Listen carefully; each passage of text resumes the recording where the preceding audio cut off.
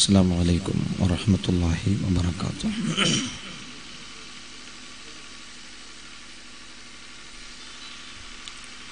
أعوذ بالله من الشيطان الرجيم.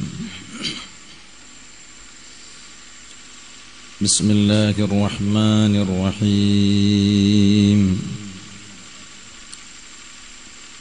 الحمد لله رب العالمين.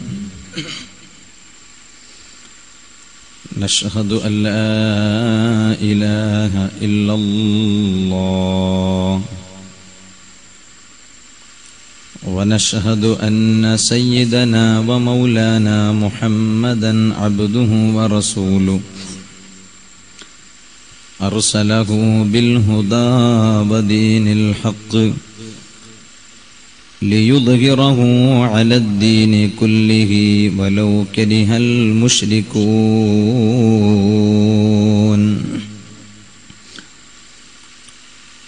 اللهم صل وسلم وبارك على رسولك وحبيبك سيدنا محمد وعلى آل وأصحاب سيدنا محمد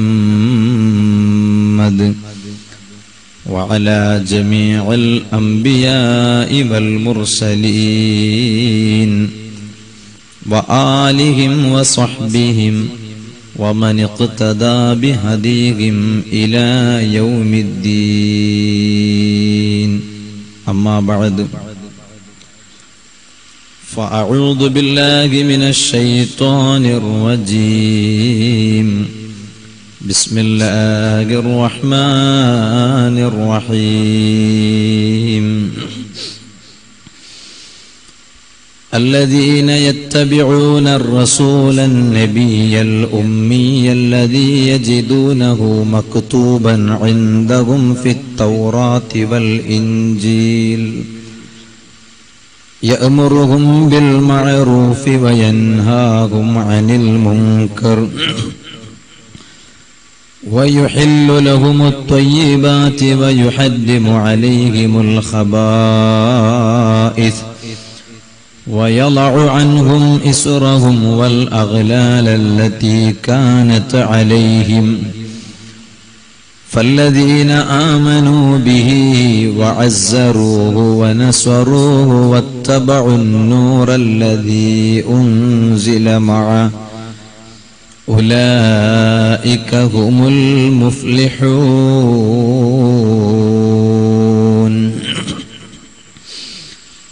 صدق الله العلي العظيم. صدق وبلغ رسوله النبي الكريم. ونحن على ما قال ربنا من الشاهدين الشاكرين والحمد لله رب العالمين. يا رحمة الله إني خائف وجيل. يا نعمة الله إني مفلس عاني. وليس لي عمل ألقى العليم به سوى محبتك العظمى وإيماني. يا رب بالمصطفى بلغ مقاصدنا واغفر لنا ما مضى يا واسع الكرم.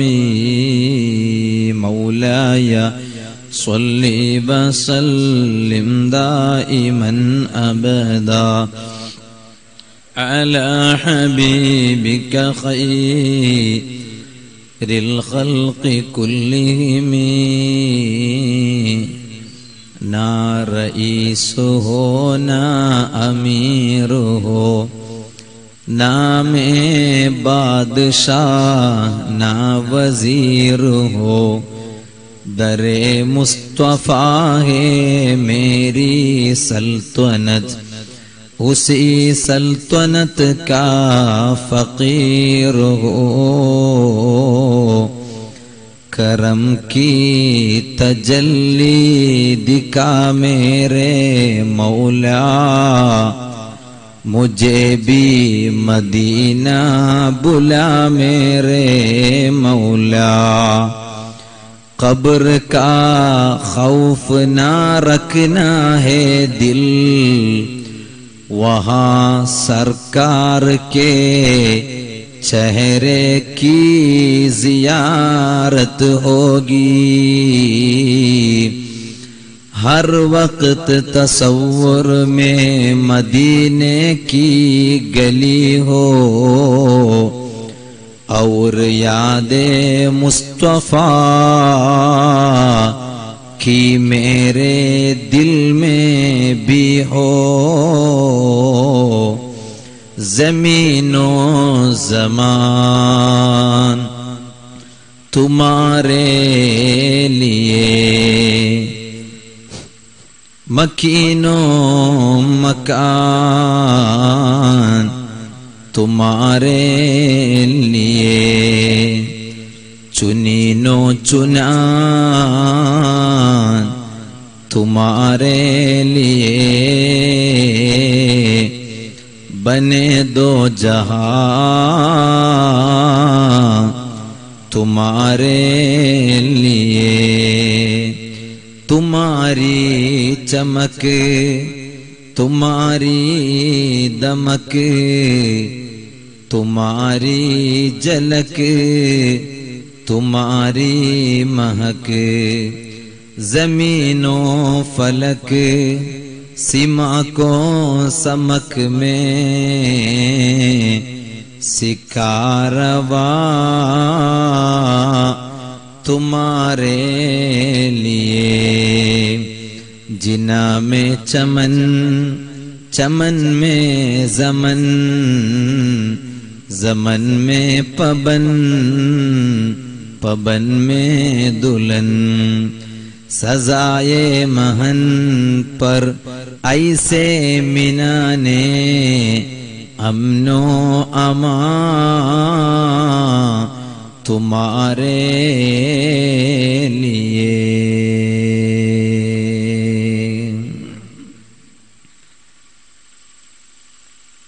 ആദരണീയരായ സയ്യിദ് വരകൾ ദുആ ചെയ്ത് ഈ മഹത്തായ പരിപാടി തുടങ്ങി തന്ന ആദരണീയരായ ചിയൂർ ഉസ്താദ്, ഈ വേദിയെ ഔപചാരികമായി ഉദ്ഘാടനം ചെയ്ത പ്രിയപ്പെട്ട മുനീർ സഖാഫി, മറ്റു ഉസ്താദുമാർ, നല്ലവരായ കാരണവന്മാർ, യുവാക്കൾ, ഉമ്മമാർ, സഹോദരിമാർ, സി മീഡിയ ഓൺലൈനിലൂടെ നമ്മുടെ പരിപാടിയെ വീക്ഷിച്ചുകൊണ്ടിരിക്കുന്ന, ഈ ശബ്ദം ശ്രവിച്ചുകൊണ്ടിരിക്കുന്ന മുഴുവൻ സഹോദരങ്ങൾ, സഹോദരിമാർ, അല്ലാഹു റബ്ബ് സുബ്ഹാനഹു വ തആല നമ്മുടെ ഈ മഹത്തായ സദസ്സ് ഹബീബായ റഹ്മത്തുൽ ലിൽ ആലമീന മുഹമ്മദുർ റസൂലുള്ളാഹി സ്വല്ലല്ലാഹു അലൈഹി വസല്ലമ തങ്ങളുടെ തിരുനോട്ടം കൊണ്ട് അനുഗ്രഹീതമായ ഒരു സദസ്സായി അല്ലാഹു ഖബൂൽ ചെയ്യുമാറാവട്ടെ. നമ്മിൽ നിന്ന് ഈ അടുത്തും ഇതിനു മുമ്പുമായി മരണപ്പെട്ടുപോയ മുഅ്മിനീങ്ങൾ, മുഅ്മിനാത്തുകൾ, വിശിഷ്യ ഞാനിവിടെ വന്നപ്പോൾ ഭക്ഷണം കഴിക്കാൻ കയറിയ വീട്ടുകാർ, പിതാവ് മരണപ്പെട്ടു, 40 പോലും കഴിഞ്ഞിട്ടില്ല, പ്രത്യേകം ദുആ ചെയ്യാൻ വേണ്ടി പറഞ്ഞിട്ടുണ്ട്. അതുപോലെ നമ്മുടെ ദർസിൽ പഠിച്ചുകൊണ്ടിരുന്ന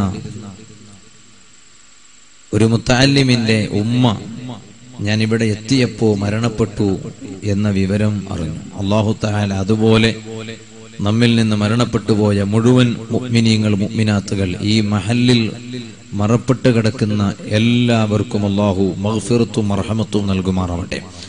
അവരെയും നമ്മെയും ഹബീബായ നബി സല്ലല്ലാഹു അലൈഹി വസല്ലമ തങ്ങളോടൊന്നിച്ച് അല്ലാഹു സ്വർഗത്തിൽ ഒരുമിച്ച് കൂട്ടിത്തരുമാറാവട്ടെ. ആമീൻ എന്ന് ആമുഖമായി ദുആ ചെയ്യുകയാണ്. ഈ പ്രദേശത്ത് മുഅ്മിനീങ്ങളായ പുരുഷന്മാർക്കും മുഅ്മിനാത്തുകളായ സ്ത്രീകൾക്കും അറിവ് പകർന്നു കൊടുക്കുക എന്ന സതുദ്ദേശത്തോടെ ഇവിടെയുള്ള കേരള മുസ്ലിം ജമാഅത്ത്, SYS-ഉം SSF-ഉം സുന്നത്ത് ജമാഅത്തിന്റെ കൂട്ടായ്മകൾ ഒത്തുചേർന്ന് ദിവസങ്ങളോളമായി നീണ്ടു നിൽക്കുന്ന മതപ്രഭാഷണ പരിപാടി സംഘടിപ്പിച്ചിരിക്കുകയാണ്.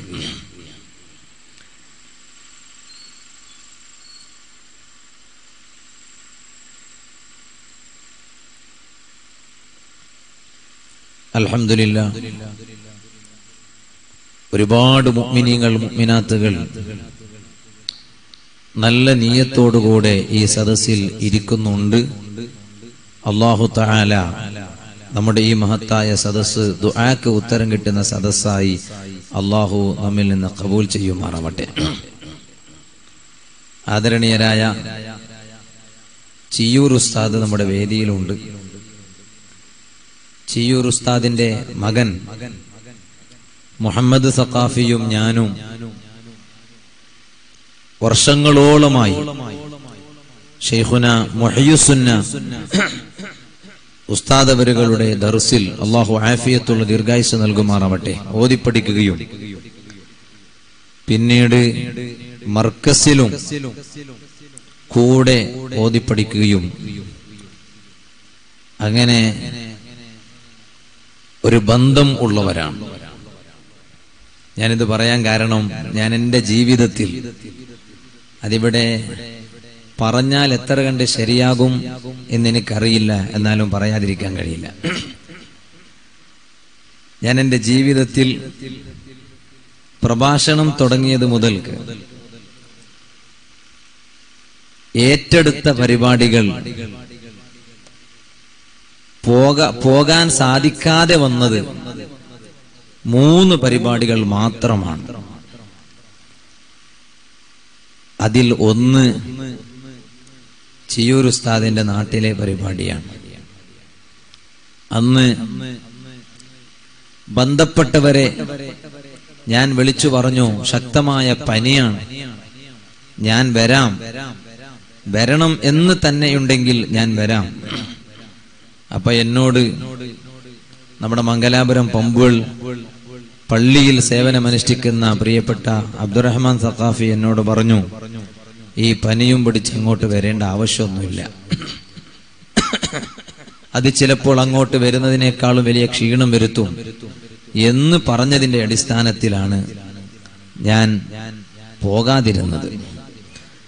എന്തിനിത് പറഞ്ഞു എന്ന് ചോദിച്ചാൽ, ഇങ്ങനെ ഓരോ സ്ഥലങ്ങളിൽ ഏറ്റെടുക്കുകയും പിന്നീട് പോകാതിരിക്കുകയും ചെയ്യുന്ന ഒരാളല്ല ഈ വിനീതനായ ഞാൻ. അതുകൊണ്ടാണ് ഞാൻ കൃത്യമായും പറഞ്ഞു, ഏറ്റെടുത്ത പരിപാടികളുടെ കൂട്ടത്തിൽ ഞാൻ പോകാതിരുന്നത് 3 സ്ഥലങ്ങളിൽ മാത്രമാണ്. അതും ഇതിനോട് തുടർന്നുകൊണ്ടാണ്. കാരണം അത്രയും ശക്തമായ പനിയായിരുന്നു.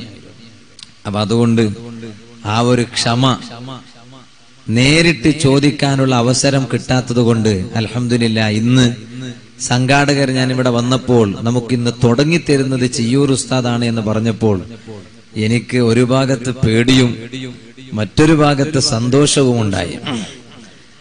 പേടി എന്തുകൊണ്ട് എന്ന് ചോദിച്ചാൽ, ഞാൻ എങ്ങനെ ആ മുഖം ഫേസ് ചെയ്യും എന്ന് കരുതിയിട്ടാണ്. സന്തോഷം എന്തിനാണെന്ന് ചോദിച്ചാൽ, നേരിട്ട് ഒരു അഫ്വ് ചോദിക്കാൻ ഒരു വഴിയുണ്ടായല്ലോ എന്ന്. അതിന് ഞാൻ ഈ പ്രദേശത്തുള്ള സംഘാടകരെ അഭിനന്ദിക്കുകയാണ്. അല്ലാഹു തആല എല്ലാവർക്കും ഖൈറും ബർക്കത്തും സന്തോഷവും അല്ലാഹു പ്രദാനം ചെയ്യുമാറാവട്ടെ. സഹോദരങ്ങളെ, പരിശുദ്ധ ഇസ്ലാം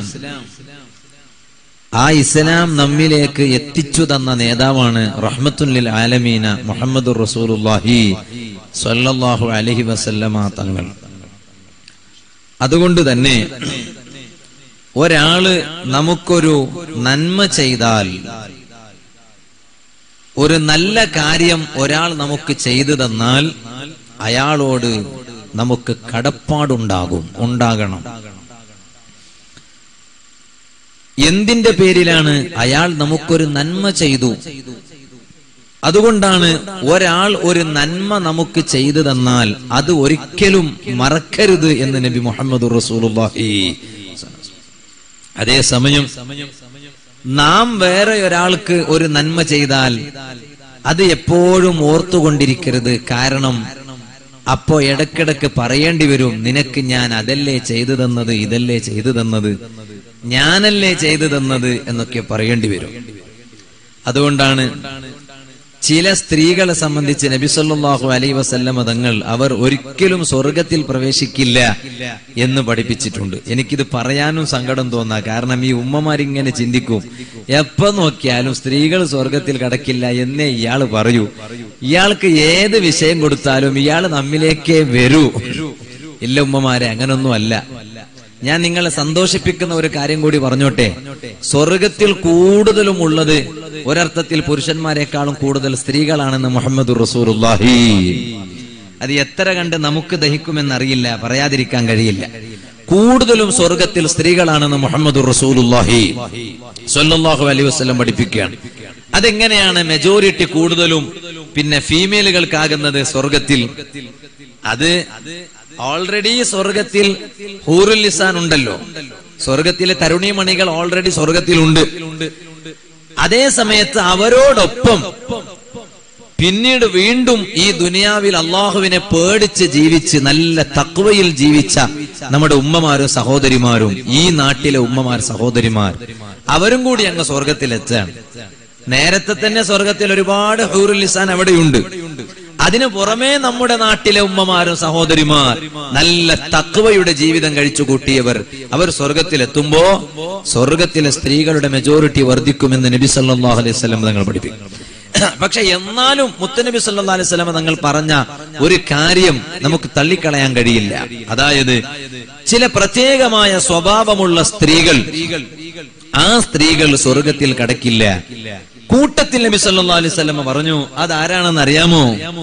ഭർത്താക്കന്മാർക്ക് ഒരു ഗുണം ചെയ്തു കൊടുത്താൽ ആ ചെയ്ത ഗുണം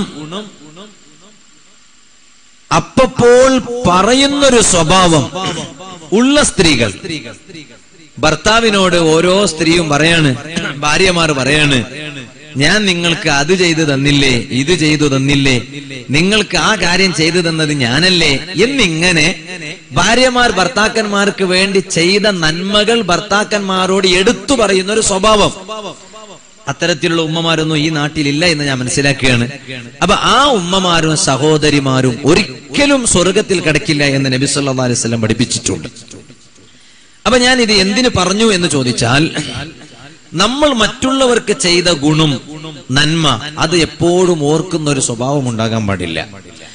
അതേസമയം മറ്റുള്ളവർ നമുക്ക് ചെയ്തു തന്നത് അത് എപ്പോഴും ഓർക്കുകയും അത്തരക്കാരോട് വലിയ കടപ്പാടുള്ളവരാവുകയും വേണം. നബി സല്ലല്ലാഹു അലൈഹി വസല്ലം പറഞ്ഞു, മല്ലം യഷ്കുരിന്നാസ ലം യഷ്കുരില്ലാഹ്. ജനങ്ങളോട് നന്ദിയില്ലാത്തവർ അള്ളാഹുവിനോട് നന്ദിയുള്ളവരാകില്ല എന്ന് നബി സല്ലല്ലാഹു അലൈഹി വസല്ലം പഠിപ്പിക്കുകയാണ്. ജനങ്ങളോട് ശുക്റുള്ളവരാകണം, നന്ദിയുള്ളവരാകണം. എപ്പോഴാണ് ജനങ്ങളോട് നന്ദിയുള്ളവരാകേണ്ടത്?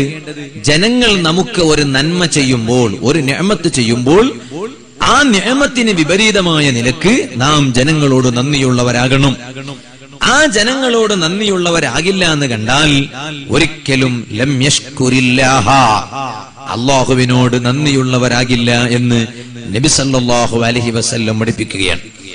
ആ രൂപത്തിൽ ചിന്തിച്ചു നോക്കുമ്പോൾ നമുക്ക് ഏറ്റവും വലിയ നിഅമത്ത് ചെയ്തു തന്ന നേതാവാണ് റഹ്മത്തുൽ ലിൽ ആലമീന മുഹമ്മദുർ റസൂലുള്ളാഹി സ്വല്ലല്ലാഹു അലൈഹി വസല്ലം.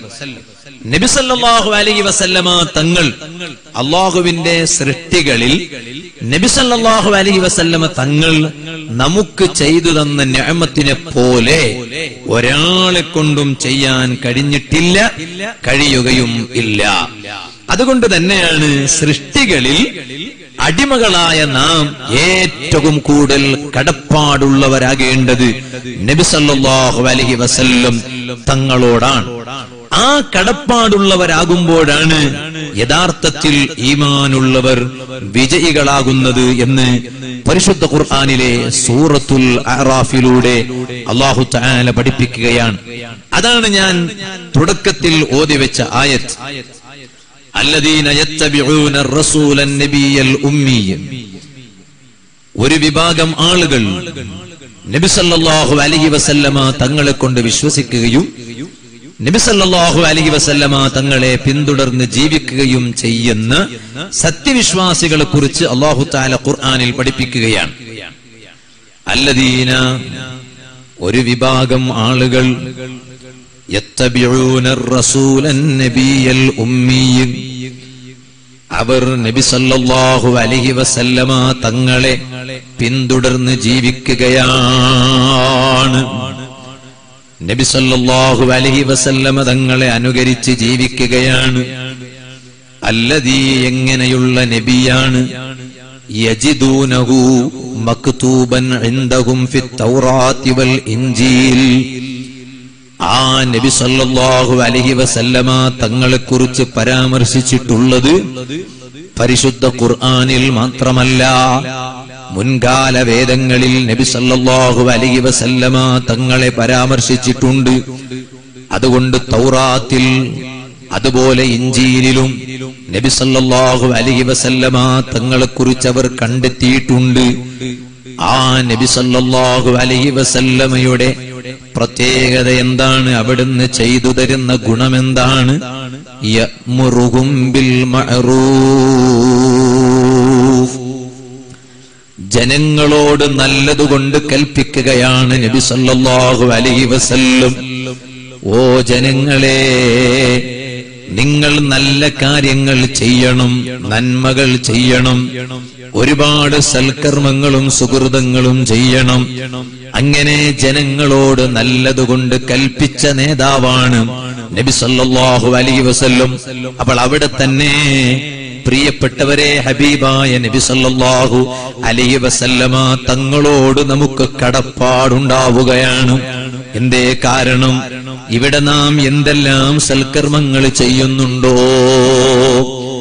ഇവിടെ സംസാരിക്കുകയാണ്, ഇൽമ് പറയുകയാണ്, ആ പറയുന്ന ഇൽമ് നിങ്ങൾ കേൾക്കുകയാണ്, അതിനുവേണ്ടി ഇവിടെ വേദി ഒരുക്കുകയാണ്, പരിപാടി സംഘടിപ്പിക്കുകയാണ്, സുബ്ഹാനല്ലാഹ്, അതിന്റെ പ്രചാരണം നടത്തുകയാണ്. ഇത് ഈ പരിപാടിയുമായി ബന്ധപ്പെട്ട വിഷയമാണെന്നതുകൊണ്ട് ഞാനത് സൂചിപ്പിച്ചു എന്ന് മാത്രം. ഇതുപോലെ ഏത് നല്ല കാര്യങ്ങളുണ്ടോ, നിസ്കാരം എടുത്തു നോക്കൂ, നോമ്പെടുത്തു നോക്കൂ, ഹജ്ജ് എടുത്തു നോക്കൂ, ഉംറ എടുത്തു നോക്കൂ, അതുപോലെ തന്നെ സൽക്കർമ്മങ്ങൾ എടുത്തു നോക്കൂ. ഞാൻ ഇങ്ങോട്ട് വരുന്ന സമയത്ത് UAE-യിൽ നിന്നൊരു ചെറുപ്പക്കാരൻ വിളിച്ചു, ഉസ്താദേ, വീട്ടുകാരൊക്കെ ഉംറക്ക് വേണ്ടി പോവാണ്, ദുആ ചെയ്യണം. അല്ലാഹു തആല നമ്മിൽ നിന്ന് ആരെല്ലാം ലക്ഷ്യം വെച്ചിട്ടുണ്ടോ എല്ലാവർക്കും അതിന്റെ വഴികൾ തുറന്നു തരുമാറാവട്ടെ. ഞാൻ എന്തിനത് പറഞ്ഞു എന്ന് ചോദിച്ചാൽ, ഇതുപോലെ ഏത് ഉദാഹരണങ്ങളുണ്ടോ സൽക്കർമ്മങ്ങൾ എടുത്തു നോക്കൂ. ആ സൽക്കർമ്മങ്ങളെല്ലാം നമ്മോട് കൽപ്പിച്ച നേതാവ് നബി സല്ലല്ലാഹു അലൈഹി വസല്ലം തങ്ങളാണ്. ഇവിടെ നാം അല്ലാഹുവിലേക്ക് ഇബാദത്ത് കൊണ്ടടുക്കുകയാണ്. ഉമ്മമാരെ, ഓ ഉമ്മമാരെ, ആ ഇബാദത്ത് കൊണ്ട് അല്ലാഹു തആലയിലേക്ക് അടുക്കുമ്പോൾ അതെല്ലാം നമുക്ക് പഠിപ്പിച്ചു തന്ന നേതാവാണ് നബി സല്ലല്ലാഹു അലൈഹി വസല്ലം തങ്ങൾ. അവിടെ നമുക്ക് ആ നേതാവിനോട് വലിയ കടപ്പാടുണ്ടായി. വീണ്ടും അവിടുന്ന് പറയാണ്, ഖുർആൻ പറയാണ്, വയൻഹാഹും അനിൽ മുൻകർ, തിന്മയെ തൊട്ട് ജനങ്ങളെ വിരോധിച്ച നേതാവാണ് നബി സല്ലല്ലാഹു അലൈഹി വസല്ലം. നിങ്ങൾ ഹറാമിലേക്ക് പോകരുത്, ഹറാമായ കാര്യം ചെയ്യരുത്, തെറ്റായ കാര്യങ്ങൾ ചെയ്യരുത്, തിന്മകളിലേക്ക് പോകരുത് എന്നിങ്ങനെ തെറ്റായ കാര്യങ്ങളെ തൊട്ട് ജനങ്ങളെ വിരോധിക്കുകയാണ്. അവിടെയും നമുക്ക് നേതാവിനോട് വലിയ കടപ്പാടുണ്ടാവുകയാണ്. അത് മാത്രമല്ല, വയുഹില്ലു ലഹുമുത് ത്വയ്യിബാത്ത്, ആ നബി സല്ലല്ലാഹു അലൈഹി വസല്ലം നല്ല കാര്യങ്ങളെല്ലാം നമുക്ക് അനുവദിച്ചിരിക്കുകയാണ്. ഓ, നിങ്ങൾക്ക് സ്ത്രീകളുമായി ബന്ധപ്പെടാം, ഓ നിങ്ങൾക്ക് പുരുഷന്മാരുമായി ബന്ധപ്പെടാം. അതിന് നിക്കാഹ് എന്ന മാധ്യമമുണ്ട്. അതിലൂടെയല്ലാതെ ബന്ധപ്പെടാൻ സാധ്യമല്ല. സുപ്രീം കോടതിയല്ല, വേറെ ഏത് കോടതി വിധിച്ചാലും ഒരു ഈമാനുള്ളവന് സുപ്രീം കോടതിയേക്കാളും വലുത് സൃഷ്ടാവായ റബ്ബിന്റെ കോടതിയാണ്. ആ റബ്ബിന്റെ കോടതിയിൽ ഈ ഭൗതിക ലോകത്തുള്ള ജീവിതത്തെക്കുറിച്ചുള്ള ചോദ്യങ്ങളുണ്ടാകും. അതുകൊണ്ട് തന്നെ നല്ലതേതാണ്, തെറ്റായതേതാണ്? നല്ലത് നബി സല്ലല്ലാഹു അലൈഹി വസല്ലം തങ്ങൾ അതാ നമുക്ക് അനുവദിച്ചു തന്നിരിക്കുകയാണ്. വയുഹർറിമു അലൈഹിമുൽ ഖബായിസ്, തെറ്റായ കാര്യങ്ങൾ ഏതാണ്? ഹറാമായ കാര്യങ്ങൾ ഏതാണ്? വ്യഭിചാരം ഏതാണ്? ആ വ്യഭിചാരം പറ്റുമോ പാടില്ലയോ? അതാ അത് നിഷിദ്ധമാക്കിയിരിക്കുകയാണ്. ഇങ്ങനെ ചെയ്യാൻ പറ്റിയത് ഇന്നതാണ്, അത് നിങ്ങൾ ചെയ്തോളൂ. നിങ്ങൾക്ക് ചായ കുടിക്കാം, കാപ്പി കുടിക്കാം, ജ്യൂസ് കുടിക്കാം, ഇളനീർ കുടിക്കാം, കള്ളു കുടിക്കല്ലേ. കുടിക്കാൻ പറ്റിയ നിന്നതാണ്, കുടിക്കാൻ പാടില്ലാത്തത് ഇന്നതാണ്. അതെല്ലാം അവിടുന്ന് പഠിപ്പിച്ചു തന്നു. മോശമായതിനെ അതാ പഠിപ്പിച്ചു തന്നു, അത് ചെയ്യാൻ പാടില്ല എന്ന് പറഞ്ഞു. എന്നിട്ട് ഖുർആൻ പറയാണ്, അതേ വയളഉ അൻഹും മിസ്റഹും വല്ലഗ്ലാലല്ലതീ കാനത് അലൈഹിം. ഓ ജനങ്ങളെ, നിങ്ങളിലുള്ള പ്രയാസങ്ങളെ മുഴുവനും ആ പ്രയാസങ്ങളെ എടുത്ത് താഴോട്ട് വെച്ചില്ലേ നബി സല്ലല്ലാഹു അലൈഹി വസല്ലം? എന്തിനാണ് ഇത്രയും നബി സല്ലല്ലാഹു അലൈഹി വസല്ലമയുടെ ഗുണവിശേഷങ്ങൾ ഈ ആയത്തിലൂടെ പഠിപ്പിക്കാനുണ്ടായ കാരണം? ഓ മുസ്ലിമേ, ചെറുപ്പക്കാരെ, ഉമ്മമാരെ, സഹോദരിമാരെ, ആ നേതാവിനോട് ഈമാനുള്ള ജനങ്ങൾക്ക് എത്ര വലിയ കടപ്പാടുണ്ട് എന്ന് ബോധ്യപ്പെടുത്താനാണ്. ഇത്രയും വലിയ കടപ്പാട് ഒരാളോടുമില്ല. ബാപ്പാനോട് കടപ്പാടുണ്ട്, ഉമ്മാനോട് കടപ്പാടുണ്ട്. ഉമ്മാനെ ബഹുമാനിക്കണം, ബാപ്പാനെ ബഹുമാനിക്കണം. അല്ലാതെ കണ്ടാൽ സ്വർഗം വലിയ പ്രയാസമാണ്. ഞാൻ ഈ അടുത്ത് കേരളത്തിൽ തന്നെ ഒരു സ്ഥലത്ത് വാദിന് പോയി. സ്ഥലത്തിന്റെ പേര് ഞാൻ പറയില്ല. അവിടെ പോയപ്പോൾ ആ നാട്ടുകാരനോടൊരു കാര്യം പറഞ്ഞു. ഉസ്താദേ, നമ്മുടെ നാട്ടിൽ നിന്നൊരാൾ ഇത്തവണ ഹജ്ജിന് പോയി. സുബ്ഹാനല്ലാഹ്, ഒരു രോഗവുമില്ല, രോഗിയല്ല, നല്ല ആരോഗ്യമുള്ളയാളാണ്. നാട്ടിൽ നിന്ന് ഹജ്ജിന് പോകുമ്പോൾ നല്ല ആരോഗ്യമാണ്. അതേസമയം മക്കത്തെത്തിയപ്പോഴേക്ക് അതാ വലിയ ഒരു രോഗം പിടികൂടി. മക്കത്തെത്തിയപ്പോഴേക്ക് വലിയ രോഗം പിടികൂടി. സുബ്ഹാനല്ലാഹ്, ഹോസ്പിറ്റലിൽ പ്രവേശിപ്പിച്ചു. ചികിത്സ കൊടുത്തു, ഫലിച്ചില്ല. ചികിത്സിച്ചു, ഫലിച്ചില്ല. എന്നിട്ടോ ഹജ്ജിന്റെ സൽക്കർമ്മങ്ങൾ നടക്കുന്ന സമയത്ത് അദ്ദേഹം ജീവിച്ചിരിപ്പുണ്ട് ഹോസ്പിറ്റലിൽ. ഹജ്ജ് ചെയ്യാൻ കഴിഞ്ഞില്ല. പിന്നെയോ അതോടുകൂടെ മരിക്കുകയാണ്. ഹജ്ജിന്റെ സമയം തീരുമ്പോഴേക്ക് മരിക്കുകയാണ്. ഇതങ്ങ് കേട്ടപ്പോഴേക്ക് വലിയ സങ്കടം തോന്നിപ്പോയി. കാരണം നാട്ടിലുള്ള സമയത്തൊരു രോഗവുമില്ല, അവിടെ എത്തിയപ്പോഴേക്ക് രോഗമാണ്. പിന്നെ ഹജ്ജ് ചെയ്യാൻ കഴിഞ്ഞില്ല, മരിക്കുകയാണ്. ജീവിതത്തിൽ കഴിവുണ്ടായിട്ടും ഹജ്ജ് ചെയ്തില്ല. എന്നിട്ട് ഞാൻ ഇങ്ങനെ ചിന്തിച്ചിരിക്കുന്ന സമയത്ത് ആ നാട്ടുകാര് പറയാണ്, ഉസ്താദേ, അയാൾ എല്ലാത്തിലും ഉഷാറായിരുന്നു, ഇബാദത്തിനൊരു കുറവുമില്ല. പ്രവർത്തനങ്ങളിലെല്ലാം വലിയ സജീവമാണ്. ഏത് പരിപാടിക്കും മുന്നിലാണ്. തങ്ങന്മാര് വന്നാൽ അവരെ കൂടെയാണ്, ആലിമീങ്ങൾ വന്നാൽ അവരെ കൂടെയാണ്. പക്ഷേ ഉമ്മാനെ എപ്പോഴും പ്രയാസപ്പെടുത്തിക്കൊണ്ടിരുന്നു, ഉമ്മാനെ എപ്പോഴും വേദനിപ്പിച്ചുകൊണ്ടിരുന്നു. സുബ്ഹാനല്ലാഹ്. സുഹൃത്തുക്കളെ, അത് വലിയ വിഷയമാണല്ലോ. ഉമ്മയും ഉപ്പയും സ്വർഗത്തേക്കുള്ള കവാടമാണ്. ഇരിക്കട്ടെ, അവരോട് നമുക്ക് വലിയ കടപ്പാടുണ്ട്. പക്ഷേ അതിനേക്കാളും വലിയ കടപ്പാടുള്ള നേതാവാണ് റഹ്മത്തുൽ ലിൽ ആലമീൻ മുഹമ്മദുർ റസൂലുള്ളാഹി സ്വല്ലല്ലാഹു അലൈഹി വസല്ലം. ആ കടപ്പാട് നിർവഹിക്കൽ എങ്ങനെയാണ്? ഞാൻ ഇതുവരെ പറഞ്ഞ വരികളിലൂടെ മനസ്സിലായത് എന്താണ്? ആ നേതാവിനോട് നമുക്ക് വലിയ കടപ്പാടുണ്ടെന്നാണ്. കടപ്പാടുണ്ടാകേണ്ട കാരണം എന്താണ്? അതും ആയത്തിലൂടെ പറഞ്ഞു തന്നു. ഇനി ആ നേതാവിനോടുള്ള കടപ്പാട് തീർക്കലെങ്ങനെ? കടപ്പാടുണ്ടെന്ന് പറഞ്ഞാ മതിയോ? അത് കേട്ട് രസിച്ചാ മതിയോ? അത് ഉൾക്കൊള്ളുന്നതിലൂടെ ആ കടപ്പാട് വീട്ടേണ്ടവരാകണ്ടേ? കടപ്പാടുണ്ടോ നമ്മെ കൊണ്ട് വീട്ടാൻ കഴിയുക? ആ ഹബീബിനോടുള്ള ബാധ്യത നിർവഹിക്കാൻ കഴിയോ? ഇല്ല. എന്നാലും ശ്രമിക്കണ്ടയോ? അതിനെക്കുറിച്ചൊന്ന് ചിന്തിക്കണ്ടയോ? അതെങ്ങനെയെല്ലാം ശ്രമിക്കാം, എങ്ങനെയെല്ലാം ചിന്തിക്കാം. അതാണ് ആയത്തിന്റെ ബാക്കി ഭാഗങ്ങളിലൂടെ അല്ലാഹു തആല പറയുന്നത്. ഫല്ലദീന ആമനൂ ബിഹി വഅസ്സറൂഹു വനസറൂഹു വത്തബഉൻ നൂറല്ലദീ ഉൻസില മഅ ഉലൈക ഹുമുൽ മുഫ്ലിഹൂൻ. നബി സല്ലല്ലാഹു അലൈഹി വസല്ലമ തങ്ങളോടുള്ള കടപ്പാട് വീട്ടലെങ്ങനെയാണ്? ഫല്ലദീന ആമനൂ ബിഹി, ഒന്നാമതായി കടപ്പാട് വീട്ടലാണ്. ആ നബി സല്ലല്ലാഹു അലൈഹി വസല്ലമ തങ്ങളെ കൊണ്ടൊന്ന് വിശ്വസിക്കണേ. ഒന്നാമതായി വേണ്ടത് ഈമാനാണ്. ഹബീബായ നബി സല്ലല്ലാഹു അലൈഹി വസല്ലം തങ്ങളെ കൊണ്ടങ്ങ് വിശ്വസിക്കണേ. സുബ്ഹാനല്ലാഹ്. എങ്ങനെ വിശ്വസിക്കണോ? വിശ്വസിക്കേണ്ട രൂപത്തിലങ്ങ് വിശ്വസിക്കണോ? ഹബീബായ തങ്ങളെ ഉൾക്കൊള്ളണം, ഉൾക്കൊള്ളേണ്ട രൂപത്തിൽ ഉൾക്കൊള്ളണം. ഓ മനുഷ്യ, കല്ലുകൾ നബി സല്ലല്ലാഹു അലൈഹി വസല്ലം തങ്ങളെ ഉൾക്കൊണ്ടതിനേക്കാളും ഉൾക്കൊള്ളണം. വൃക്ഷങ്ങൾ നബി സല്ലല്ലാഹു അലൈഹി വസല്ലം തങ്ങളെ ഉൾക്കൊണ്ടതിനേക്കാളും ഉൾക്കൊള്ളണം.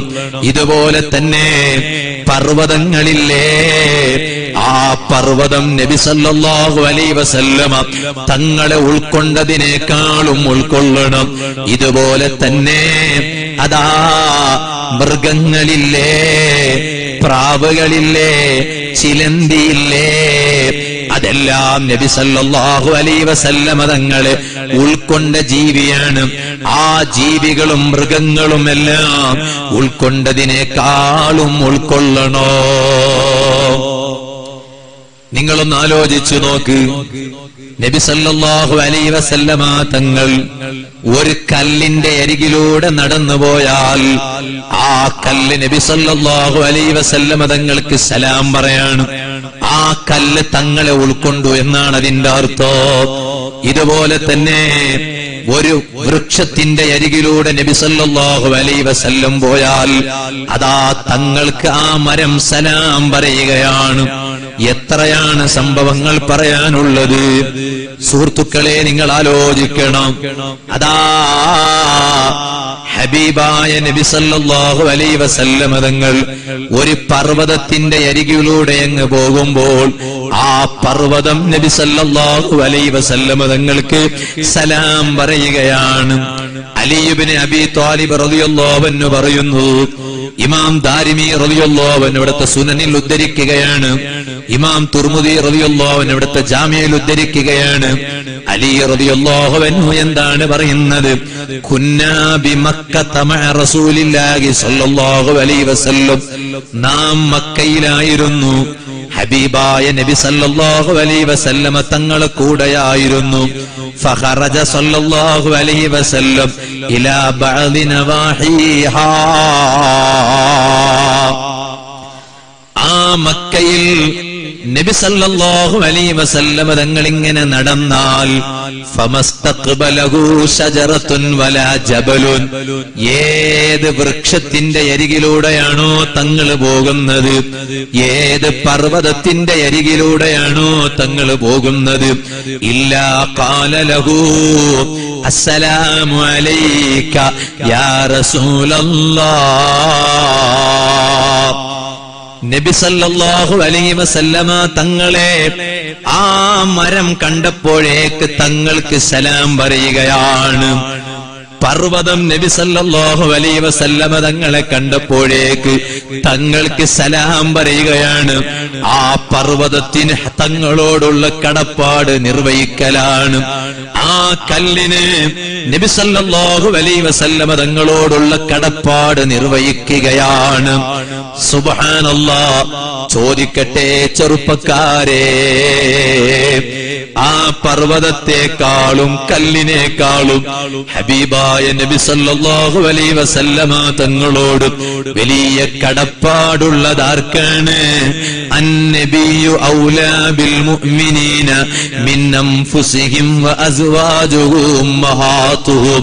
ഈ സംസാരിക്കുന്ന എനിക്കാണ്, എന്റെ സംസാരം കേൾക്കുന്ന നിങ്ങൾക്കാണ് കല്ലിനേക്കാളും തങ്ങളോട് കടപ്പാടുള്ളത്, മരങ്ങളെക്കാളും കടപ്പാടുള്ളത്. ആ കടപ്പാടുള്ള നാം എന്താ ചെയ്യേണ്ടത്? അതാ സുബ്ഹി നിസ്കാരത്തിന് സമയമായാൽ ആ സുബ്ഹി നിസ്കാരത്തിൽ അത്തഹിയാത്തിൽ ഹബീബായ നബി സല്ലല്ലാഹു അലൈഹി വസല്ലമ തങ്ങളെ വിളിച്ച് സലാം പറയാനില്ലയോ? അസ്സലാമു അലൈക അയ്യുഹൻ നബിയു വറഹ്മത്തുള്ളാഹി വബറകാതുഹു. ആ സലാം പറയാൻ അവസരം കണ്ടെത്തണം. സലാം പറയാൻ മടി കാണിക്കരുത്. സുബ്ഹി നിസ്കാരം കൃത്യമായും നിസ്കരിക്കുന്നതിന് മടി കാണിക്കരുത്. ചെറുപ്പക്കാരെ, സുബ്ഹി കൃത്യമായും നിസ്കരിക്കാൻ കഴിയണമെങ്കിൽ രാത്രി വേഗം കിടന്നുറങ്ങണോ? ചില ചെറുപ്പക്കാർക്കൊരു സ്വഭാവമുണ്ട്. ഈ നാട്ടിൽ അത്തരത്തിലുള്ള ചെറുപ്പക്കാരില്ല എന്ന് ഞാൻ മനസ്സിലാക്കുകയാണ്. ഉണ്ടെങ്കിൽ അതാ തിരുത്തിയേ മതിയാകൂ. രാത്രിയായാൽ ഇങ്ങനെ റോട്ടിലൂടെ അലഞ്ഞു തിരിഞ്ഞ് നടക്കുന്നൊരു സ്വഭാവം, ടൂ വീലറിലൂടെ സമയം പാഴാക്കുന്നൊരു സ്വഭാവം. ഒരിക്കലും അത്തരത്തിലുള്ള ചെറുപ്പക്കാരായി പോകരുത്. പലപ്പോഴും നമ്മുടെ യുവാക്കൾ അതാ കഞ്ചാവിനടിമപ്പെട്ടു പോവുകയാണ്. രക്ഷിതാക്കളെ, ആ കഞ്ചാവിനടിമപ്പെട്ടു പോകാൻ യുവാക്കൾ കണ്ടെത്തുന്ന പ്രധാനപ്പെട്ട സമയമാണ് ഈ മഗ്രിബിന്റെ ശേഷമുള്ള സമയം. ആ സമയം യുവാക്കളതാ വീട്ടിൽ നിന്ന് പുറത്ത് ഒരുപാട് നേരം സമയം ചെലവഴിക്കുകയാണ്. ഒരിക്കലും രക്ഷിതാക്കൾ അതിനെ സമ്മതിച്ചുകൂടാ. നമ്മുടെ മക്കളെ നാം ശ്രദ്ധിക്കണ്ടയോ? ഉമ്മമാരെ, നമ്മുടെ പെൺമക്കളെ നാം ശ്രദ്ധിക്കണ്ടയോ? അതാ ഇപ്പൊ ചില യുവതികൾക്ക് വലിയ താല്പര്യമാണ്. എന്താണത്? സോഷ്യൽ മീഡിയയിലൂടെ ഒന്ന് വൈറലാകണം, സോഷ്യൽ മീഡിയയിലൂടെ ഒന്ന് തരംഗമാകണം. അതിന് ഡബ് മാഷ് ഇവിടെയുണ്ട്, അതിന് മ്യൂസിക്കലി ഇവിടെയുണ്ട്. എന്റെ സദസ്സിലുള്ള സർവ്വ സഹോദരിമാരോട് പറയട്ടെ, ഒരൊറ്റ ഡബ് മാഷിലും നിങ്ങൾ പെട്ടുപോകരുത്, ഒരൊറ്റ മ്യൂസിക്കലിയിലും നിങ്ങൾ പെട്ടുപോകരുത്. കുറെ മുമ്പ് നമുക്കൊക്കെ പറയാനുണ്ടായിരുന്നത് എന്താണ്? യുവാക്കളെ, നിങ്ങൾ കഞ്ചാവിനടിമപ്പെട്ടു പോകരുതെന്നാണ്. അതേസമയം ഇപ്പോഴോ യുവാക്കൾ മാത്രമല്ല, അതാ ഞാൻ രണ്ട് മൂന്ന് ദിവസങ്ങൾക്ക് മുമ്പ് തിരുവനന്തപുരം ജില്ലയിലെ ഭീമാപള്ളിയിൽ വാതു കഴിഞ്ഞ് ഞാനതാ മംഗലാപുരത്തേക്ക് മടങ്ങിപ്പോയി കൊണ്ടിരിക്കുന്ന സമയത്ത് മംഗലാപുരത്ത് നിന്ന് ഒരാൾ എന്നെ വിളിക്കുകയാണ്. വിളിച്ചിട്ട് എന്നോടൊരു കാര്യം പറഞ്ഞു. ഞാനത് കേട്ടപ്പോഴേക്ക് സങ്കടപ്പെട്ടുപോയി. ഓ ഉമ്മമാരെ, ഓ ഉപ്പമാരെ, നിങ്ങളുടെ കുട്ടികൾ മംഗലാപുരം പരിസരത്ത് പഠിക്കുന്നുണ്ടോ? പെൺകുട്ടികൾ അതല്ലെങ്കിൽ എറണാകുളത്ത് പഠിക്കുന്നുണ്ടോ? തിരുവനന്തപുരത്ത് പഠിക്കുന്നുണ്ടോ? നിങ്ങളുടെ നാടും വിട്ട് വേറെ ഏതെങ്കിലും ഒരു സ്ഥലത്തുള്ള യൂണിവേഴ്സിറ്റികളിൽ പഠിക്കുന്നുണ്ടോ? എന്നാൽ പഠിക്കണ്ട എന്നല്ല ഞാൻ പറയുന്നത്, മക്കൾക്ക് അറിവ് കൊടുക്കേണ്ടത് തന്നെയാണ്. അത് ഈ കാലഘട്ടത്തിന്റെ ആവശ്യമാണ്. അതേ സമയം ആ കുട്ടികളെ വേറെ നാടുകളിൽ, അതാ നമ്മുടെ ശ്രദ്ധയില്ലാത്ത സ്ഥലങ്ങളിൽ പഠിക്കാൻ അയച്ചാൽ അവരെത്ര കണ്ട് പഠിച്ച് നന്നാകുന്നു എന്ന കാര്യം രക്ഷിതാക്കൾ ചിന്തിക്കണ്ടയോ? ഇയാള് എന്നെ വിളിച്ചിട്ട് പറയാണ്, ഉസ്താദേ, ഞാനതാ മംഗലാപുരം റെയിൽവേ സ്റ്റേഷനിൽ നിൽക്കുകയാണ്. അപ്പോളതാ ഒരു 4-5 പെൺകുട്ടികൾ റെയിൽവേ സ്റ്റേഷനിലേക്ക് വരുന്നു. അവർ ട്രെയിന് കയറാൻ വന്നതാണ്. ഞാൻ ആ റെയിൽവേ സ്റ്റേഷനിലുമുണ്ട്, ഞാനും ട്രെയിന് കയറാൻ നിൽക്കുകയാണ്. അതാ ഈ 4-5 പെൺകുട്ടികൾ തലയിൽ തട്ടമിട്ട പെൺകുട്ടികളാണ്. തട്ടമിടുന്നത് ആരാണെന്ന് ചിന്തിച്ചുകൂടെയോ? ആ പെൺകുട്ടികൾ റെയിൽവേ സ്റ്റേഷനിൽ ഇങ്ങനെ ഓടി ഓടി വരികയാണ്. ഞാനിങ്ങനെ നോക്കുന്നു, എന്തിനാണ് ഈ പെൺകുട്ടികൾ ഇങ്ങനെ ഓടി വരുന്നത്? നോക്കുമ്പോ അവരുടെ പിന്നിൽ അതാ പോലീസ് ഓടി വരികയാ.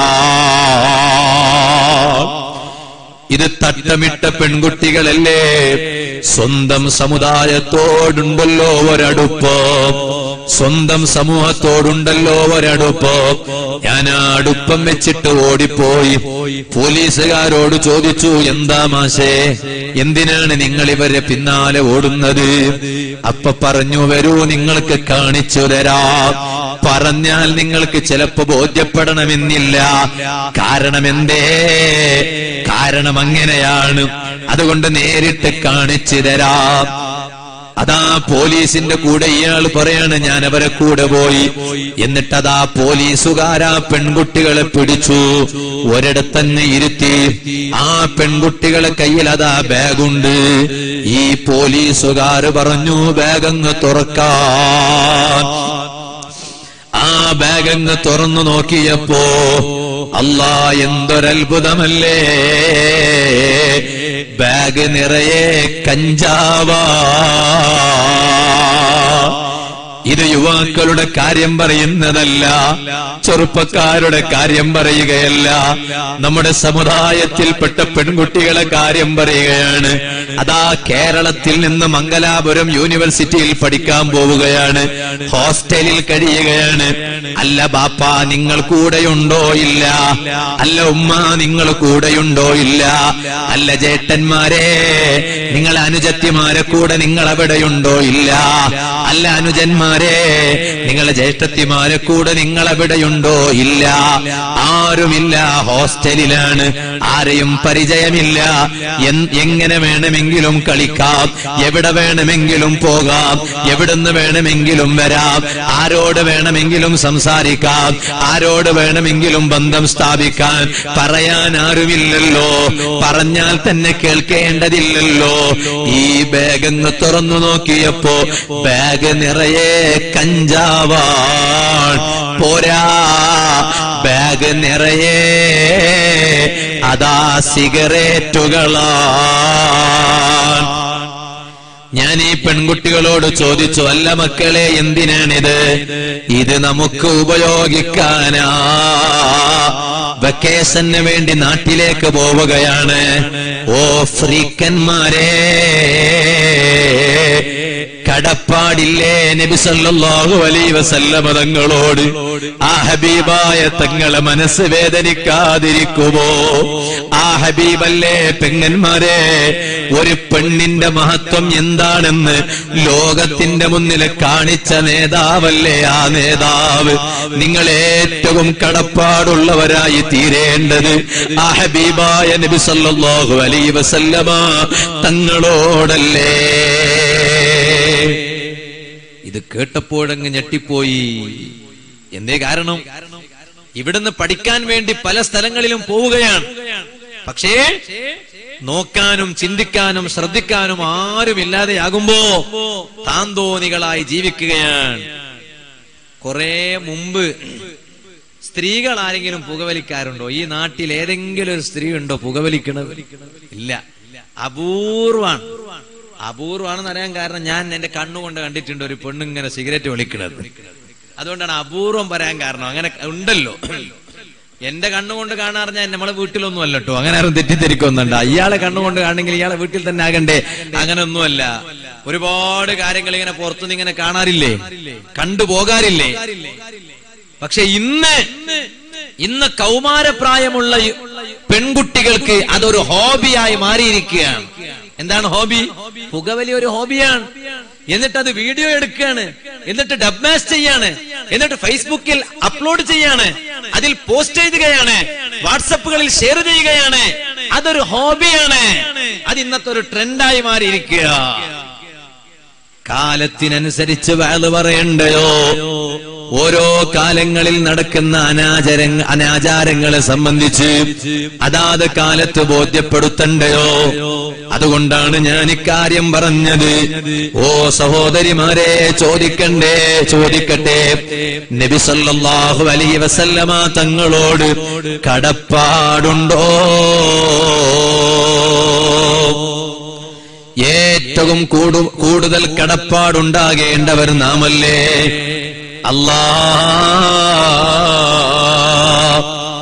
കല്ലുകൾ നബി സല്ലല്ലാഹു അലൈഹി വസല്ലമ തങ്ങളോട് കടപ്പാട് വീട്ടുകയാണ്.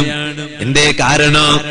നബി സല്ലല്ലാഹു അലൈഹി വസല്ലമ തങ്ങൾ കല്ലെടുത്താൽ അതാ കയ്യിൽ കല്ല് വെക്കുകയാണ്.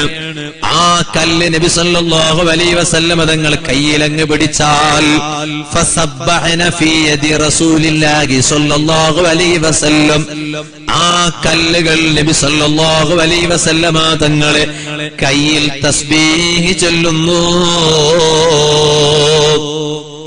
കല്ല് തസ്ബീഹ് ചൊല്ലുകയാണ്. നബി സല്ലല്ലാഹു അലൈഹി വസല്ലമ തങ്ങളുടെ കയ്യിലാകുമ്പോ സ്വഹാബത്ത് പറഞ്ഞു, പിന്നെ ആ കല്ലിനെ നബി സല്ലല്ലാഹു അലൈഹി വസല്ലം അബൂബക്കർ സിദ്ദീഖ് റളിയല്ലാഹു അൻഹുവിന്റെ കയ്യിൽ വെച്ചു കൊടുത്തു. സിദ്ദീഖുൽ അക്ബർ റളിയല്ലാഹു അൻഹുവിന്റെ കയ്യിൽ അങ്ങ് വെച്ചു കൊടുത്തപ്പോഴും ഫസബ്ബഹന, സിദ്ദീഖ് റളിയല്ലാഹു അൻഹുവിന്റെ കയ്യിലും ആ കല്ലുകൾ തസ്ബീഹ് ചൊല്ലി. അതാരുടെ മഹത്വമാണ്? നബി സല്ലല്ലാഹു അലൈഹി വസല്ലമ തങ്ങളുടെ മഹത്വമാണ്. എന്തേ കാരണം? സ്വഹാബത്തിന് വലിയ പവറുണ്ട്, സംശയമില്ല. സ്വഹാബത്ത് നീതിമാന്മാരാണ്, സംശയമില്ല. അതേ സമയത്ത് എല്ലാ സ്വഹാബത്തിന്റെയും കാറ്റഗറി ഒരുപോലെയല്ല. എല്ലാ സ്വഹാബത്തിനും ഒരേ മഹത്വമല്ല. സ്വഹാബത്തിന്റെ കൂട്ടത്തിൽ ഒന്നാം സ്ഥാനത്ത് നിൽക്കുന്ന മഹാനാണ് സാനിയസ്നൈനി ഇദ്ഹുമാ ഫിൽ ഗാർ സയ്യിദുനാ അബൂബക്കറിന് സിദ്ദീഖ് റളിയല്ലാഹു അൻഹു. എന്തേ കാരണം? നബി സല്ലല്ലാഹു അലൈഹി വസല്ലമ തങ്ങളെ കൂടെ എപ്പോഴുമുള്ള മഹാനാണ്. അതുകൊണ്ടല്ലേ ഹിജ്റ പുറപ്പെടുന്ന സമയത്ത് ആരോടും സ്വകാര്യം പറയാത്ത നബി സല്ലല്ലാഹു അലൈഹി വസല്ലം സിദ്ദീഖുൽ അക്ബർ റളിയല്ലാഹു അൻഹുവിന്റെ വീട്ടിലേക്ക് വരികയാണ്. ആയിഷ ബീവി രംഗം കാണുന്നു.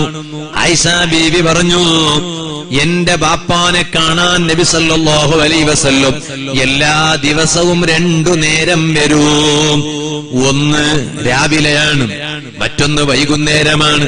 പക്ഷേ ഒരിക്കലുണ്ട് പതിവിനെതിരായ നിലയ്ക്ക് നബി സല്ലല്ലാഹു അലൈഹി വസല്ലം വരികയാണ് സിദ്ദീഖുൽ അക്ബർ റളിയല്ലാഹു അൻഹു വീട്ടിലേക്ക്. ആ വരവ് കണ്ടപ്പോൾ തന്നെ മനസ്സിലായി ലി അംറിൻ ഹദസാ, എന്തോ ഒരു കാര്യമുണ്ട്. അതുകൊണ്ടാണ് നബി സല്ലല്ലാഹു അലൈഹി വസല്ലം വരുന്നത്. വന്നപ്പോൾ സ്വകാര്യം പറയുകയാണ്. ആ സ്വകാര്യം എന്താണ്? സിദ്ദീഖേ, മക്കയിൽ നിന്ന് മദീനയിലേക്ക് ഹിജ്റ പോകാനുള്ള ആഹ്വാനമുണ്ടായിട്ടുണ്ട്. ആ സ്വകാര്യം ആരോടും പറയാനില്ല.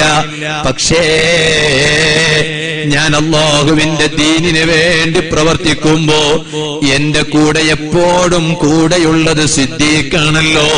സിദ്ദീഖിനോട് സ്വകാര്യം പറയാതിരിക്കാൻ കഴിയില്ല. ആ സ്വകാര്യം കാര്യം പറയാനാണ് ഞാൻ ഇവിടെ വന്നത്. സിദ്ദീഖുൽ അക്ബർ റളിയല്ലാഹു അൻഹു ഹബീബായ നബി സല്ലല്ലാഹു അലൈഹി വസല്ലമ തങ്ങളോട് പറഞ്ഞു, അസ്സുഹബത്തു യാ റസൂലല്ലാഹ്. നബിയേ, തങ്ങൾ ഹിജ്റ പോവുകയാണോ? തങ്ങൾ ഒറ്റക്ക് പോകേണ്ടതില്ല, തങ്ങളെ കൂടെ ഞാൻ വരാം. നബി സല്ലല്ലാഹു അലൈഹി വസല്ലമ തങ്ങൾ സ്വന്തം നാട്ടിൽ നിന്ന് ഹിജ്റ പോകുമ്പോ തങ്ങളെ കൂടെ നിൽക്കാൻ മനസ്സ് കാണിച്ച അതുകൊണ്ട് സിദ്ദീഖ് തങ്ങൾക്ക് വലിയ പവർ കിട്ടിപ്പോയി. പോരാ, നബി സല്ലല്ലാഹു അലൈഹി വസല്ലമ തങ്ങളെ കൂടെ നടക്കുമ്പോ അതാ വാഹനം വേണം, വാഹനം വേണം. നബി സല്ലല്ലാഹു അലൈഹി വസല്ലമ തങ്ങൾ വാഹനമുണ്ടോ എന്ന് ചോദിച്ചപ്പോ ഉണ്ട് നബിയേ, 2 വാഹനങ്ങളുണ്ട്, ഞാൻ വാങ്ങിവെച്ചിട്ടുണ്ട്, 800 ദിർഹം കൊടുത്തിട്ട് വാങ്ങിവെച്ചതാണ്. കുടിക്കാനുണ്ടോ? സദസ്സിന് കുടിക്കാൻ കൊടുക്കാറുണ്ടോ?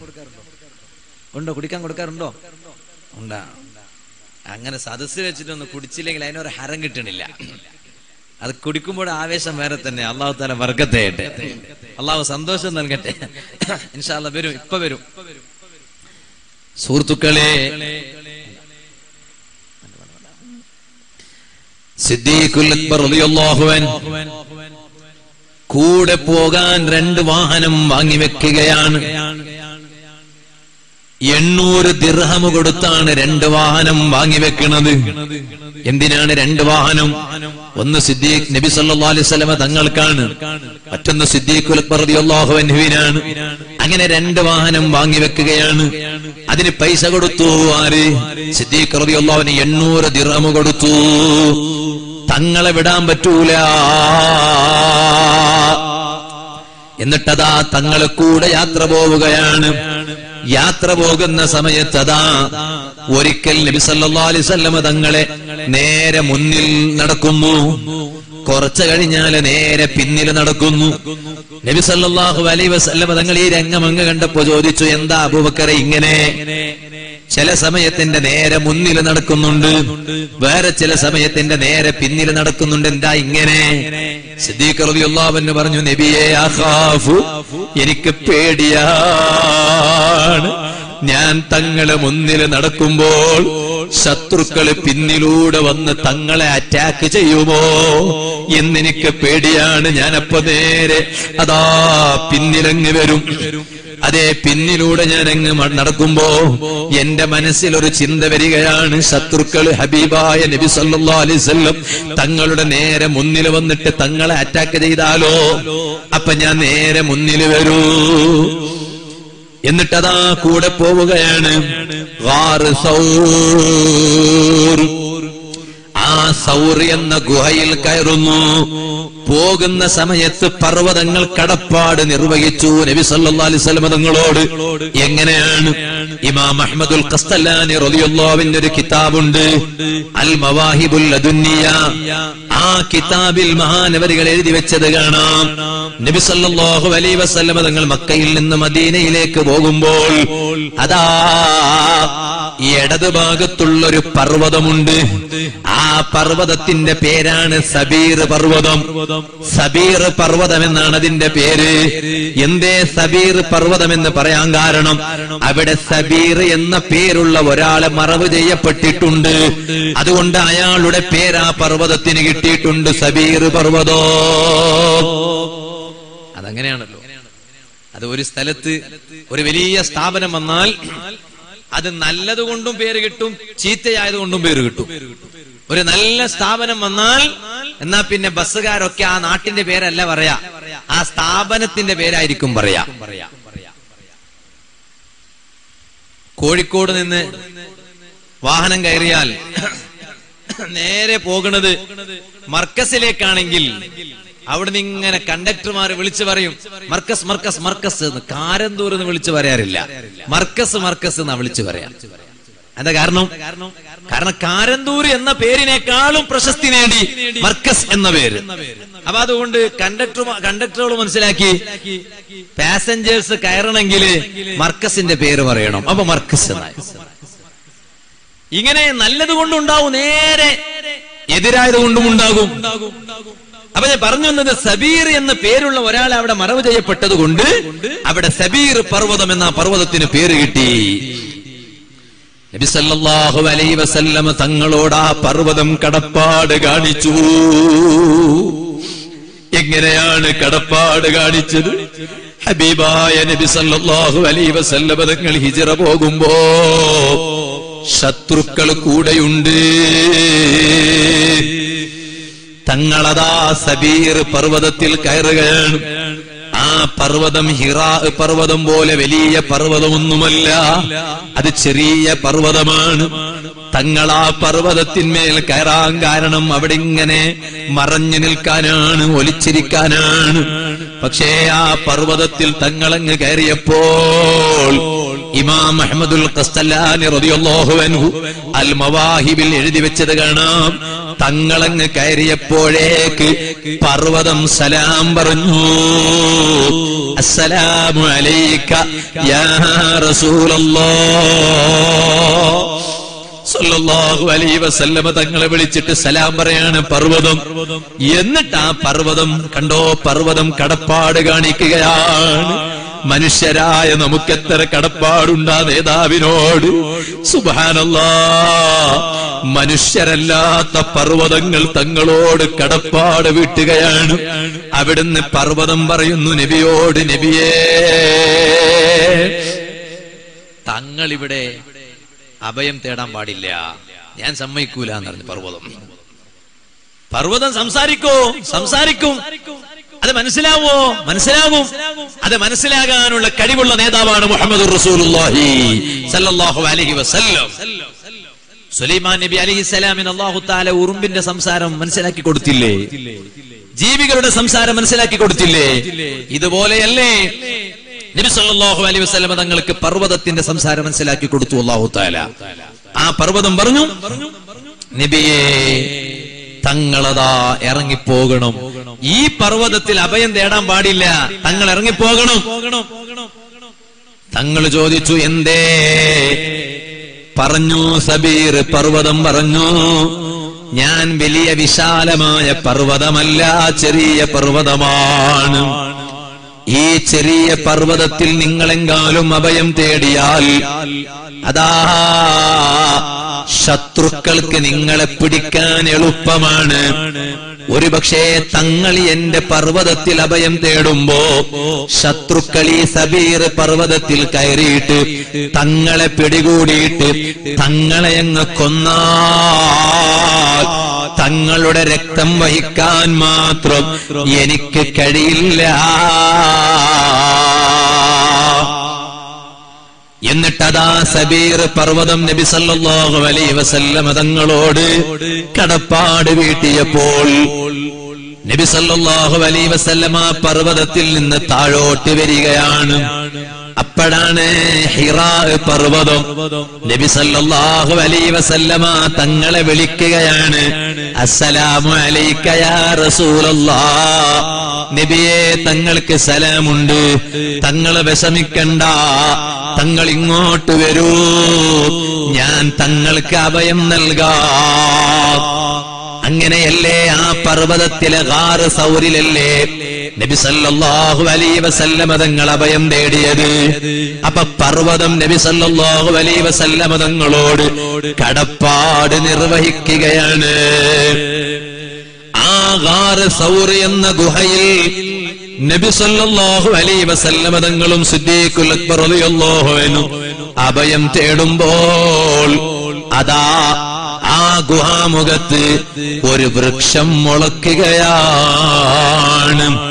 എന്തിനാണ് മരം മുളക്കുന്നത്?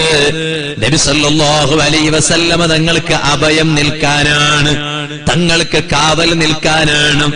ആ മരം കടപ്പാട് വീട്ടുന്നു നബി സല്ലല്ലാഹു അലൈഹി വസല്ലം തങ്ങളോട്. എന്നാലോ കുറച്ച നേരം കഴിഞ്ഞാൽ അതാ ചിലന്തി എന്ന ജീവി വരികയാണ്. ചിലന്തി എന്റെ ഭാഷയിൽ ബന്നാത്ത എന്ന് പറയും, എന്റെ നാട്ടിലെ ഭാഷയിൽ ബന്നാത്ത എന്ന് പറയും, ഇവിടെ ചിലന്തി എന്നല്ല പറയാ. ആ ചിലന്തി എന്ന ജീവി വന്നു, ഗുഹയുടെ അടുത്ത് വന്നു. ചിലന്തി വില കെട്ടുകയാണ്. നബി സല്ലല്ലാഹു അലൈഹി വസല്ലമ തങ്ങൾക്ക് പ്രൊട്ടക്ഷൻ നിൽക്കുകയാണ്. ചിലന്തി വില കെട്ടു. ഉമ്മമാരെ, ഇത് കേട്ടിട്ടായിരിക്കും ചില ഉമ്മമാര് സുബ്ഹാന ജല്ല ജലാലുഹു ചില വീട്ടിലങ്ങ് കയറി നോക്കിയാൽ ഒന്നുമില്ലെങ്കിൽ ചിലന്തി വില ഉണ്ടാവും. വീട്ടില് നമ്മളത് നല്ല വൃത്തിയാക്കുന്നവരാകണം. നബി സല്ലല്ലാഹു അലൈഹി വസല്ലമ തങ്ങൾക്ക് അഭയം കൊടുത്തു, തങ്ങൾക്ക് കാവൽ നിന്നു എന്നതുകൊണ്ട് നമ്മുടെ വീട്ടിൽ അത് വേണമെന്നില്ല. പണ്ഡിതന്മാർ പറഞ്ഞു, ഈ വിലയുള്ള വീടാണോ എന്താ ദാരിദ്ര്യം പെട്ടെന്ന് വരും എന്ന് പണ്ഡിതന്മാർ പറഞ്ഞു. പിന്നെ ഭർത്താക്കന്മാരെ കച്ചവടത്തിലും ബിസിനസ്സിലും എത്ര കണ്ട് ബർക്കത്ത് കിട്ടാൻ ദ്വാർന്നാൽ എങ്ങനെ ഉത്തരം കിട്ടും? ചില വലിയ വലിയ വീടുകൾ നിർമ്മിക്കുന്നവരുണ്ട്, വേണം, അതൊക്കെ നല്ലതാണ്. പക്ഷേ വലിയ വീടുകൾ ഉള്ളവർ എന്ത് ചെയ്യണം എന്ന് പറഞ്ഞാൽ ആ വീട്ടിലെ ഓരോ മുറിയും ഉപയോഗിക്കുന്നതാകണം. ആഴ്ചയിൽ ഒരിക്കലെങ്കിലും ഒരു മുറിയിൽ പോയി കിടന്നുറങ്ങണം. ഇത് പലപ്പോഴും മുകളിലെ നില തന്നെ തുറന്നു കൊടുക്കുന്നത് വാതിന് വന്ന ഉസ്താദുമാർക്ക് കിടന്നുറങ്ങാനുണ്ടെങ്കിൽ അന്ന് വിളിച്ചു പറഞ്ഞാൽ സംഘാടകർ ഈ ആചാരെ കാണാൻ വരും. ഇന്ന് വാതിന് വന്ന ഉസ്താദിന് താമസിക്കാൻ സൗകര്യം ചെയ്യാൻ വേണ്ടി പറഞ്ഞിട്ടുണ്ട്, അപ്പൊ സൗകര്യം നിങ്ങളെ വീട്ടിലാക്കിയാലോ? ഓ, ഇഷ്ടംപോലെ സ്ഥലം ഉണ്ടല്ലോ മുകളിൽ, പേടി എന്താ? അതൊക്കെ കണ്ടറിഞ്ഞിട്ടല്ലേ ഞാൻ ചെയ്തത്. ശരിയാണ്, വാതിന് വന്ന ഉസ്താദ് വാദം കഴിഞ്ഞ് കിടന്നുറങ്ങാൻ പോയി നോക്കുമ്പോ AC ഉണ്ട്, എല്ലാം ഉണ്ട്. AC വേണമെന്നുണ്ടായിട്ടല്ല, എല്ലാം ഉണ്ട്. പക്ഷേ അതിലേറെ പൊടികളുണ്ട്. എന്തേ കാരണം? ഉദ്ഘാടനം കഴിഞ്ഞതിന് ശേഷം പിന്നെ ആ മുറി തുറന്നത് തന്നെ ഈ വാലിന് വന്ന ഉസ്താദിന് താമസിക്കാൻ വേണ്ടിയാ. അതിന് മുമ്പ് ഒറ്റ ദിവസം പോയിട്ടും വൃത്തിയാക്കിയിട്ടില്ല, ശുദ്ധിയാക്കിയിട്ടില്ല, വൃത്തിയാക്കിയിട്ടില്ല, ക്ലീൻ ചെയ്തിട്ടില്ല. അങ്ങനെ ആകാൻ പാടില്ല. വൃത്തിയില്ലാത്ത വീട്ടിൽ ബർക്കത്തുണ്ടാവില്ല എന്ന് നബി മുഹമ്മദ് റസൂലുള്ളാഹി സല്ലല്ലാഹു അലൈഹി വസല്ലം നിങ്ങൾ പഠിപ്പിക്കുകയാണ്. അപ്പൊ അതുകൊണ്ട് എല്ലാ മുറികളും ഉപയോഗിക്കണം, എന്തിനെങ്കിലും ഉപയോഗിക്കണം. ഉപയോഗമില്ലാത്ത വസ്തുക്കളും ഉണ്ടാകാൻ പാടില്ല. അതാണ് നബി സല്ലല്ലാഹു അലൈഹി വസല്ലം പഠിപ്പിച്ചത്. ചില ആളുകളിൽ സുബ്ഹാനല്ലാഹ് 35 ഡ്രസ് ഉണ്ടാവും, ഒറ്റയടിക്ക് 35 ഡ്രസ് തീരെ ഉപയോഗിക്കാറില്ല. ചില സ്ത്രീകൾക്കൊരു സ്വഭാവമുണ്ട്, ഭർത്താക്കന്മാരെ ഓരോ കാര്യം പറഞ്ഞ് നിർബന്ധിപ്പിക്കും, ഓരോ വസ്തു ഡ്രസ് വേണമെന്ന്. ചെറിയ പെരുന്നാൾക്ക് ഒരു വസ്ത്രം വാങ്ങി, ഒരു സാരി വാങ്ങി, അത് ഇടുന്നത് എപ്പോഴാ? ചെറിയ പെരുന്നാൾക്ക് മാത്ര. പിന്നെ വലിയ പെരുന്നാൾക്ക് അത് പറ്റൂല, അത് വേറെ തന്നെ വേണം. വലിയ പെരുന്നാൾക്ക് വാങ്ങിയാലോ പിന്നെ കുറച്ച് കഴിഞ്ഞിട്ട് റബീഉൽ അവ്വൽക്ക് വേറെ വേണം. വേണ്ടെന്നല്ല ഞാൻ പറഞ്ഞത്, പക്ഷെ വാങ്ങിയാൽ തന്നെ ഓരോന്നും ഇടയ്ക്കിടയ്ക്ക് ഉപയോഗിക്കുന്നതാകണം. ഉപയോഗശൂന്യമായ വസ്ത്രങ്ങളാണെങ്കിൽ ആ വസ്ത്രം ശൈത്താൻ ഉപയോഗിക്കുമെന്ന് മുഹമ്മദ് റസൂലുള്ളാഹി. ചില പ്രവാസികളായ പുരുഷന്മാരുണ്ടാവും, നാട്ടിലേക്ക് വരുന്ന സമയത്ത് ഗൾഫിൽ നിന്ന്, വിദേശത്ത് നിന്ന് നാട്ടിലേക്ക് വരുമ്പോ വലിയ പാക്കും ചെയ്തിട്ടാണല്ലോ ലഗേജ് കൊണ്ടുവരിക.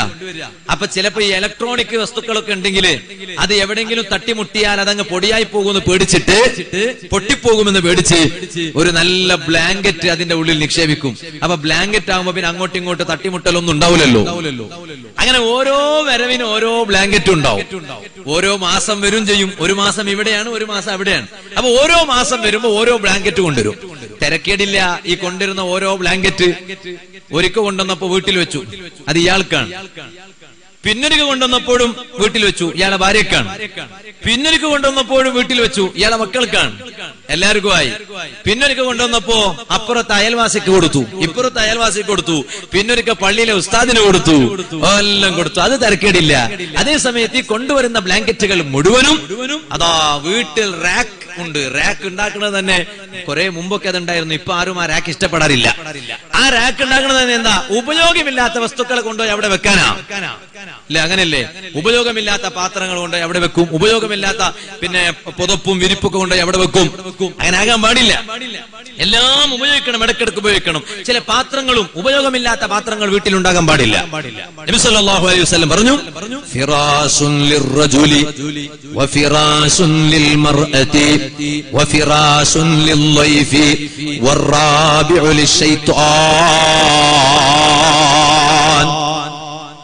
ഒരു വിരിപ്പ് പുരുഷനുള്ളതാണ്, രണ്ടാമത്തെ വിരിപ്പ് ഭാര്യക്കുള്ളതാണ്, മൂന്നാമത്തെ വിരിപ്പ് ലില്ലൈഫി അതിഥിക്കുള്ളതാണ്. ഇനി മൂന്നും കഴിഞ്ഞിട്ട് ആവശ്യമില്ലാത്ത വിരിപ്പാണോ? വറാബിഉ ലിശൈത്വാൻ, നാലാമത്തെ വിരിപ്പ് പിശാച് ഉപയോഗിക്കൂ. കുട്ടികളുണ്ടെങ്കിൽ തിരക്കേടില്ല, അവർക്ക് ഉപയോഗിക്കാം. നാലാമത്തത് എണ്ണം കൃത്യമല്ല. ഈ ഹദീസ് വിശദീകരിച്ചുകൊണ്ട് പണ്ഡിതന്മാർ പറഞ്ഞു, ഇതിന്റെ അർത്ഥം നാലാമത്തെ വിരിപ്പ് ഏത് വീട്ടിലുണ്ടായാലും പുതപ്പ് ഏത് വീട്ടിലുണ്ടായാലും അത് പിശാചിന്റേതാണെന്ന് തെറ്റിദ്ധരിക്കണ്ട. അപ്പൊ 4 ഉണ്ടാകാൻ പാടില്ല, 3 ഉണ്ടാകൂ എന്നൊന്നുമില്ല. മറിച്ച് അതിന്റെ അർത്ഥം ഉപയോഗമില്ലാത്ത പുതപ്പും വിരിപ്പുമെന്നാണ്. അത് വീട്ടുകാർ ഉപയോഗിക്കുന്നില്ല എന്ന് കണ്ടാൽ അത് ശൈത്താൻ ഉപയോഗിക്കും കേട്ടോ. ഇരിക്കട്ടെ, ഞാൻ പറഞ്ഞ വിഷയം മറക്കണ്ട, ഞാൻ അതിലേക്ക് തന്നെ മടങ്ങുകയാണ്. ആ ബല, ആ ജീവി വന്നിട്ട് വില കെട്ടുന്നു. നബി സല്ലല്ലാഹു അലൈഹി വസല്ലം തങ്ങൾക്ക് പ്രൊട്ടക്ഷൻ നിൽക്കുകയാണ്. കണ്ടോ, ഹബീബായ തങ്ങളോട് കടപ്പാട് നിർവഹിക്കുന്നു. കുറച്ചു നേരം അങ്ങ് കഴിയുമ്പോ അതാ മാടപ്രാവ് വരികയാണ്. ആ മാടപ്രാവ് വന്നിട്ട് ഗുഹയുടെ 2 വശത്തും നിൽക്കുന്നു. എന്തിനാണ്? ശത്രുക്കൾ വന്ന് നോക്കുമ്പോ മാടപ്രാവ് ഗുഹയുടെ പുറത്ത് മാടപ്രാവിനെ കണ്ടാൽ ആ മാടപ്രാവ് ആൾ താമസമുള്ള സ്ഥലത്ത് മാടപ്രാവ് ഉണ്ടാകൂലല്ലോ എന്ന് ശത്രുക്കൾ മനസ്സിലാക്കിയിട്ട് അവരങ്ങ് മടങ്ങിപ്പോകും. അതിനുവേണ്ടി മാടപ്രാവ് വന്നിട്ട് ഹബീബായ നബി സല്ലല്ലാഹു അലൈഹി വസല്ലമ തങ്ങൾക്ക് പ്രൊട്ടക്ഷൻ നിൽക്കുന്നു. അവർ നബി സല്ലല്ലാഹു അലൈഹി വസല്ലമ തങ്ങളോടുള്ള കടപ്പാട് വീട്ടുകയാണ്. ഇങ്ങനെ ഓരോ വസ്തുക്കളും ജീവികളും തങ്ങളോടുള്ള കടപ്പാട് വീട്ടിയവരാണ്. സുഹൃത്തുക്കളെ, മൃഗങ്ങൾ പോലും നബി സല്ലല്ലാഹു അലൈഹി വസല്ലമ തങ്ങളോട് കടപ്പാട് വീട്ടിയില്ലയോ? ഒന്നാമത്തെ കടപ്പാട് ഈമാനാണ്. നബി സല്ലല്ലാഹു അലൈഹി വസല്ലമ തങ്ങളെ കൊണ്ട് വിശ്വസിക്കലാണ്. അതാണ് ഞാൻ പറഞ്ഞത്, വല്ലദീന ആമനൂ ബിഹി, കടപ്പാട് തീർക്കൽ തങ്ങളെ കൊണ്ട് വിശ്വസിക്കണോ? വിശ്വസിച്ചു, വൃക്ഷങ്ങൾ വിശ്വസിച്ചു, മരങ്ങൾ വിശ്വസിച്ചു. ഇബ്നു ഉമർ റളിയല്ലാഹു അൻഹു പറയാണ്, നബി സല്ലല്ലാഹു അലൈഹി വസല്ലം തങ്ങളെ കൂടെ ഒരു യാത്ര പോവാണ് ഞാൻ. ആ യാത്ര പോകുന്ന സമയത്ത് ഫദനാ മിൻഹു അറാബിയുൻ, ഒരു അറാബിയായ മനുഷ്യൻ നബി സല്ലല്ലാഹു അലൈഹി വസല്ലം തങ്ങളുടെ അടുത്തേക്ക് വന്നു. അറാബിയാണ്. അറാബി എന്ന് പറഞ്ഞാൽ ദീനിയായ ബോധം കൂടുതലും ഇല്ലാത്ത ആളുകളാണ്. പരിശുദ്ധ ഖുർആൻ പറഞ്ഞില്ലേ, അറാബുകളുടെ കൂട്ടത്തിൽ 2 തരം അറാബുകൾ ഉണ്ടെന്ന് ഖുർആൻ പറഞ്ഞു. ഞാൻ മുത്തഅല്ലിമീങ്ങൾക്ക് തഫ്സീറുൽ ജലാലൈനി ഇന്ന് ഓതിക്കൊടുത്തപ്പോൾ അതിൽ കണ്ട ഒരു ആയത്താണ്. വമിനൽ അറാബി, ഖുർആൻ പറഞ്ഞു, അൽ അറാബു അശദ്ദു കുഫ്റൻ വ നിഫാഖാ, കൂടുതൽ നിഷേധവും കാപട്യവും ഉള്ളത് അറാബികൾക്കാണ്. അറബികളിൽ തന്നെ അറാബികൾക്ക്. അറാബികൾ എന്ന് പറഞ്ഞാൽ എന്താ? അവർ നാടുകളെ തൊട്ട് അകന്നു നിൽക്കുന്നവരാണ്. കുന്നുകളിലും മലയോര പ്രദേശങ്ങളിലൊക്കെ ഉള്ളവരാ. അവർക്കാണ് കുഫറും നിഫാക്കും കൂടുതലുള്ളത്. എന്നിട്ട് ഖുർആൻ പറഞ്ഞു, അറാബികളുടെ കൂട്ടത്തിൽ തന്നെ 2 തരം അറാബികളുണ്ട്. വമിനൽ അറാബി മൻ യത്തഖിദു മാ യുൻഫിഖു മഗ്റമാ വയതറബ്ബസു ബികുമുദ് ദവായിർ അലൈഹിം ദായിറത്തുസ് സൗ വല്ലാഹു സമീഉൻ അലീം. അറാബികളുടെ കൂട്ടത്തിലുണ്ട്. നബി സല്ലല്ലാഹു അലൈഹി വസല്ലം തങ്ങള് പിരിവ് ചോദിച്ചാൽ നമ്മുടെ ഏത് കാര്യവും പിരിവിലൂടെയാണ് വിജയിക്കുന്നത്. അത് കാണിച്ചു തന്ന നേതാവാണ് മുഹമ്മദുർ റസൂലുള്ളാഹി സല്ലല്ലാഹു അലൈഹി വസല്ലം. അല്ലേ? ചിലപ്പോൾ സദസ്സിൽ പിരിക്കും, വേറെ ചിലപ്പോ ബക്കറ്റിലൂടെ പിരിക്കും, മറ്റു ചിലപ്പോൾ സദസ്സിലൊന്നും പിരിക്കാതെ തന്നെ സദസ്സ് അലങ്കോലപ്പെടുത്തുന്നത് വേണ്ടാന്ന് കരുതിയിട്ട് പരിപാടികൾക്ക് മുമ്പ് തന്നെ സംഘാടകർ ഓരോരുത്തരെ കണ്ട് പിരിച്ചിരിക്കും. അതാണ് ഏറ്റവും സന്തോഷം. എന്നെ പോലത്തെ വാലിന് വരുന്ന ഉസ്താദന്മാർക്ക് ഏറ്റവും വലിയ സന്തോഷം അതാ. എന്നാ പിന്നെ വാലും കഴിഞ്ഞിട്ട് നേരെ ദ്വാർന്നിട്ട് അങ്ങ് പോവാലോ എന്ന് കരുതിയിട്ടാ. അതേ സമയത്ത് ആവശ്യമുള്ള സമയത്ത് പിരിക്കണം. അപ്പൊ അറാബികളോട് നബി സല്ലല്ലാഹു അലൈഹി വസല്ലം പിരിവ് ചോദിക്കുമ്പോ അറാബികളിൽപ്പെട്ട ചിലരുണ്ട്, മൈ യത്തഖിദു മാ യുൻഫിഖു മഗ്റമ. നബി സല്ലല്ലാഹു അലൈഹി വസല്ലം ചോദിക്കും, അങ്ങ് കൊടുക്കും. കൊടുക്കാതിരിക്കാൻ പറ്റുമോ? തങ്ങളല്ലേ ചോദിച്ചെന്ന് അറിഞ്ഞ് കൊടുക്കും. എന്നാൽ ആ കൊടുത്താൽ അത് വലിയൊരു മുസീബത്തായിട്ടാണ് അവർ കാണുന്നത്. എന്നിട്ട് പറയും, ഞാൻ സദസ്സിന്റെ മുന്നിൽ ഇരിക്കേണ്ട ആവശ്യമില്ലായിരുന്നു റബ്ബേ, ഞാൻ തന്നെയല്ലേ ഇതൊക്കെ വലിച്ചുണ്ടാക്കിയത്, ഞാൻ മുന്നിൽ പോയി ഇരുന്നത് കൊണ്ടല്ലേ എന്റെ പേര് പറഞ്ഞിട്ട് സംഭാവന ചോദിച്ചത്, അപ്പോഴല്ലേ പേടിക്കണ്ട ഞാൻ ചോദിക്കൊന്നുമില്ല, അപ്പോ പേടിച്ചത് അങ്ങനെയല്ലേ എന്ന് ചിന്തിക്കുന്ന അറാബികളുണ്ട്. നബി സല്ലല്ലാഹു അലൈഹി വസല്ലം തങ്ങൾ പിരിവ് നടത്തുമ്പോൾ അവർ എങ്ങനെ ചിന്തിക്കുകയാണ്. എന്നിട്ട് അവരെന്താ പറയണമെന്നറിയോ? ഖുർആൻ പറയാണ്, നബിയേ, എന്നിട്ട് അവര് തങ്ങൾക്കും സ്വഹാബത്തിനും ഒരു മുസീബത്ത് വന്നിരുന്നെങ്കിൽ നന്നായിരുന്നു എന്നവരിങ്ങനെ ചിന്തിക്കും. എന്ത് കാരണം? തങ്ങൾക്ക് ഒരു മുസീബത്ത് വന്നാൽ ആ മുസീബത്തിലൂടെ തങ്ങളങ്ങ് ഒലിച്ചു പോയാൽ പിന്നെ ഇവിടെ പിരിവ് നടത്താൻ ആളില്ലല്ലോ എന്നവർ മനസ്സിലാക്കിയിട്ട് അവർ അങ്ങനെ ചിന്തിക്കും. അലൈഹിം ദായിറത്തു സൗ, എന്നാൽ യഥാർത്ഥത്തിലുള്ള മുസീബത്തും ഹലാക്കും അതെല്ലാം അവർക്ക് തന്നെയാണ്. അല്ലാഹു സമീഉൻ അലീം, അല്ലാഹു എല്ലാം കേൾക്കുന്നവനും അറിയുന്നവനുമാണ്. എന്നാൽ അറാബികളെ കൂട്ടത്തിൽ തന്നെ വേറെ ചില അറാബികളുണ്ട്, തങ്ങൾ ചോദിക്കേണ്ട താമസമേ ഉള്ളൂ, അപ്പോഴേക്ക് അവർ അങ്ങ് കൊടുക്കും. അങ്ങനെ ചില അറാബികൾ വേറെയുണ്ട് എന്ന് ഖുർആനിൽ അല്ലാഹു തആല പഠിപ്പിച്ചു. എന്നാൽ ഞാൻ എന്തിനാണിത് പറഞ്ഞത്? അറാബിയായ മനുഷ്യൻ നബി സല്ലല്ലാഹു അലൈഹി വസല്ലം തങ്ങളുടെ അടുത്തേക്ക് തങ്ങളിങ്ങനെ പോകുമ്പോ തങ്ങളോട് അടുത്തപ്പോൾ നബി സല്ലല്ലാഹു അലൈഹി വസല്ലം ഈ അറാബിയായ മനുഷ്യനോട് ചോദിച്ചു, ഇലാ ഐന തുരീദ്, അല്ലയോ അറാബി, എങ്ങോട്ടാ പോകുന്നത്? ഒരാൾ ഒരു സ്ഥലത്തേക്ക് പോകാൻ വേണ്ടി ഒരുങ്ങി നിൽക്കുമ്പോ എങ്ങോട്ടാ പോകുന്നത് എന്ന് ചോദിക്കാൻ പാടില്ല. പക്ഷെ ചോദിക്കുന്നതിൽ ഖൈറുണ്ടെങ്കിൽ ചോദിക്കാം. നബി സല്ലല്ലാഹു അലൈഹി വസല്ലം തങ്ങൾ ചോദിക്കുമ്പോൾ അതിലൊരു ഖൈറുണ്ടാകും. അതെന്തേ ചോദിക്കാൻ പാടില്ല വരാൻ കാരണം? ചില കാര്യങ്ങൾ പറയാൻ പറ്റാത്ത സ്ഥലത്തായിരിക്കും പോവാ, ഇയാളോട് പറയാൻ പറ്റാത്ത ഒരു സ്ഥലത്തായിരിക്കും പോവാ, നല്ലതിന് തന്നെ ആയിരിക്കും, പക്ഷെ ഇയാളോട് പറയാൻ പറ്റൂല. അപ്പൊ പിന്നെ ഇയാൾ ചോദിച്ചാൽ ഈ ചോദിക്കപ്പെട്ട ആൾ എന്തെങ്കിലും ഒരു കളവ് പറയേണ്ടി വരില്ലേ? അതുകൊണ്ട് ചോദിക്കാൻ പാടില്ല. അതേ സമയത്ത് ചോദിക്കുന്നതിൽ ഖൈറുണ്ടെങ്കിൽ ചോദിക്കണം. ചിലപ്പോ ചോദിക്കാതിരുന്നാൽ ഷർറായിരിക്കും. എന്തേ കാരണം? ഇച്ചങ്ങാതി ചിലപ്പോൾ ഒരു കാരംസ് കളിക്കാനായിരിക്കും പോവാ. അപ്പൊ ഒരു ഉസ്താദ് ഇവനെ കണ്ടപ്പോ ചോദിച്ചു, അയിന തുരീദ്, വേർ ആർ യു ഗോയിങ്, എങ്ങോട്ടാ പോണെന്ന് ചോദിച്ചു. അപ്പൊ ഇവൻ പറഞ്ഞു, ഞാൻ എന്നും കാരംസ് കളിക്കാറുണ്ട് ഉസ്താദെ, ആ കാരംസ് കളിക്കാൻ വേണ്ടിയാ പോണത്. അപ്പൊ ഉസ്താദ് പറഞ്ഞു കൊടുത്തു, കാരംസ് കളിക്കാൻ പോവല്ലേ? എത്ര കാലങ്ങളായി കാരംസ് കളിക്കാൻ തുടങ്ങിയിട്ട്? ഞാൻ കുറെ കാലങ്ങളായി, എന്നും കളിക്കുന്നുണ്ട്. ഒരു ദിവസം പോലും കളിച്ചില്ലെങ്കിൽ എനിക്ക് ഉറക്കം വരുന്നില്ല. അന്ന് കളിക്കാതെ ഞാൻ ഉറങ്ങിയാൽ ഉറക്കത്തിനും കാരംസ് കാണും. അങ്ങനത്തെ കളിക്കാരനാണ് ഞാൻ. അപ്പൊ ഉസ്താദ് മസാല പറഞ്ഞു കൊടുക്കും, മൻ ലഇബൻ നർദശീറ, ഒരാൾ കാരംസ് കളിച്ചാൽ ഫകന്നമാ സബഗ യദഹു ഫീ ലഹ്മിൽ ഖിൻസീരി വദമിഹി, ഒരു ഖിൻസീരിന്റെ ഇറച്ചിയിലും മാംസത്തിലും രക്തത്തിലും കൈ കൊണ്ടുപോയി ഇടുന്നതിന് തുല്യമാണ് എന്ന് പറഞ്ഞാൽ അത് തെറ്റാണ് എന്ന് ഉസ്താദ് പറഞ്ഞു കൊടുക്കും. അപ്പൊ പറഞ്ഞു കൊടുക്കാൻ ഒരു വഴിയാണ് ഉസ്താദ് അയാളോട് എങ്ങോട്ടാ പോകുന്നത് എന്ന് ചോദിക്കൽ. അപ്പൊ അത് ഖൈറായി. അപ്പൊ ചില സമയത്ത് ചോദിക്കൽ ഖൈറാൻ. അങ്ങനെ ചോദിക്കുന്നത് ഖൈറാണ്. നബി സല്ലല്ലാഹു അലൈഹി വസല്ലം ചോദിച്ചാൽ അപ്പോഴാണ് തങ്ങൾ ചോദിച്ചത്, ഐന തുരീദ്, അല്ല അറാബിയായ മനുഷ്യ എങ്ങോട്ടാ പോകുന്നത്? അപ്പൊ പറഞ്ഞു, ഇലാഹിലി, ഞാൻ എന്റെ വീട്ടിലേക്കാ പോകുന്നത്, വേറെടുത്തുക്കുമല്ല, വീട്ടിലേക്കാ പോകുന്നത്. അപ്പൊ ചോദിച്ചു, ഹല്ലക ഇലാ ഖൈർ, നിങ്ങൾക്ക് ഞാനൊരു ഖൈർ പറഞ്ഞു തരട്ടെയോ? ജനങ്ങളിൽ ഗുണമുള്ളത് മാത്രം അതാ കാത്തിരുന്ന നേതാവാണ് നബി സല്ലല്ലാഹു അലൈഹി വസല്ലം. ഞാൻ നിങ്ങൾക്കൊരു ഖൈർ പറഞ്ഞു തരട്ടെയോ? അറാബിയായ മനുഷ്യൻ ചോദിച്ചു, വമാ ഹുവ, എന്താണ് ആ ഖൈർ? അപ്പോഴാണ് ഖാല, അറാബിയായ മനുഷ്യനോട് നബി സല്ലല്ലാഹു അലൈഹി വസല്ലം പറഞ്ഞു, തഷ്ഹദു അല്ലാ ഇലാഹ ഇല്ലല്ലാഹു വഹ്ദഹു ലാ ശരീക ലഹു വ അന്ന മുഹമ്മദൻ അബ്ദുഹു വ റസൂലുഹു.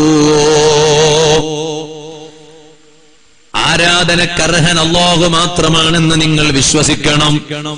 മുഹമ്മദ് നബി സല്ലല്ലാഹു അലൈഹി വസല്ലം അല്ലാഹുവിന്റെ അടിമയും റസൂലുമാണെന്ന് വിശ്വസിക്കണോ? അത് നിങ്ങൾക്ക് ഖൈറാണ്. ഇത് നബി സല്ലല്ലാഹു അലൈഹി വസല്ലം അറാബിയായ മനുഷ്യനോട് പറഞ്ഞപ്പോ ആ അറാബിയായ മനുഷ്യൻ ചോദിക്കാണ്, മൻ യശ്ഹദു ലക അലാ മാ തഖൂൽ, അല്ല നബിയേ മുഹമ്മദേ, ഈ പറഞ്ഞതിന് നിങ്ങൾക്ക് ആര് സാക്ഷിയാണ്? ആര് നിങ്ങൾക്ക് സാക്ഷി നിൽക്കൂ? സുബ്ഹാനല്ലാഹ്, കാണിക്കാൻ എവിടെ ആരുമില്ല. നേരെ മുന്നിൽ കണ്ടതൊരു വൃക്ഷമാണ്.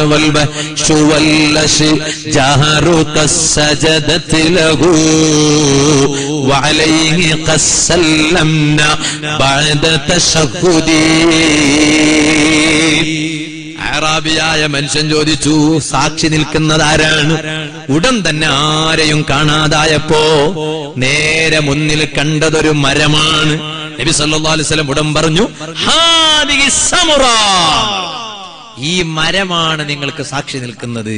ഞാൻ മുഹമ്മദ് നബി സല്ലല്ലാഹു അലൈഹി വസല്ലം അല്ലാഹുവിന്റെ അടിമയും റസൂലുമാണ് എന്ന് പറഞ്ഞതിന് സാക്ഷി നിൽക്കുന്നത് ഈ മരമാണ്, വൃക്ഷമാണ്. ഇതങ്ങ് പറഞ്ഞപ്പോ അറാബിയായ മനുഷ്യൻ ചോദിച്ചു, എങ്ങനെ സാക്ഷി നിൽക്കും? എങ്ങനെ സാക്ഷി നിൽക്കും? ഹബീബായ നബി സല്ലല്ലാഹു അലൈഹി വസല്ലം നിൽക്കുന്ന ഭാഗത്തേക്ക് ആ മരത്തെ വിളിക്കുകയാണ്, വൃക്ഷത്തെ വിളിക്കുകയാണ്. ഫഅഖ്ബലത്, ആ മരമതാ നബി സല്ലല്ലാഹു അലൈഹി വസല്ലമ തങ്ങളിലേക്ക് വരുന്നു, കടപ്പാട് വീട്ടുന്നു, തങ്ങളിൽ വിശ്വാസം വെച്ച് പുലർത്തുന്നു. ഹത്താ വഖഫത് ബൈന യദൈഹി, ആ മരം വന്നിട്ട് നബി സല്ലല്ലാഹു അലൈഹി വസല്ലമ തങ്ങളുടെ നേരെ മുന്നിൽ വന്നു നിന്നു. ഫസ്തശഹദഹാ സലാസ, ആ മരത്തോട് നബി സല്ലല്ലാഹു അലൈഹി വസല്ലം 3 തവണ സാക്ഷി നിൽക്കാൻ ആവശ്യപ്പെട്ടപ്പോൾ ഫശഹിദത്ത്, മരം സാക്ഷി നിന്നു. ഈ നിൽക്കുന്നത് നബി സല്ലല്ലാഹു അലൈഹി വസല്ലം അല്ലാഹുവിന്റെ റസൂലാണെന്ന് മരം സാക്ഷി നിൽക്കുന്നു. സുമ്മ റജഅത ഇലാ മകാനിഹാ, പിന്നെ നേരത്തെ മരം നിന്നിരുന്നത് എവിടെയാണ് ആ സ്ഥലത്തേക്കങ്ങ് മടങ്ങിപ്പോയി. കണ്ടില്ലേ, മരം, വൃക്ഷം നബി സല്ലല്ലാഹു അലൈഹി വസല്ലം തങ്ങളോട് കടപ്പാടുള്ളതാകുന്നു. ഇതുപോലെയില്ലേ മൃഗങ്ങൾ കടപ്പാട് തീർത്തു നബി സല്ലല്ലാഹു അലൈഹി വസല്ലമയോട്. ആയിഷ ബീവി റളിയല്ലാഹു അൻഹ പറയാണ്, നമ്മുടെ വീട്ടിൽ ഒരു മൃഗമുണ്ടായിരുന്നു. കാന ഇന്ധന ദാജിനുൻ, നമ്മുടെ വീട്ടിലൊരു മൃഗമുണ്ടായിരുന്നു. ചില പണ്ഡിതന്മാർ പറഞ്ഞു അത് ആടാണ്, വേറെ ചില പണ്ഡിതന്മാർ പറഞ്ഞു ആടല്ല, അത് വേറെ ജീവിയാണ്. അങ്ങനെ ഒരു മൃഗം നമ്മുടെ വീട്ടിലുണ്ടായിരുന്നു. വീട്ടിൽ നിന്ന് ആ മൃഗം പുറത്തു പോകാറില്ല, എപ്പോഴും വീട്ടിൽ തന്നെ കഴിയുന്നൊരു മൃഗമാണത്. പക്ഷേ ആ മൃഗത്തിനൊരു പ്രത്യേകമായ സ്വഭാവമാണ്, തങ്ങളോട് കടപ്പാട് വീട്ടുന്നു ആ മൃഗം. എങ്ങനെയാണത്? ആയിഷ ബീവി റളിയല്ലാഹു അൻഹ പറയാണ്, ഫൈദാ കാന ഇൻദനാ റസൂലുള്ളാഹി സ്വല്ലല്ലാഹു അലൈഹി വസല്ലം ഖറ വസബത മകാന, നബി സല്ലല്ലാഹു അലൈഹി വസല്ലം തങ്ങൾ വീട്ടിലെങ്കാലും ഉണ്ടെങ്കിൽ ഈ മൃഗം എവിടെയാണോ ഉള്ളത് അവിടെ തന്നെ ഉണ്ടാകും, അപ്പുറപ്പുറമൊന്നും പോവില്ല.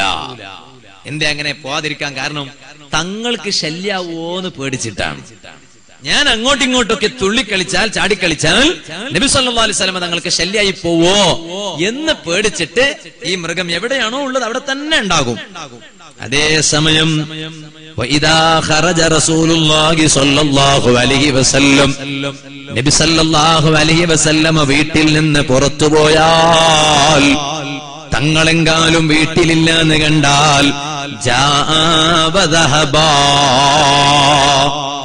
ഇത് പിന്നെ ഉള്ള സ്ഥലത്ത് നിൽക്കൂല, അങ്ങോട്ടും ഇങ്ങോട്ട് കളിച്ചുകൊണ്ടിരിക്കും.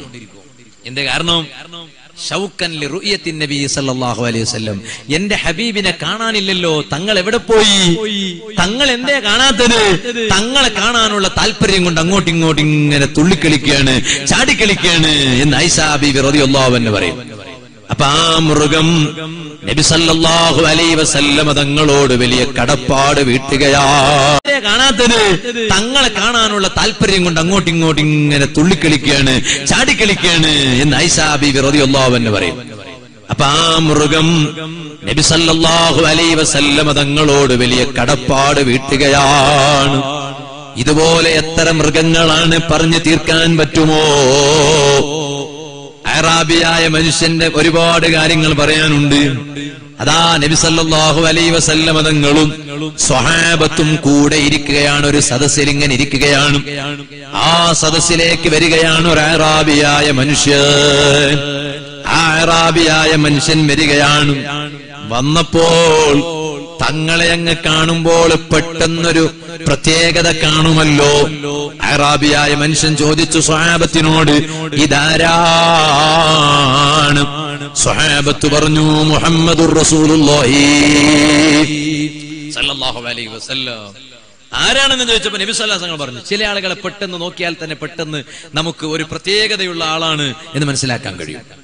സുബ്ഹാനല്ലാഹ്. ആദരണീയരായ ശൈഖുന സുൽത്താനുൽ ഉലമ, അല്ലാഹു ആഫിയത്തുള്ള ദീർഘായുസ്സ് നൽകുമാറാവട്ടെ. ഉസ്താദ് അവരുകൾ ഏത് വേദിയിൽ വന്നാലും, വേദിയിൽ എത്ര വലിയ ആളുകളുണ്ടെങ്കിലും ഉസ്താദ് വരുമ്പോഴേക്ക് അത് വല്ലാത്തൊരു സംഭവമാണ്. മർക്കസിൽ തന്നെ നമ്മളൊക്കെ 2 വർഷക്കാലം ഉസ്താദിന്റെ മുന്നിലിരുന്ന് ഓതി പഠിച്ചവരാ. എന്നാലും മർക്കസിൽ ഉസ്താദ് ഉണ്ടെന്നറിഞ്ഞാൽ ഉസ്താദിനെ കാണാൻ ഒരു ആവേശം കൂടുതലാണ്. എന്നും ഉസ്താദിനെ കാണുന്നുണ്ടെങ്കിലും ഓരോ ദിവസവും കാണുമ്പോൾ ഒരു പുതുമയാണ് ഉസ്താദിനെ കാണുമ്പോൾ. അങ്ങനെയാണ് ഉസ്താദ് അവരുടെ ഒരു സദസ്സിൽ വന്നാൽ എല്ലാവരും അങ്ങ് എണീറ്റ് നിൽക്കും. എണീറ്റ് നിൽക്കണ്ടെന്ന് തീരുമാനിച്ചാലും എണീറ്റ് നിൽക്കും. അതാ വിഷയം. അങ്ങനെ നടന്നു ഒരു സംഭവം ഒരു സ്ഥലത്ത് ഞാൻ നേരിട്ട് എന്റെ കണ്ണുകൊണ്ട് കണ്ടതാ. ഇവിടെ ഒന്നുമല്ല, വേറെ സ്ഥലത്താ. ഒരു നിക്കാഹിന് നേതൃത്വം നൽകാൻ വരുന്നു ഷെയ്ഖുന ഉസ്താദ് അവர்கள், അല്ലാഹു ആഫിയത്തുള്ള ദീർഘായുസ്സ് നൽകട്ടെ. ആ നിക്കാഹിന് വരുമ്പോ വേദിയിൽ ഒരുപാട് ആലിമീങ്ങളുണ്ട്, വലിയ വലിയ മഹാന്മാർ.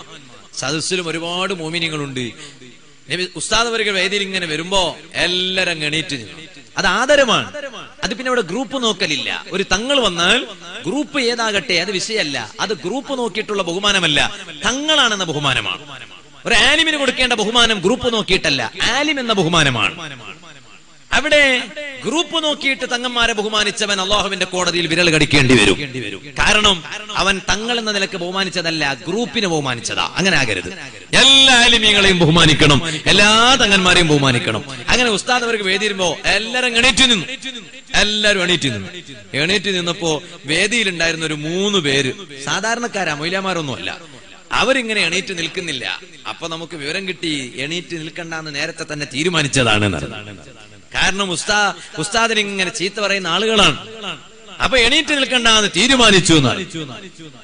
കുറച്ചു നേരം കഴിഞ്ഞപ്പോ ഉസ്താദല്ലേ, ഉസ്താദിന്റെ ഏറ്റവും വലിയ പ്രത്യേകത എന്താണ്? ഹുസ്നുൽ ഖുൽഖല്ലേ, സൽസ്വഭാവമാണ്.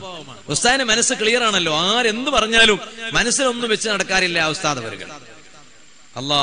ഉസ്താദ് നമ്മളെ കർണാടകയിൽ ഒരിക്കൽ വന്നപ്പോ കർണാടകയിലെ നേതാക്കന്മാരൊക്കെ ഉസ്താദിനോട് പറഞ്ഞു, ഉസ്താദിനെ വല്ലാതെ ചീത്ത പറഞ്ഞുകൊണ്ട് ഇവിടെ ഒരു ചങ്ങാതി ഇങ്ങനെ കറങ്ങുന്നുണ്ട്, എല്ലാ സ്റ്റേജിലും കയറിയിട്ട് ഉസ്താദിനെ ചീത്ത പറയുന്നുണ്ട്. ഇപ്പൊ ലേറ്റസ്റ്റ് ആളാണ്, കുറെ മുമ്പിട്ടോ. അപ്പൊ ഉസ്താദ് എന്തെങ്കിലും സമ്മതം തന്നാൽ എന്തെങ്കിലും നമുക്ക് അതിന് പരിഹാരം കാണാം. പരിഹാരം കാണാതെ മാന്യമായി നിൽക്കുക തന്നെ. ഏറ്റവും ചുരുങ്ങിയത് ചീത്ത പറയണ്ടെന്നെങ്കിലും പറയാലോ, അല്ലെങ്കിൽ പറയുന്ന ആരോപണങ്ങൾക്ക് ഒരു തിരുത്തു പറയാലോ. അത് ആരോപണം ശരിയല്ല, ഉസ്താദ് അങ്ങനെയല്ല, അതിന്റെ യാഥാർത്ഥ്യം ഇങ്ങനെയാണ് എന്നൊക്കെ പറയാലോ. ഉസ്താദ് ചോദിക്കാണ്, അതാരാ അങ്ങനെ ഒരാളെ എനിക്കറിയില്ലല്ലോ. എന്തേ കാരണം? അങ്ങനെ ഒരു വിഷയം തന്നെ ഇല്ലാന്ന് വെക്കാണ് ശൈഖുന ഉസ്താദ് അവர்கள். അതാണ് ഉസ്താദിന്റെ സ്വഭാവം. അതിനുവേണ്ടി ഒരു വേദി കെട്ടേണ്ട ആവശ്യമില്ല. അപ്പൊ ഞാൻ പറഞ്ഞു വന്നത് അതാണ് ഉസ്താദിന്റെ പ്രത്യേകത. അതാണ് ഉസ്താദിന്റെയും മർക്കസിന്റെയും ഒക്കെ ഉയർച്ച. അപ്പൊ ഞാൻ പറഞ്ഞു വന്നത്, അപ്പൊ ഉസ്താദ് ഇങ്ങനെ നിക്കാഹിന്റെ വേദിയിലേക്ക് ഇങ്ങനെ കയറി വന്നപ്പോ ഉസ്താദ് നിന്ന എല്ലാവർക്കും പോയി കൈയങ്ങ് കൊടുത്തു. കൈ കൊടുത്തിട്ട് പിന്നെ ഉസ്താദ് ഇങ്ങനെ നോക്കുമ്പോ ഉസ്താദ് അങ്ങനെയാണല്ലോ, സ്റ്റേജിൽ ഇങ്ങനെ ഉള്ളവരെല്ലാരും ഒന്ന് പരിഗണിക്കും. അത് ഉസ്താദിന്റെ പ്രത്യേകതയാ. അപ്പൊ ഉസ്താദ് ഇങ്ങനെ നോക്കുമ്പോ ഒരു 3 പേരങ്ങ് ഇരിക്കുന്നുണ്ട്. ഉസ്താദ് നേരെ അങ്ങോട്ട് പോയി ആ ഇരിക്കുന്ന ആളുകളടുത്ത് പോയിട്ട് കൈ കൊടുത്തിട്ട് ഉസ്താദ് പറഞ്ഞു, ഇത് ഞാൻ എന്റെ ചെവി കൊണ്ട് കേട്ടതും കണ്ണുകൊണ്ട് കണ്ടതുവാ. ഇനിയിപ്പോ അതിനൊരു സനത് വേണ്ട ആവശ്യമില്ല, ആരും സാക്ഷിക്കേണ്ട ആവശ്യമില്ല, ഞാൻ നേരിട്ട് കണ്ടതാണ്. അപ്പൊ ഉസ്താദ് അവർക്ക് അങ്ങ് കൈ കൊടുത്തിട്ട് പറഞ്ഞു, സുഖം തന്നെയല്ലേ? ഞാൻ കുറച്ച് വൈകിയതാ, വല്ലാത്ത ട്രാഫിക് ആയതുകൊണ്ട് വൈകിപ്പോയതാണ്. അപ്പൊ അവരെ മനസ്സിൽ എന്റെ ഇത്ര വൈകി എന്നൊരു ചോദ്യം ഉള്ളതുപോലെ ഉസ്താദ് അത് കണ്ടറിഞ്ഞ് പറയും പോലെ ഞങ്ങൾ മനസ്സിലാക്കുകയാണ്. അപ്പൊ ഉസ്താദ് അവിടെ നിന്ന് എന്ത് ചെയ്തു? നേരെ കയ്യും കൊടുത്തു. കൈ കൊടുക്കാനാവുമ്പോ ഇവർ മെല്ലെ എണീറ്റ് നിൽക്കുകയാണ്. എണീറ്റ് നിൽക്കണ്ടെന്ന് തീരുമാനിച്ചതുപോലെയുള്ളവര് ഉസ്താദ് അങ്ങോട്ട് പോയി കൈ കൊടുത്തപ്പോ ഇവർ എണീറ്റ് നിൽക്കാൻ. അതാണ് ശൈഖുന ഉസ്താദ് അവர்கள், അല്ലാഹു ആഫിയത്തുള്ള ദീർഘായുസ്സ് നൽകുമാറാവട്ടെ. എത്ര ആളോട് അങ്ങനെ ഉണ്ട്, ചില കാര്യങ്ങൾ ഉസ്താദ് അങ്ങ് പറഞ്ഞാൽ നടക്കും. അത് ആലിമീങ്ങളെ പവറാണ്. എന്താടാ കുട്ടിയും ചോദിക്കും. ചിലപ്പോ ശിഷ്യന്മാര് സഖാഫികൾ മർക്കസിൽ ഉസ്താദിനെ കാണാൻ പോയാൽ ചോദിക്കും, കുട്ടികളായോ ചോദിക്കും. ഈ അടുത്ത് 2 ദിവസം മുമ്പ് ഒരു ചെറുപ്പക്കാരൻ എന്നോട് നേരിട്ട് പറഞ്ഞത് ആരുണ്ട്. നമ്മളിങ്ങനെ ഓരോ സ്ഥലത്ത് ഇങ്ങനെ പോകുന്നത് കൊണ്ട് നമുക്ക് ഒരുപാട് കാര്യങ്ങൾ കേൾക്കാനും കാണാനും അറിയാനും വഴിയുണ്ട്. അപ്പൊ ഉസ്താദിനെ കുറിച്ച് പറയാ, എന്താ, ആദ്യം ഭാര്യയെ പ്രസവിച്ചു, പെൺകുട്ടിയാണ്. അപ്പോ രണ്ടാമതായി ഗർഭിണിയായപ്പോ ഞാൻ ഉസ്താദിന്റെ അടുത്ത് പോയി. എന്നിട്ട് ഈ കുട്ടിയെയും എനിക്ക് കാണിച്ചു തന്നു. ഞാൻ വേദന പോയപ്പോ ഈ ചെറുപ്പക്കാരന്റെ വീട്ടിലാണ് താമസിച്ചത്. അപ്പോഴേ ഈ കുട്ടിയെ കാണിച്ചു തന്നത്. അപ്പൊ പറഞ്ഞു, ഞാൻ ഉസ്താദിനോട് പോയി 2 പേര് ചോദിച്ചു. എന്താ 2 പേര്? പ്രസവിച്ചിട്ടില്ല ഭാര്യ, അഥവാ ആൺകുട്ടിയായാൽ ആൺകുട്ടിയുടെ പേര്, പെൺകുഞ്ഞാണെങ്കിൽ പെൺകുഞ്ഞിന്റെ പേര്, അങ്ങനെ വെക്കാന്ന് കരുതി 2 പേര് ചോദിച്ചു. അപ്പൊ ഉസ്താദ് പറഞ്ഞു 2 പേരൊന്നും തരൂല, പേര് ഒറ്റൊന്നെ തരൂ, ആൺകുട്ടിയുടെ പേര് അതങ്ങ് വെച്ചു. അത് അല്ല സർ, പെൺകുട്ടിയല്ല ആൺകുട്ടിയാണ് എന്ന് ഉസ്താദ് പറഞ്ഞിട്ട് ഉസ്താദ് പോയി. ഇയാൾ പറഞ്ഞു, മാസങ്ങൾക്ക് ശേഷം എന്റെ ഭാര്യ പ്രസവിച്ചു, ആൺകുഞ്ഞാണ്, ഞാൻ അതേ പേര് വെച്ചു. അപ്പൊ ഞാൻ പറഞ്ഞു വന്നത്, അത് മനസ്സിലാക്കേണ്ട രൂപത്തിൽ മനസ്സിലാക്കുകയാണെങ്കിൽ ഒക്കെ ഉൾക്കൊള്ളാൻ കഴിയും. അറാബിയായ മനുഷ്യൻ, ആ മനുഷ്യൻ ഇങ്ങനെ വേട്ടയാടിയിട്ട് വരികയാണ്. വരുന്ന സമയത്ത് ചോദിച്ചു സ്വഹാബത്തിനോട്, ഈ കാണുന്നത് ആരാ? പറഞ്ഞു, നബി സല്ലല്ലാഹു അലൈഹി വസല്ലം തങ്ങളാണ്. ഈ അറാബിയായ മനുഷ്യന്റെ കയ്യിൽ വേട്ടയാടിയ ഒരു ഉടുമ്പുണ്ട്. ഉടുമ്പ്, എന്റെ നാട്ടിൽ ഉടുമ്പ് എന്ന് പറഞ്ഞാൽ ചിരിച്ചു പോവും. എന്റെ നാട്ടിൽ പറയുന്നത് ഉടാന്നാ. ഉടാ. അപ്പൊ നിങ്ങൾ ചിരിച്ചില്ലേ? നിങ്ങൾ ഇവിടെ ചിരിച്ചതുപോലെ എന്റെ നാട്ടിൽ വന്നിട്ട് ഉടുമ്പ് എന്ന് പറഞ്ഞാല് ആ നാട്ടുകാർ ചിരിക്കും. ഞാൻ പിന്നെ കുറച്ചൊക്കെ മലയാളം മനസ്സിലാണോണ്ട് ഞാൻ ചിരിക്കില്ല മാത്രം. അപ്പൊ ഈ ഉടുമ്പ് വേട്ടയാടിയിട്ട് വന്നതാണ്. ഉടുമ്പ് തിന്നാന്നല്ല മസാല, തിന്നണം എന്നല്ല, തിന്നാന്നാണ്.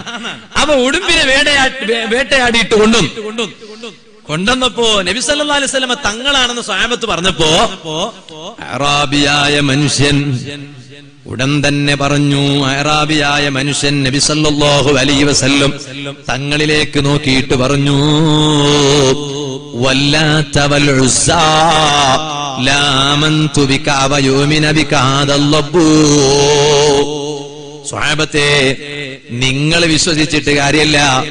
ലാത്തയാണ് സത്യം, ഉസ്സയാണ് സത്യം. അത് അന്ന് അവരാരാധ്യ വസ്തുക്കളായി കണ്ടിരുന്ന ബിംബങ്ങളാണ്, അവർ തന്നെയാണ് സത്യം. ഈ ഉടുമ്പ് നബി സല്ലല്ലാഹു അലൈഹി വസല്ലമ തങ്ങളെ വിശ്വസിക്കുന്നത് വരെ ഞാൻ വിശ്വസിക്കൂല. ഉടുമ്പ് വിശ്വസിച്ചിട്ട് വേണം ഞാൻ വിശ്വസിക്കാൻ. ഇപ്പൊ എന്നോടോ നിങ്ങളോടോ പറഞ്ഞാൽ നിങ്ങൾ എന്ത് പറയും, ഞാൻ എന്ത് പറയും? അങ്ങനെ വിശ്വസിച്ചോളൊന്നുമില്ല, നീ നിന്റെ വഴിക്ക് പൊയ്ക്കോന്ന് നമ്മൾ പറയാറില്ലേ? നബി സല്ലല്ലാഹു അലൈഹി വസല്ലമ തങ്ങളെ മുന്നിൽ വന്നിട്ട് ഉടുമ്പ് വിശ്വസിച്ചാലേ ഞാൻ വിശ്വസിക്കൂ എന്ന് പറഞ്ഞപ്പോ സുബ്ഹാനല്ലാഹ് വത്തറഹു ബൈന യദൈ നബി സല്ലല്ലാഹു അലൈഹി വസല്ലം, ഈ ഉടുമ്പിനെ വേട്ടയാടിക്കൊണ്ടുവന്ന ഉടുമ്പിനെ നബി സല്ലല്ലാഹു അലൈഹി വസല്ലമ തങ്ങളുടെ നേരെ മുന്നിലങ്ങിട്ട് കൊടുക്കുകയാണ്. ഫഖാല ലഹു, നബി സല്ലല്ലാഹു അലൈഹി വസല്ലം ഉടുമ്പിനോട് ചോദിക്കുകയാണ്, യാ റബ്ബ്, അല്ലയോ ഉടുമ്പേ. ഉടുമ്പിനെ അങ്ങ് വിളിച്ചപ്പോ ഫഅജാബഹു ബിലിസാനിൻ ബയ്യിനിൻ യസ്മഉൽ ഖൗമു, ഉടുമ്പ് ഒരു സാധാരണ മനുഷ്യൻ സംസാരിക്കും പോലെ സംസാരിക്കുകയാണ്. ആ സംസാരം എല്ലാരും കേൾക്കാണ്. എന്തേ എല്ലാരും കേൾക്കാൻ കാരണം? നബി സല്ലല്ലാഹു അലൈഹി വസല്ലം മുഅ്ജിസത്ത് അവിടെ വ്യക്തമായും പ്രകടമാകണം. തങ്ങൾക്ക് മാത്രം മനസ്സിലാകുന്ന ശൈലിയിൽ ഉടുമ്പ് സംസാരിച്ചാൽ പിന്നെ അറാബിയ മനുഷ്യൻ പറയില്ലേ, അത് വേറെന്തോ പറഞ്ഞതാണ്, അത് നിങ്ങൾ വെറുതെ പറഞ്ഞുണ്ടാക്കിയാണ് എന്നെല്ലാം പറയില്ലേ? അപ്പൊ അതുകൊണ്ട് എല്ലാവർക്കും മനസ്സിലാക്കാൻ പറ്റിയ രൂപത്തിൽ തന്നെ ഉടുമ്പ് സംസാരിക്കുകയാണ്, മനുഷ്യരുടെ ഭാഷയിൽ സംസാരിക്കുകയാണ്. ലബ്ബൈക വസഅദൈക യാ സൈന മൻ വാഫൽ ഖിയാമ. ഓ നബിയെ, തങ്ങൾ എന്നെ വിളിച്ചോ, തങ്ങൾ എന്നെ വിളിച്ചോ. ഉടുമ്പ് നബി സല്ലല്ലാഹു അലൈഹി വസല്ലമ തങ്ങളോട് ചോദിച്ചു. എന്നിട്ടതാ ഉടുമ്പിനോട് നബി സല്ലല്ലാഹു അലൈഹി വസല്ലമ തങ്ങൾ ചോദ്യം ചോദിക്കുകയാണ്, മൻ തഅബുദു, അല്ലയോ ഉടുമ്പേ, നീ ആരെയാണ് ആരാധിക്കുന്നത്? ഖാല, ഉടുമ്പ് പറഞ്ഞു, അല്ലദീ ഫിസ് സമാഇ അർശുഹു, അദാ വഫിൽ അർളി സുൽത്താനുഹു വഫിൽ ബഹരി സബീലുഹു വഫിൽ ജന്നതി റഹ്മത്തുഹു വഫിൻ നാരി അദാബുഹു. ചുരുക്കി പറഞ്ഞാൽ, വിശദീകരിക്കാൻ സമയമില്ല, അല്ലാഹുവിനെയാണ് ആരാധിക്കുന്നത്. ഉടുമ്പ് പറയാണ്, അല്ലാഹുവിനെയാണ് ആരാധിക്കുന്നത്. പിന്നെ നബി സല്ലല്ലാഹു അലൈഹി വസല്ലം ചോദിച്ചു, എന്നാ പിന്നെ അല്ലാഹനെയല്ലേ ആരാധിക്കുന്നത്? ശരി, ഫമൻ അനാ, അല്ലയോ ഉടുമ്പേ, ഞാൻ ആരാണ്? എന്നെ മനസ്സിലായിട്ടുണ്ടോ ഞാൻ ആരാണ്? അപ്പൊ ഉടുമ്പ് പറഞ്ഞ മറുപടി, റസൂലു റബ്ബിൽ ആലമീൻ വഖാതിമുൻ നബിയ്യീൻ. അന്ത്യപ്രവാചകരാണ് നബിയെ തങ്ങള്. അല്ലാഹു തആല പറഞ്ഞയച്ച ദൂതരാണ്, റസൂലാണ് നബിയെ സല്ലല്ലാഹു അലൈഹി വസല്ലം. എന്നിട്ട് ഒരു ചെറിയ ഡോസ് കൊടുക്കുകയാണ്, ഉടുമ്പ് ഡോസ് കൊടുക്കുകയാണ്. ആർക്ക്? ഉടുമ്പിനെ വേട്ടയാടിക്കൊണ്ടുവന്ന അറാബിയായ മനുഷ്യൻ. നബി തങ്ങളെ നിഷേധിച്ചതല്ലേ, ആ അറാബിക്ക് ഉടുമ്പൊരു ചെറിയ ഡോസ് കൊടുക്കുകയാണ്. വഖദ് അഫ്ലഹ മൻ സദ്ദഖക, നബിയേ തങ്ങളെ വിശ്വസിച്ചവൻ വിജയിച്ചു പോയി. വഖാബ മൻ കദ്ദബക, തങ്ങളെ കള്ളനാക്കിയവൻ, തങ്ങളെ വിശ്വസിക്കാത്തവൻ പരാജയപ്പെട്ടുപോയി. ഇത് അറാബിയായ മനുഷ്യന്റെ മനസ്സിലങ്ങ് ഫലിച്ചു. കാരണം ഇത് ഉടുമ്പാ പറയുന്നത്, മൊയ്ലിയാറ് വാള് പറയല്ല, തങ്ങന്മാര് വന്നിട്ട് പറയല്ല, ആലിമീങ്ങൾ വാള് പറയല്ല, ഉടുമ്പ് പറയുകയാണ്. ഇതങ്ങ് കേട്ടപ്പോ ഫഅസ്ലമൽ അറാബിയു, അറാബിയായ മനുഷ്യൻ ഇസ്ലാമിലേക്ക് വന്നു, മുസ്ലിമായി. കണ്ടില്ലേ, കടപ്പാട് വീട്ടുകയാണ് നബി സല്ലല്ലാഹു അലൈഹി വസല്ലമ തങ്ങളോട്. ആ നിലക്ക് ജീവികൾ കടപ്പാട് വീട്ടുന്നു. ഇതുപോലെ ഓരോ ജീവികളും കടപ്പാട് വീട്ടുമ്പോ ചെറുപ്പക്കാരെ ഹബീബായ തങ്ങളോട് കടപ്പാടുള്ളവരായി തീരണ്ടയോ? പറയട്ടെ, സർവ ചെറുപ്പക്കാരോട് ജമാഅത്ത് നിസ്കാരത്തിന് പള്ളിയിലെത്തുന്ന ചെറുപ്പക്കാരാകണം. തങ്ങളോട് വലിയ കടപ്പാടാണ്. ഓ ഉമ്മമാരെ, സഹോദരിമാരെ, മുഖം മറക്കാതെ റോട്ടിലൂടെ അതാ അലഞ്ഞു തിരിഞ്ഞ് നടക്കരുത്. തങ്ങളെ മനസ്സ് വേദനിപ്പിക്കലാണ്. തലമറക്കാതിരിക്കരുത്, തങ്ങളെ മനസ്സ് വേദനിപ്പിക്കലാണ്. ടൂ വീലറിലൂടെ ഭർത്താവിന്റെ പിന്നിലിരുന്ന് യാത്ര ചെയ്യുമ്പോ മുഖം മറച്ചിട്ടുണ്ടോ എന്ന് ഉറപ്പ് വരുത്തണേ. അല്ലാന്ന് കണ്ടാല് തങ്ങളെ മനസ്സ് വേദനിപ്പിക്കലാണ്. ഉമ്മമാരെ, പട്ടുറുമാല് കണ്ട് സമയം പാഴാക്കരുത്. റിയാലിറ്റി ഷോ കണ്ട് സമയം പാഴാക്കരുത്. ഉടൻ പണം എന്ന റിയാലിറ്റി ഷോ കണ്ട് സമയം പാഴാക്കരുത്. തങ്ങളെ മനസ്സ് വേദനിപ്പിക്കലാ. ഓ പുരുഷന്മാരെ, ഭാര്യമാരെ വേദനിപ്പിക്കരുത്, ഭാര്യമാരെ കരയിപ്പിക്കരുത്, ഭാര്യമാരെ അടിക്കരുത്. അത് തങ്ങളെ മനസ്സ് വേദനിപ്പിക്കലാ. അപ്പൊ നിങ്ങൾ ചോദിക്കുമല്ലോ, ഉസ്താദേ, നമ്മുടെ ഭാര്യമാരെ അടിച്ചാല് തങ്ങളെ മനസ്സ് വേദനിപ്പിക്കൽ എങ്ങനെയാണ്? ഓ മുസ്ലിമേ, ഒരു മുസ്ലിമിന്റെ കുടുംബ ജീവിതം എങ്ങനെ വേണം എന്ന് പഠിപ്പിച്ചു തന്ന നേതാവല്ലേ നബി സല്ലല്ലാഹു അലൈഹി വസല്ലം. ആ നബി സല്ലല്ലാഹു അലൈഹി വസല്ലം തങ്ങളുടെ കുടുംബ ജീവിതത്തെ സംബന്ധിച്ച് ആയിഷ ബീവി റളിയല്ലാഹു അൻഹ പറഞ്ഞത് എന്താണ്? മാ ലറബ റസൂലുള്ളാഹി സല്ലല്ലാഹു അലൈഹി വസല്ലം ഇംറഅതൻ ഖത്തു. നബി സല്ലല്ലാഹു അലൈഹി വസല്ലം ഒരിക്കലും ഭാര്യമാരെ അടിച്ചിട്ടില്ല. ഒരൊറ്റ ഭാര്യനെയും നബി സല്ലല്ലാഹു അലൈഹി വസല്ലം തങ്ങൾ അടിച്ചിട്ടില്ല. ചെറിയ ഒരു ഗ്ലാസ് നിലത്തങ്ങ് വീണാൽ തന്നെ അടി തുടങ്ങി, പ്ലേറ്റ് വീണാൽ തന്നെ അടി തുടങ്ങി, ആഹാര വസ്തുവിൽ എരിവങ്ങ് ഒരൽപ്പം കൂടിപ്പോയാൽ അരിയങ്ങ് തുടങ്ങി, അടി തുടങ്ങി. അങ്ങനെ ആകരുത്. പുരുഷന്മാർക്കൊക്കെ ഏറ്റവും നല്ല ഭക്ഷണം, ഏറ്റവും നല്ല ഭക്ഷണം അത് സ്വന്തം ഭാര്യ ഉണ്ടാക്കി തരുന്ന ഭക്ഷണമായിരിക്കണം. ഞാൻ ഈ തലശ്ശേരി ഭാഗത്തൊക്കെ വേദന വന്നാലും, കണ്ണൂർ ഭാഗത്തൊക്കെ വേദന വന്നാലും, സുബ്ഹാനല്ലാഹ്, ഏതൊക്കെ ഐറ്റംസുകളാ ഇവിടെ ഉണ്ടാകുന്നത് റബ്ബേ. യൂട്യൂബ് തുറന്നു നോക്കിയാൽ തന്നെ കണ്ണൂർ സ്പെഷ്യൽ കടികൾ, അല്ലെങ്കിൽ പിന്നെ പാനൂർ പരിസരത്തുള്ള സ്പെഷ്യൽ കടികൾ എന്നൊക്കെ ഇങ്ങനെ പറയുമ്പോ തന്നെ പാറക്കടവ് പരിസരത്തുള്ള സ്പെഷ്യൽ കടികൾ. ഞാൻ ഒരിക്കൽ വീട്ടിൽ പോയി നോക്കുമ്പോ സുബ്ഹാന ജല്ല ജലാലുഹു, എന്റെ വീട്ടിലുണ്ട് ഇങ്ങനെ യൂട്യൂബിൽ ഇങ്ങനെ നോക്കുക. അപ്പൊ ഞാൻ കരുതി എന്തായി നോക്കണത്, വാലറ്റാണോ? അപ്പൊ ഭർത്താക്കന്മാരെ വാല് ഭാര്യമാരിങ്ങനെ കേൾക്കുമ്പോ ഭർത്താക്കന്മാർക്കൊരു സന്തോഷം വേറെ തന്നെയല്ലേ. അപ്പൊ ഇങ്ങനെ നോക്കുമ്പോ ഒരിക്കങ്ങനെ നോക്കുമ്പോ യൂട്യൂബിൽ നോക്കുകയാണ് ഇങ്ങനെ കണ്ണൂർ സ്പെഷ്യൽ ഫുഡ് ഇങ്ങനെ അടിച്ചിരിക്കുക. അപ്പൊ ഞാൻ ചോദിച്ചു, എന്തിനാ ഇപ്പൊ ഇങ്ങനൊന്നും അടിക്കേണ്ട ആവശ്യം, നമുക്കെന്തിനാ കണ്ണൂർ സ്പെഷ്യൽ ഫുഡ്? അപ്പൊ എന്നോട് പറഞ്ഞു, അതല്ല, നിങ്ങൾ ഇടക്കിടക്ക് കണ്ണൂർ ജില്ലയിൽ വേദന പോകുന്ന ആളല്ലേ, നിങ്ങൾ അവിടെ പോയി വന്നാല് ഇവിടെ എത്തിയാല് ഭക്ഷണം ഒരു കുറച്ച് ദിവസം തീരെ കഴിക്കണത് കാണുന്നില്ല. അപ്പൊ അവിടുത്തെ ടേസ്റ്റ് കിട്ടിയത് കൊണ്ട് ഇവിടുത്തെ ടേസ്റ്റ് കുറഞ്ഞത് കൊണ്ടോ? അപ്പൊ ഞാൻ പറഞ്ഞു, ഇല്ലല്ല, കണ്ണൂരല്ല, തലശ്ശേരിയല്ല, തലശ്ശേരി ബിരിയാണിയല്ല, എന്ത് കഴിച്ചാലും സ്വന്തം ഭാര്യ ഉണ്ടാക്കി തരുന്ന ഭക്ഷണത്തിന്റെ ടേസ്റ്റ് വേറൊന്നിനില്ലട്ടോ ഉമ്മമാരെ. അത് ഞാൻ നിങ്ങളെ ഇവിടെ എന്താ ചെറുതാക്കൊന്നുമല്ല. എന്നിട്ട് ഞാൻ പറഞ്ഞു, ഞാൻ പിന്നെ എന്തിനാണ് ഈ ഭാഗത്ത് വേദന വന്നാ പിന്നെ നാട്ടിൽ തിരിച്ചെത്തിയാല് പിന്നെ കുറച്ചു ദിവസം ഭക്ഷണം കഴിക്കുന്നത് കുറച്ച് കുറക്കാൻ കാരണം എന്താ പറഞ്ഞാല് ഇവിടെ കഴിച്ചതന്നെ ദഹിച്ചിട്ടില്ല, ദഹിക്കാൻ തന്നെ കുറെ ദിവസങ്ങൾ വേണ്ടി വരും. സുബ്ഹാന ജല്ല ജലാലു. ഞാനിങ്ങനെ വിളിച്ചു പറയും സാധാ നാടൻ ഭക്ഷണം മതി എന്ന് വിളിച്ചറിഞ്ഞാലും ഇവിടെ ഉണ്ടാക്കുന്നത് തലശ്ശേരി ബിരിയാണി ആയിരിക്കും. ഞാൻ ഇന്നിപ്പോ ഒരു വീട്ടിൽ കയറിയപ്പോ അൽഹംദുലില്ലാ ഒരുപാട് ഭക്ഷണം ഉണ്ടാക്കി വെച്ചിരുന്നു. നമുക്ക് പറ്റുന്നതേ നമുക്ക് കഴിക്കാൻ പറ്റും. അള്ളാഹു ആ വീട്ടിൽ നിന്ന് ഈ അടുത്ത് മരണപ്പെട്ടു പോയ പിതാവിലേക്ക് ഇന്ന് അവർ ഭക്ഷണം ഉണ്ടാക്കി തന്ന സ്വതക്കയുടെ പ്രതിഫലം മുഴുവനും അള്ളാഹു എത്തിച്ചു കൊടുക്കുമാറാവട്ടെ.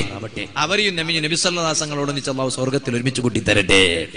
അപ്പൊ ഞാൻ പറഞ്ഞത് ഏറ്റവും നല്ല ഭക്ഷണം ഭാര്യ ഉണ്ടാക്കി തരുന്ന ഭക്ഷണം തന്നെയാ. അത് കഞ്ഞായാലും സാരമില്ല, അത് ഭാര്യ ഉണ്ടാക്കി തരുമ്പോ അതിന്റെ ഒരു ടേസ്റ്റ് തന്നെ വേറെയാണ്. അപ്പൊ ഞാൻ പറഞ്ഞത് അതുകൊണ്ട് ചില ഭർത്താക്കന്മാർക്ക് ഒരു സ്വഭാവമുണ്ട്. എന്താണത്? മറ്റുള്ളവരുടെ ഭാര്യമാരുടെ ടേസ്റ്റി ഫുഡിനെ കുറിച്ച് സ്വന്തം ഭാര്യനോട് വന്നിട്ട് പറയും, ആ താത്ത കണ്ടില്ലേ, ആ ആയിഷ കണ്ടില്ലേ, ഈ ഫാത്തിമ കണ്ടില്ലേ, നല്ല ഭക്ഷണം ഉണ്ടാക്കും, നിനക്കൊന്നത് ഉണ്ടാക്കിക്കൂടെ, നീ കുറച്ചു ദിവസം ആയിഷാന്റെ വീട്ടിൽ പോയിരുന്നോ, എന്നിട്ട് അവിടുന്ന് പഠിച്ചോ, അല്ലെങ്കിൽ ആയിഷ കുറച്ചു ദിവസം ഇവിടെ വന്നോട്ടെ, പഠിപ്പിച്ചു തന്നോട്ടെ. അങ്ങനെ പറയാൻ പാടില്ല. അത് ഭാര്യമാരെ മനസ്സ് വേദനിപ്പിക്കലാണ്. അതുകൊണ്ട് ഭർത്താക്കന്മാർ ഭാര്യമാരെ മനസ്സ് വേദനിപ്പിച്ചാൽ നബി സല്ലല്ലാഹു അലൈഹി വസല്ലം തങ്ങളെ മനസ്സ് വേദനിപ്പിക്കലാണ്. ഇനി നേരെ തിരിച്ചു പറഞ്ഞോട്ടെ, ഓ ഉമ്മമാരെ, സഹോദരിമാരെ, ഭർത്താവിന്റെ മനസ്സ് വേദനിപ്പിച്ചുകൂടാ. ഭർത്താവിന്റെ മനസ്സ് വേദനിപ്പിച്ചാൽ ഹബീബായ തങ്ങളെ മനസ്സ് വേദനിപ്പിക്കലാണ്. കാരണം ഭർത്താവിന്റെ പൊരുത്തമില്ലാതെ ഭാര്യക്ക് സ്വർഗമില്ലെന്ന് പഠിപ്പിച്ചു നബി സല്ലല്ലാഹു അലൈഹി വസല്ലം. ഇനി ഞാൻ കുടുംബ ജീവിതത്തിന്റെ ഇടയിൽ തന്നെ ഞാൻ പറയട്ടെ, ഒരിക്കലും ഭാര്യ ഭർത്താക്കന്മാർ പറയാൻ പാടില്ലാത്ത സ്വകാര്യം പറഞ്ഞുകൂടാ. എല്ലാ സ്വകാര്യവും ഭർത്താവിനോട് പറയാനുള്ളതല്ല, എല്ലാ സ്വകാര്യവും ഭാര്യനോട് പറയാനുള്ളതല്ല. അത് പറയാനും പാടില്ല. ഞാനിത് പറയാൻ കാരണം, ഒരു സഹോദരി അടുത്ത് കരഞ്ഞുകൊണ്ട് വിളിച്ചു. കോഴിക്കോട് ജില്ലെന്നാണ് വിളിക്കുന്നതെന്ന് പറഞ്ഞു. ഉസ്താദേ, ഞാൻ നിങ്ങളെ ഒരുപാട് കേൾക്കാറുണ്ട്, ഭർത്താവിനെ ബഹുമാനിക്കണം. ഞാൻ ഒരുപാട് ബഹുമാനിച്ചു, ഭർത്താവിന് വേണ്ടതെല്ലാം ചെയ്തു കൊടുത്തു. പക്ഷേ ഇപ്പോൾ ഭർത്താവിനിക്ക് എന്നെ വേണ്ട എന്ന് തീരുമാനിച്ചിരിക്കുകയാണ്. എന്താണ് കാരണമെന്ന് ചോദിച്ചപ്പോൾ ആ സഹോദരിക്ക് പറയാനുള്ളത്, ഉസ്താദേ, ഞാൻ പറയാൻ പാടില്ലാത്ത ഒരു സ്വകാര്യം എന്റെ ഭർത്താവിനോട് പറഞ്ഞു കുടുങ്ങിപ്പോയതാ. എന്നിട്ട് ഈ സഹോദരി പറയാണ്, എന്റെ ഭർത്താവ് എന്നോട് ചോദിച്ചു, നിക്കാഹിന് മുമ്പ്, കല്യാണത്തിന് മുമ്പ് നിനക്ക് ആരോടെങ്കിലും പ്രണയമുണ്ടായിരുന്നോ, ആരോടെങ്കിലും ലവ് ഉണ്ടായിരുന്നോ? അപ്പൊ ഞാൻ പറഞ്ഞില്ല. വീണ്ടും ആവർത്തിച്ചു ചോദിച്ചു, ഞാൻ പറഞ്ഞില്ല. ഒരുപാട് തവണ ആവർത്തിച്ചങ്ങ് ചോദിച്ചിട്ട് അവസാനം പറഞ്ഞു, ഉണ്ട് എന്ന് നീ മറുപടി പറഞ്ഞാലും സാരമില്ല.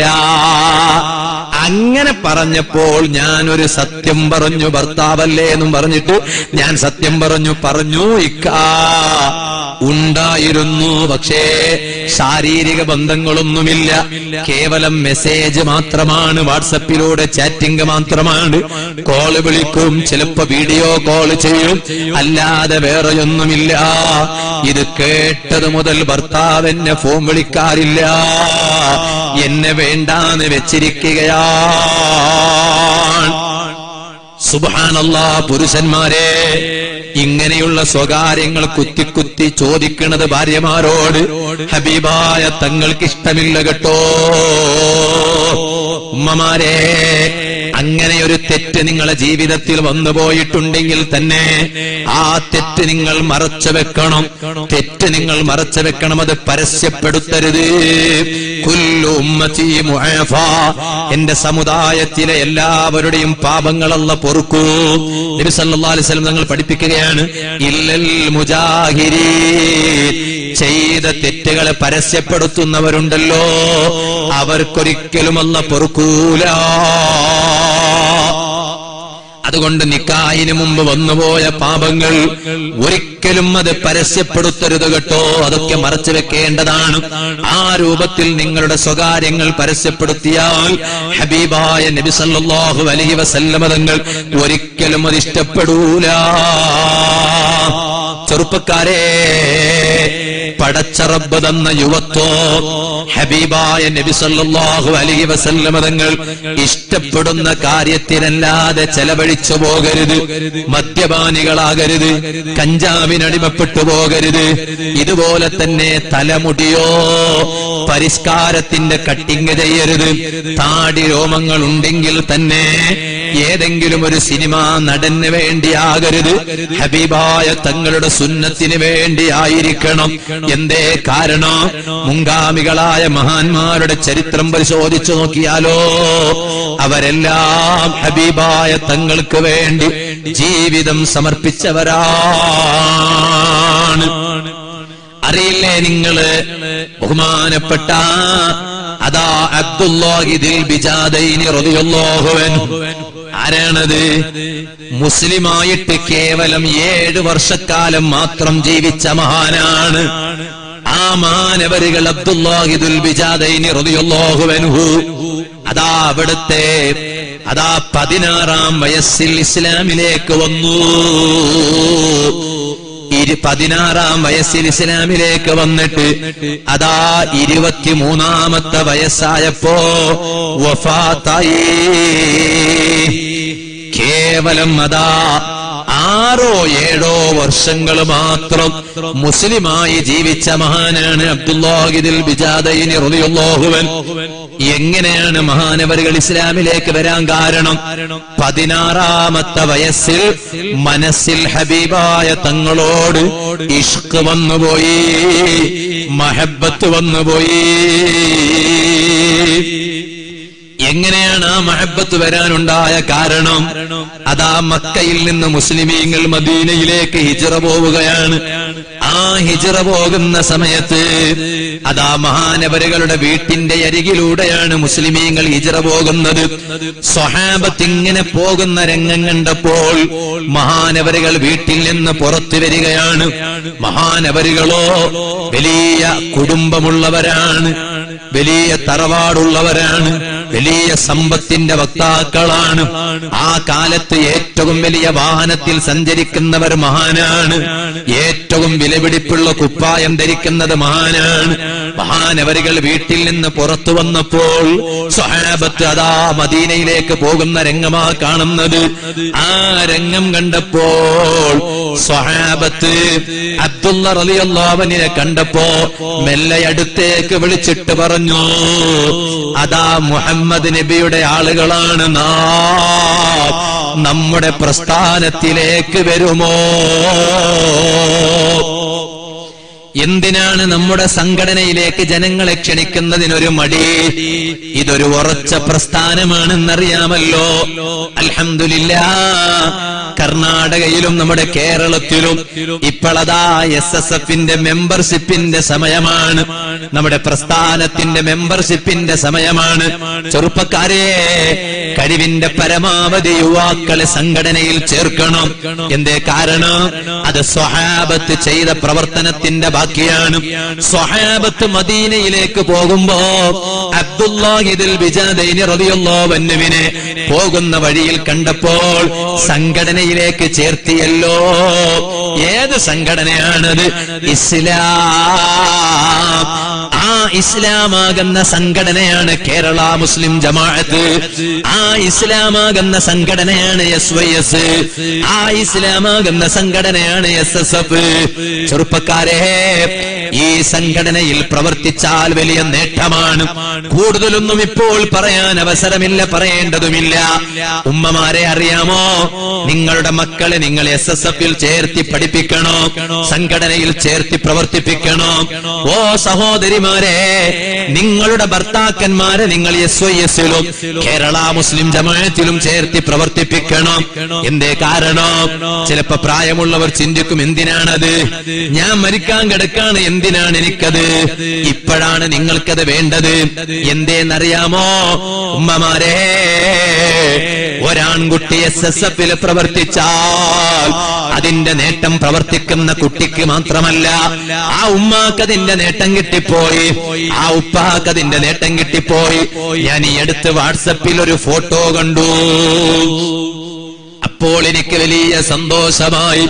ഞാൻ ഒരു കർണാടക സ്റ്റേറ്റിന്റെ ഒരു അംഗമാണല്ലോ SSFിന്റേത് എന്ന് ചിന്തിച്ച് എനിക്ക് വലിയ സന്തോഷം തോന്നിപ്പോയി. എന്തേ കാരണം? ഒരു ഖബറിന്റെ ചുറ്റും ചെറുപ്പക്കാരിരുന്ന് ഖുർആൻ ഓതുകയാണ്. വെളിച്ചമില്ലാത്ത സമയമാണ്, ഇരുട്ടുള്ള സമയമാണ്. ആ ഫോട്ടോ കണ്ടപ്പോൾ ഞാൻ മനസ്സിലാക്കി, അന്ന് പകൽ മരണപ്പെട്ടു പോയ ഒരു പ്രവർത്തകന്റെ മയ്യത്ത് മറവ് ചെയ്തിട്ട് ആ പ്രവർത്തകന്റെ ഖബറിന്റെ അടുത്തിരുന്ന് നാട്ടിലെ പ്രവർത്തകർ അതാ ഖുർആൻ ഓതുകയാണ്. അല്ല, ഞാൻ കരുതിയത് തെറ്റിപ്പോയി. ആ ഫോട്ടോയുടെ ചുവടെ അടിക്കുറിപ്പ് എഴുതി വെച്ചിരിക്കുന്നു, ഇതാരുടെ ഖബറാണ്? നദീർ എന്ന് പറയുന്ന SSFിന്റെ പ്രവർത്തകന്റെ ഖബറാണ്. നദീർ മരണപ്പെട്ടിട്ട് എത്ര വർഷമായി? ഇത് 8ാം ആണ്ട് ദിവസമാണ്. സുബ്ഹാനല്ലാഹ്, 8ാം ആണ്ട് ദിവസമായപ്പോ ആ ആണ്ട് ദിവസത്തിൽ പ്രവർത്തകരെല്ലാവരും ചേർന്ന് രാത്രി മുഴുവനും നദീറിന്റെ ഖബറിന്റെ അടുത്തിരുന്ന് ഖുർആൻ ഖത്തം തീർക്കുന്നു. ഇതുപോലെയുള്ളൊരു ഭാഗ്യത്തിലേക്കാണ് ഇവിടെ തങ്ങന്മാരും ആലിമീങ്ങളും നിങ്ങളെ നയിക്കുന്നത്. അല്ലാതെ ഭിന്നിപ്പുണ്ടാക്കാനല്ല, ഫിത്നയുണ്ടാക്കാനല്ല, ഫസാദ് ഉണ്ടാക്കാനല്ല. ആ ദൗത്യം നമ്മുടെ മുൻഗാമികളായ സ്വഹാബത്തുണ്ടാക്കിയതാണ്. അതുകൊണ്ടല്ലേ അബ്ദുല്ലാഹി ദിൽ ബിജാദൈനി റളിയല്ലാഹു അൻഹു മഹാനവറുകൾ വീട്ടിന്റെ പുറത്തു നിൽക്കുമ്പോൾ വിളിച്ചു, നമ്മുടെ പ്രസ്ഥാനത്തിലേക്ക് വരുമോ? മഹാനവറുകൾ ചോദിച്ചു, നിങ്ങളുടെ പ്രസ്ഥാനത്തിന്റെ നേതാവ് ആരാണ്? ഏത് പ്രസ്ഥാനത്തിനും മൂല്യം കൂടൽ എങ്ങനെയാണ്? മൂല്യം കൂടൽ നേതാക്കന്മാരെ മൂല്യം കൂടുമ്പോഴാണ്. അൽഹംദുലില്ലാഹ്, നേതാക്കന്മാരെല്ലാവരും ഐക്യം നിലനിർത്തണമെന്ന് പറയുന്നു. അല്ലാഹു തആല സുന്നത്ത് ജമാഅത്തിനെ ഐക്യത്തിലാക്കി തരുമാറാവട്ടെ. ഞാൻ പറഞ്ഞു വന്നത്, സഹാബത്ത് പറഞ്ഞു നമ്മുടെ നേതാവ് മുഹമ്മദുർ റസൂലുള്ളാഹി സല്ലല്ലാഹു അലൈഹി വസല്ലം. നേതാവിന്റെ പേര് പറഞ്ഞു, നബി സല്ലല്ലാഹു അലൈഹി വസല്ലം ആണെന്ന് പറഞ്ഞു. പറഞ്ഞപ്പോഴേക്ക് ആ മഹബ്ബത്ത് ഖൽബിലങ്ങുറച്ചുപോയി. ആ മഹബ്ബത്ത് ഖൽബിലങ്ങുറച്ചുപോയി. അബ്ദുല്ലാഹി ദിൽ ബിജാദൈനി റളിയല്ലാഹു അൻഹു പറഞ്ഞു, എന്നാൽ അശ്ഹദു അല്ലാ ഇലാഹ ഇല്ലല്ലാഹ് വ അശ്ഹദു അന്ന മുഹമ്മദർ റസൂലുള്ളാഹ്. മെമ്പർഷിപ്പ് എടുക്കുകയാണ്, ഇസ്ലാമിന്റെ മെമ്പർഷിപ്പ്. ഇസ്ലാമിന്റെ മെമ്പർഷിപ്പ് എന്താണ്? അതാ ഒരു കടലാസ് പൂരിപ്പിക്കലല്ല.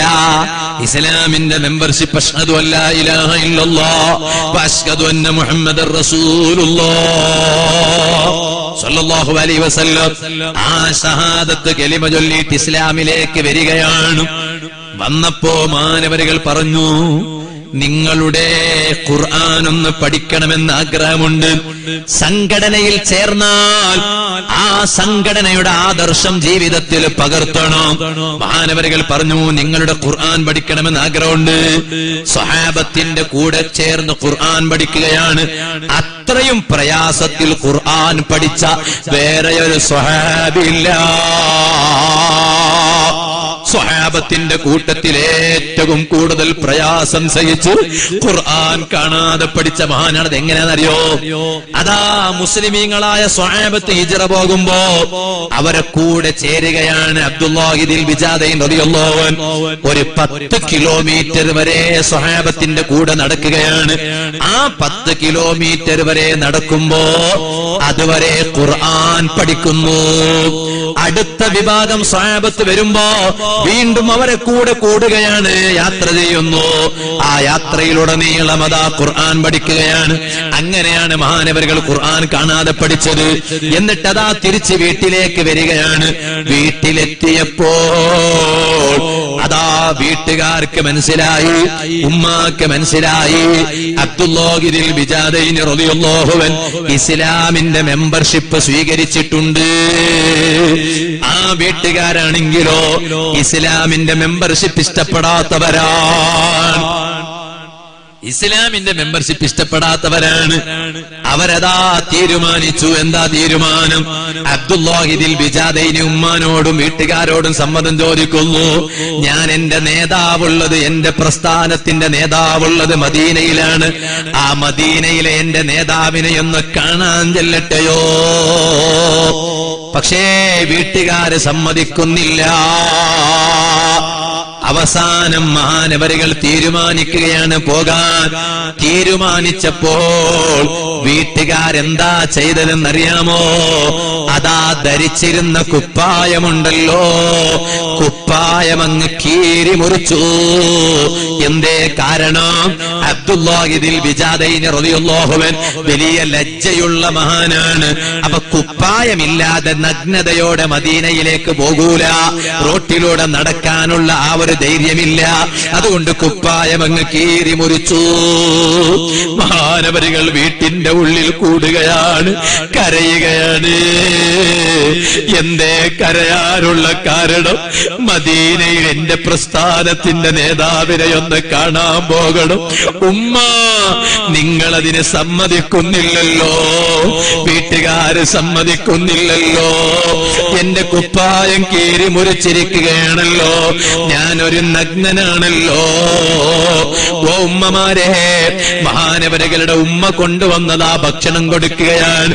മഹാനവരികൾ ഭക്ഷണം കഴിക്കുന്നില്ല. ലാ യഅ്കുലു വലാ യശ്റബു, തിന്നുന്നില്ല, കുടിക്കുന്നില്ല. എന്റെ അബ്ദുള്ള തിന്നാത്തത്?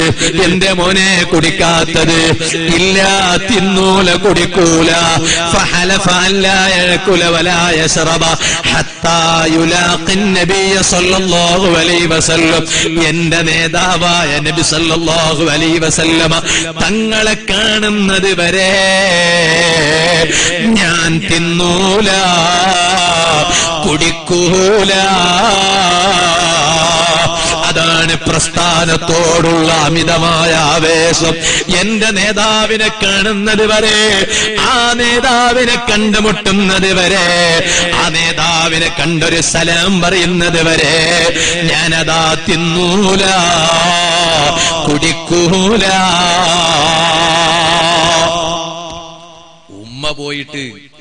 ഉമ്മ പോയിട്ട് മക്കാരോട് പറഞ്ഞു, മക്കളെ, എന്റെ മോനെ ഒന്നും തിന്നുന്നില്ല, കുടിക്കുന്നില്ല. അതുകൊണ്ട് നിങ്ങൾ ആ കുപ്പായം അങ്ങ് കൊടുത്തോളി. അതുകൊണ്ട് പോട്ടെ, തിന്നില്ല എന്ന് കണ്ടാൽ, ഒന്നും കഴിച്ചില്ല എന്ന് കണ്ടാൽ എന്റെ മകനങ്ങ് മരിച്ചു പോവും, എനിക്ക് പേടിയാണ്. പക്ഷേ ആ നാട്ടുകാർ ഉമ്മാന്റെ വാക്ക് കേട്ടിട്ട് പോലും കൊടുത്തില്ല എന്ന് ചരിത്രം പറയുന്നു. ആ സമയത്ത് ഉമ്മ എന്ത് ചെയ്തു? ഉമ്മമാരല്ലേ മക്കൾക്ക് കൂടുതലും നല്ലതിന് തുണയാകേണ്ടത്. അൽ ഉമ്മു ഉസ്താദുൽ അസാതിദതിൽ ഉലാ ശഗലത് മഅസിറുഹു മദൽ ഫാഖി. ഉമ്മ ഷാഫി ഇമാമിന്റെ ഉമ്മ ഉസ്താദുമാരുടെ ഉസ്താദാണ്. എന്റെ ഉസ്താദാണ് ഷാഫി ഇമാമിന്റെ ഉമ്മ. ഈ വേദിയിലിരിക്കുന്ന ആലിമീങ്ങളുടെ ഉസ്താദാണ് ഷാഫി ഇമാമിന്റെ ഉമ്മ. എന്തേ കാരണമെന്നറിയാമോ ഉമ്മമാരെ? ഷാഫി ഇമാമിനെ ആലിമാക്കിയത് ഷാഫി ഇമാമിന്റെ ഉമ്മയാണ്. നമ്മുടെ ഉസ്താദുമാരുടെ പരമ്പരയിൽ ഷാഫി ഇമാമ് വരുന്നു. അപ്പൊ ഷാഫി ഇമാമ് നമ്മുടെ ഉസ്താദാകുമ്പോ ഷാഫി ഇമാമിനെ ആലിമാക്കിയത് ഷാഫി ഇമാമിന്റെ ഉമ്മയാണ്. അപ്പൊ ഷാഫി ഇമാമിന്റെ ഉമ്മയോ, ഉമ്മ ഉസ്താദിന്റെ ഉസ്താദാണ്. അഹ്മദ് ഇബ്നു ഹംബൽ റളിയല്ലാഹു അൻഹു പറയാണ്, ഞാൻ എന്റെ ഉമ്മാക്ക് എപ്പോഴും സുജൂദിൽ ദുആ ചെയ്യാറുണ്ട്. എന്തേ കാരണം? എന്നെ ഒരു ഉയർന്ന സ്ഥാനത്തിൽ എത്തിച്ചത് എന്റെ ഉമ്മയാണ്. അതെങ്ങനെയാണെന്നറിയാമോ? എന്നും അതാ ഞാനതാ സുബ്ഹിക്ക് മുമ്പ് എന്റെ ഉമ്മ എന്നെ വിളിച്ചുണർത്തൂ. എന്നിട്ട് എന്റെ ഉമ്മ എന്നെ കൊണ്ട് ഉളു എടുപ്പിക്കൂ. പച്ചവെള്ളത്തിലല്ല, നല്ല വെള്ളം ചൂടാക്കുകയാണ്. ഇന്നത്തെ പോലെ ഹീറ്ററിന്റെ സംവിധാനമില്ല, ഗീസറിന്റെ സംവിധാനമില്ല, സോലാറിന്റെ സംവിധാനമില്ല. അടുപ്പത്ത് വിറക് വെച്ചിട്ട് വെള്ളം ചൂടാക്കുകയാണ്. എന്തേ കാരണം? പച്ചവെള്ളമായാൽ ഞാൻ ഉളു എടുക്കൂല, ഉമ്മ പേടിച്ചു പോവാണ്. അപ്പൊ വെള്ളം ചൂടാക്കി വെക്കുന്നു, ഞാൻ ഉളു എടുക്കുന്നു. എന്നിട്ടതാ എന്റെ ഉമ്മ സുബ്ഹിക്ക് മുമ്പ് എന്നെ കൊണ്ട് തഹജ്ജുദ് നിസ്കരിപ്പിക്കുകയാണ്. ഉമ്മമാരെ, നിങ്ങളെ കൂട്ടത്തിൽ എത്ര ഉമ്മമാരാണ് തഹജ്ജുദ് നിസ്കരിക്കുന്നത്? എത്ര ഉമ്മമാരാണ് സ്വന്തം പെൺകുട്ടികളെ തഹജ്ജുദ് നിസ്കാരത്തിന് വിളിച്ചുണർത്തുന്നത്? സുബ്ഹാനല്ലാഹ്. തമീമുദ്ദാരി റളിയല്ലാഹു അൻഹു മഹാനവരികൾ അതാ പ്രത്യേകത എന്താണ്? 18 ഹദീസ് റിപ്പോർട്ട് ചെയ്ത മഹാനാണ്. എന്നാൽ മഹാനവരുകളുടെ വേറെ ഒരു പ്രത്യേകതയുണ്ട്. നബി സല്ലല്ലാഹു അലൈഹി വസല്ലം തങ്ങൾ ഒരു സംഭവം ഉദ്ധരിച്ചിട്ടുള്ള ഒരൊറ്റ സ്വഹാബിയാണ് മഹാനിൽ നിന്ന് നബി സല്ലല്ലാഹു അലൈഹി വസല്ലം ദജ്ജാലുമായി ബന്ധപ്പെട്ട ഒരു സംഭവം ഉദ്ധരിച്ചിട്ടുണ്ട്. അത് ഇന്നത്തെ സംസാരത്തിൽ പറയാൻ നേരമില്ല. സൗകര്യമുണ്ടെങ്കിൽ ഇൻഷാ അല്ലാഹ് നാളത്തെ കല്ലറക്കൽ പ്രഭാഷണ വേദിയിൽ വെച്ച് പറയാൻ ആഗ്രഹിക്കുകയാണ്. ഇപ്പോൾ ഞാൻ അതിലേക്ക് കടക്കുന്നില്ല. ആ തമീമുദ്ദാരി റളിയല്ലാഹു അൻഹു മഹാനവറുകൾ ഉദ്ധരിച്ച ഹദീസ് സ്വഹീഹുൽ ബുഖാരിയിലും സ്വഹീഹ് മുസ്ലിമിലും ഒരൊറ്റ ഹദീസാണ്. ആ ഹദീസ് ഇന്ന് ഞാൻ എന്റെ ദർസിലെ മുത്തഅല്ലിമീങ്ങൾക്ക് ഓതിക്കൊടുത്തിട്ടാ ഇങ്ങോട്ട് വന്നത്. ആ ഹദീസ് ഏതാണെന്നറിയാമോ? അദ്ദീനു അന്നസീഹ, ദീനു ഗുണകാംക്ഷയാണ് എന്നതാണ്. ഇരിക്കട്ടെ, ആ തമീമുദ്ദാരി റളിയല്ലാഹു അൻഹു ഒരു പ്രത്യേകതയുണ്ട്. ധാരാളം ഖുർആൻ ഓതുന്ന മഹാനാണ്. ഉമ്മമാരെ, നമ്മൾ എത്ര ഖുർആൻ ഓതുന്നു? ഖുർആനിനേക്കാളും നമുക്ക് വാട്സപ്പ് ആവേശമാവുകയാണ്. അങ്ങനെയാകരുത്. വാട്സപ്പിന്റെ ലാസ്റ്റ് സീൻ നോക്കിയാൽ ഇപ്പൊ നോക്കിയിരിക്കോ, ഖുർആനിന്റെ ലാസ്റ്റ് സീൻ എപ്പോഴാണ് ഉമ്മമാരെ? അങ്ങനെയാകരുത്. വാട്സപ്പിൽ സമയം ചെലവഴിക്കരുത്, പാഴാക്കരുത്. ഇരിക്കട്ടെ, മഹാനവരുകളുടെ വേറെ ഒരു പ്രത്യേകത എന്താണ്? വലിയ ഇബാദത്തുകാരനാണ്. തീർന്നില്ല. മഹാനവരുകൾ ഒരിക്കൽ രാത്രി കിടന്നുറങ്ങി. അതാ സുബഹിക്ക് മുമ്പ് തഹജ്ജുദ് നിസ്കരിക്കണമെന്ന ചിന്തയിലാ ഉറങ്ങിയത്. എണീറ്റു നോക്കുമ്പോ ഹത്താ അസ്ബഹ, പ്രഭാതമായിരിക്കുകയാണ്. പ്രഭാതമായാൽ പിന്നെ തഹജ്ജുദില്ലല്ലോ. അപ്പോഴാണ് മഹാനവരുകളതാ വല്ലാത്ത സങ്കടത്തോടെ കരയുന്നു. എന്തിനാണ് കരയുന്നത്? ജീവിതത്തിൽ ഒരൊറ്റ രാത്രിയിൽ തഹജ്ജുദ് നിസ്കാരം മുടങ്ങിപ്പോയതുകൊണ്ട് കരയുകയാണ്. ചെറുപ്പക്കാരാ, എനിക്കും നിനക്കും എത്ര തഹജ്ജുദ് കിട്ടിയേ? ഓ പെങ്ങളെ, എനിക്കും നിനക്കും എത്ര തഹജ്ജുദ് കിട്ടി? ഓ ഉപ്പമാരെ, ഉമ്മമാരെ, എനിക്കും നിങ്ങൾക്കും എത്ര തഹജ്ജുദ് കിട്ടി? എന്നിട്ടോ പണ്ഡിതന്മാര് പഠിപ്പിക്കുകയാണ്, ആ ഒരൊറ്റ രാത്രിയിലെ തഹജ്ജുദ് അങ്ങ് നഷ്ടപ്പെട്ടപ്പോ ഫഖാമ സനാ, ഒരു വർഷക്കാലം രാത്രി സമയത്ത് ഉറങ്ങാതെ നിസ്കരിച്ചു. ഉഖൂബതൻ ലിമാ സ്വനഅ, ഒരു രാത്രിയിലെ തഹജ്ജുദ് നഷ്ടപ്പെട്ടു പോയതിന് സ്വന്തം ശരീരത്തിന് ശിക്ഷിച്ചതാ. ഇരിക്കട്ടെ, പറഞ്ഞ വിഷയം മറക്കണ്ട. അഹ്മദ് ഇമാം ഹംബൽ റളിയല്ലാഹു അൻഹു പറയാണ്, എന്റെ ഉമ്മ സുബഹിക്ക് മുമ്പ് എന്നെ വിളിച്ചുണർത്തും, തഹജ്ജുദ് നിസ്കരിപ്പിക്കും. എന്നിട്ടതാ എന്റെ കൈപിടിച്ചിട്ട് നേരെ കൂട്ടിക്കൊണ്ടുപോകും, പള്ളിയിലേക്ക് കൂട്ടിക്കൊണ്ടുപോകും. പള്ളിയിലേക്ക് കൂട്ടിക്കൊണ്ടുപോകുന്നതിന് മുമ്പ് എന്റെ ഉമ്മ വീട്ടിൽ വെച്ച് തന്നെ സുബഹി നിസ്കരിക്കും. സുബ്ഹാനല്ലാഹ്. ഇപ്പൊ ചില സിനിമാ നടിമാര് അതാ എവിടെയോ സ്ത്രീകൾക്ക് പ്രവേശനം അനുവദിച്ചിരിക്കുന്നു, കോടതി ഉത്തരവിട്ടിരിക്കുന്നു. വിവരം കിട്ടിയപ്പോഴേക്ക് പള്ളിയിൽ മുസ്ലിം സ്ത്രീകൾക്കും ഇബാദത്തിന് അവസരം തരണമെന്നും പറഞ്ഞ് ചില നടിമാര് രംഗത്ത് വന്നിരിക്കുകയാണ്, ഒപ്പ് ശേഖരിച്ചു കൊണ്ടിരിക്കുകയാണ്. എന്റെ സദസ്സിലുള്ള ഉമ്മ പെങ്ങളെ, തങ്ങളോട് കടപ്പാടുള്ള നിങ്ങൾ ഒരിക്കലും അതിന് ഒപ്പ് വെക്കരുതേ. കാരണം നേതാവ് പറഞ്ഞതെന്താണ്? വബുയൂതുഹുന്ന ഖൈറുൽ ലഹുന്ന ഖൈറു മസാജിദിഹിന്ന ഖൈറു ബുയൂതിഹിന്ന. ഒരു പെണ്ണിന് നിസ്കരിക്കാൻ ഏറ്റവും ഉത്തമം വീട്ടിന്റെ ഉള്ളിന്റെ ഉള്ളറയാണ്. അങ്ങനെ മഹാനവരുകളുടെ ഉമ്മ വീട്ടിൽ വെച്ച് നിസ്കരിക്കും. എന്നിട്ടതാ മഹാനവരുകൾ പറയാണ്, എന്റെ ഉമ്മ എന്റെ കൈപിടിച്ചിട്ട് പള്ളിയിലേക്ക് കൂട്ടിക്കൊണ്ടുപോകും. കാരണം അത് ചെയ്യേണ്ടിയിരുന്നത് എന്റെ ഉപ്പയാണ്. ഉപ്പ ചെറുപ്പത്തിൽ തന്നെ മരണപ്പെട്ടു പോയതുകൊണ്ട് ആ ദൗത്യം ഉമ്മ നിർവഹിക്കുകയാ. എന്നിട്ടതാ പള്ളിയുടെ അടുത്തെത്തുമ്പോ എന്റെ ഉമ്മ എന്നോട് പള്ളിയുടെ അകത്തേക്ക് പോകാൻ പറയും. ഞാനതാ പള്ളിയുടെ ഉള്ളിലേക്ക് പോവാണ്. ആ സമയത്ത് എന്റെ ഉമ്മ അതാ ഒരു വലിയ മരമുണ്ട് നമ്മുടെ നാട്ടിലെ പള്ളിയുടെ അടുത്ത്. ആ മരത്തിന്റെ നേരെ പിന്നിൽ വന്നിങ്ങനെ ഒളിച്ചിരിക്കൂ. എന്തേ കാരണം? സുബഹി ജമാഅത്തിന് വരുന്ന പുരുഷന്മാരെന്നെ കണ്ടുപോകരുത്. ഓ ഉമ്മമാരെ, റോട്ടിലൂടെ മുഖം തുറന്നു പോയാൽ എത്ര അന്യ പുരുഷന്മാരാണ് നോക്കുന്നത്. ടൂ വീലറിലൂടെ മുഖം തുറന്നു പോയാൽ എത്ര അന്യ പുരുഷന്മാരാ പോകുന്നത്. ഇതുപോലെ തന്നെ സ്വന്തം കാറിലാണെങ്കിലോ നേരെ മുന്നിലെ സീറ്റിൽ ഇരുന്ന് പോകുമ്പോ നേരിൽ വരുന്ന പലരും നിങ്ങളെ കണ്ടുപോവുകയാണ്. അതുകൊണ്ട് കഴിവിന്റെ പരമാവധി ഭാര്യയാണെങ്കിലും ശരി ബാക്കിലെ സീറ്റിൽ ഇരിക്കാനാണ് നല്ലത്, ഇരുത്തേണ്ടതാണ് നല്ലത്. അല്ലാതെ നിങ്ങൾ മുന്നിലിരിക്കുകയാണെങ്കിൽ പോലും ഒന്ന് മുഖം മറക്കുന്നത് സൂക്ഷ്മതയാണ്. എന്തേ കാരണം? മുന്നിൽ വരുന്ന വാഹനക്കാരൻ നോക്കിയാൽ നിങ്ങളെ കാണുന്നതാണ്. ഏറ്റവും നല്ല പെണ്ണാരാണ്? ബിരിയാണി ഉണ്ടാക്കുന്ന പെണ്ണല്ല, ഏറ്റവും നല്ല പെണ്ണ്. ഒരു അന്യ പുരുഷനും മുഖം നോക്കിയിട്ടില്ല എന്ന് പറയാൻ പറ്റുമോ? അവളാണ് ഖൈറുൻ നിസാ. സ്ത്രീകളിൽ വെച്ച് ഏറ്റവും ഖൈറായ പെണ്ണെന്ന് മുഹമ്മദുർ റസൂലുള്ളാഹി സ്വല്ലല്ലാഹു അലൈഹി വസല്ലം തങ്ങൾ പഠിപ്പിക്കുകയാണ്. എന്നിട്ട് കണ്ടില്ലേ മഹാനവറുകൾ പറയാണ്, ഞാനതാ നിസ്കാരം കഴിഞ്ഞ് മടങ്ങി വരുമ്പോ എന്റെ ഉമ്മ എന്റെ കൈ പിടിച്ചിട്ടതാ മടങ്ങിപ്പോകുന്നു. കുട്ടികളെ നന്നാക്കേണ്ടത് നിങ്ങളാണ്. ഞാൻ നിർത്തട്ടെ. ഇപ്പൊ കുട്ടികളെ ചീത്തയാക്കാൻ കുട്ടികളുടെ കൈവെള്ളയിൽ മൊബൈൽ കൊടുക്കാറുണ്ട്, ചെറിയ മക്കൾക്ക് ഐപാഡ് കൊടുക്കാറുണ്ട്, ടാബ് കൊടുക്കാറുണ്ട്, നോട്ട് കൊടുക്കാറുണ്ട്. ഓ ഉമ്മമാരെ, കഴിവിന്റെ പരമാവധി മൊബൈൽ കൊടുക്കാതെ സൂക്ഷിച്ചോളൂ. ഇനി ഒരുപക്ഷെ മൊബൈൽ കൊടുക്കുകയാണെങ്കിൽ തന്നെ അതിൽ നല്ലത് മാത്രം ഉണ്ടാകട്ടെ. തിരുവനന്തപുരം ക്യാൻസർ സെന്ററിൽ നിന്ന് ഡോക്ടർമാര് വിലയിരുത്തിയത് പത്രത്തിൽ എടുത്തു വന്നു.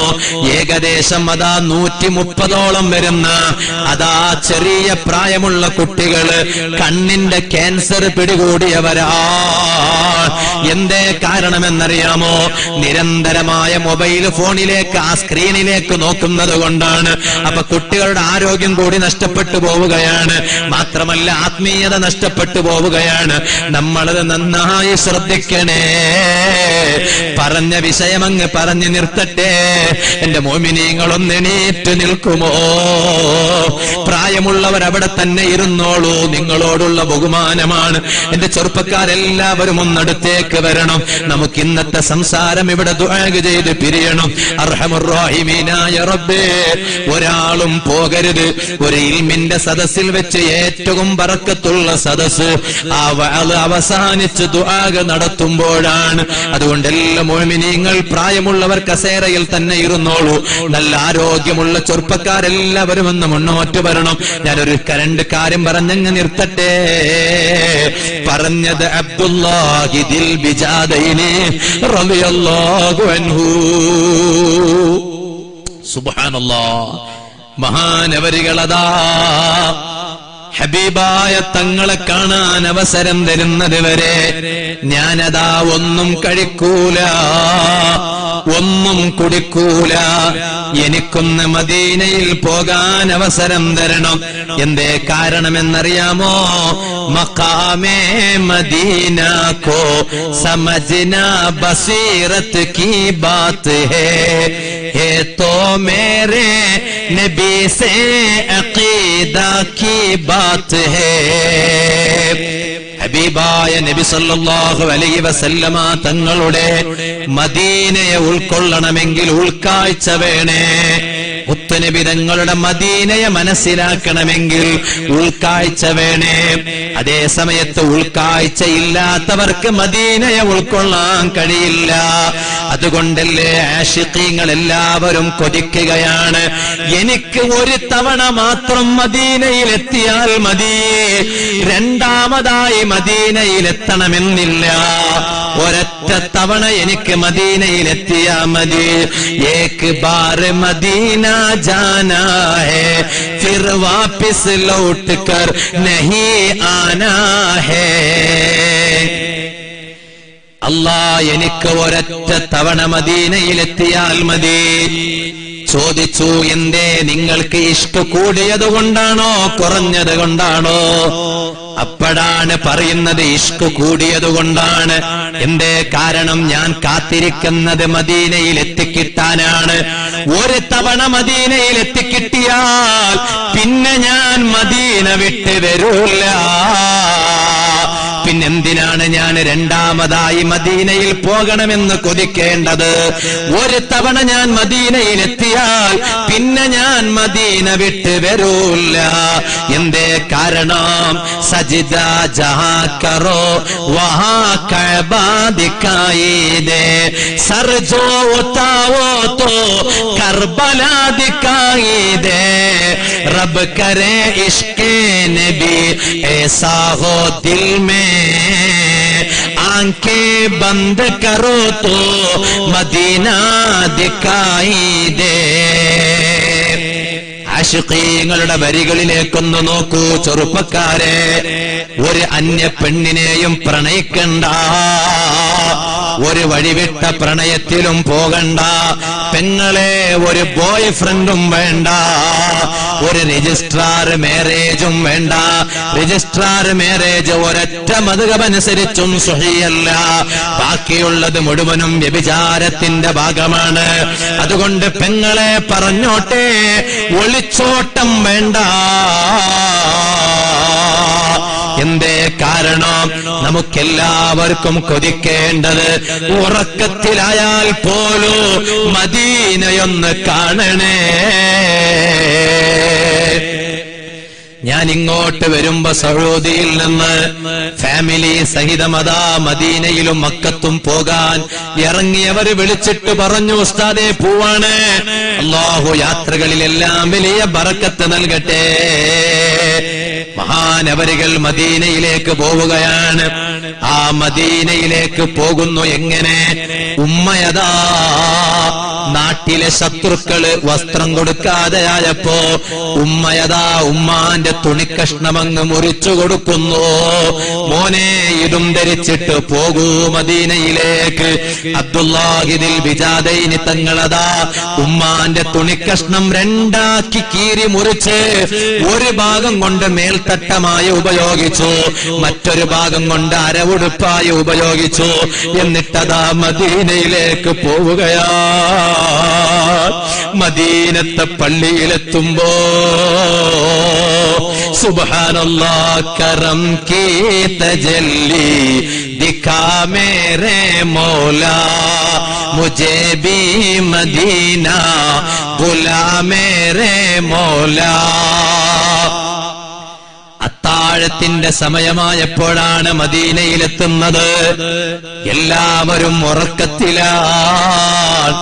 മദീനത്തെ പള്ളിയിൽ പോകുന്നു അബ്ദുല്ലാഹിദിൽ ബിജാദൈനി തങ്ങള്. എല്ലാവരും ഉറക്കത്തിലാണ്. ഹബീബായ തങ്ങൾ ഉണർന്നിരിക്കുന്നു. മഹാനവരികൾ പള്ളിയിൽ പോയി കിടന്നുറങ്ങി. അപ്പോഴാണ് നബി സല്ലല്ലാഹു അലൈഹി വസല്ലമ തങ്ങളതാ വരികയാണ്. എല്ലാവരും അങ്ങ് ഉണരുമ്പോ അബ്ദുല്ലാഹിദിൽ ബിജാദൈനി തങ്ങൾ ഉണരുകയാണ്. ഹബീബായ തങ്ങൾ ഇവരിലേക്ക് അങ്ങൊരു പുതുമുഖം കണ്ടപ്പോ ചോദിച്ചു, നിങ്ങൾ ആരാണ്? അപ്പൊ പറഞ്ഞു, അന അബ്ദുൽ ഉസ്സ,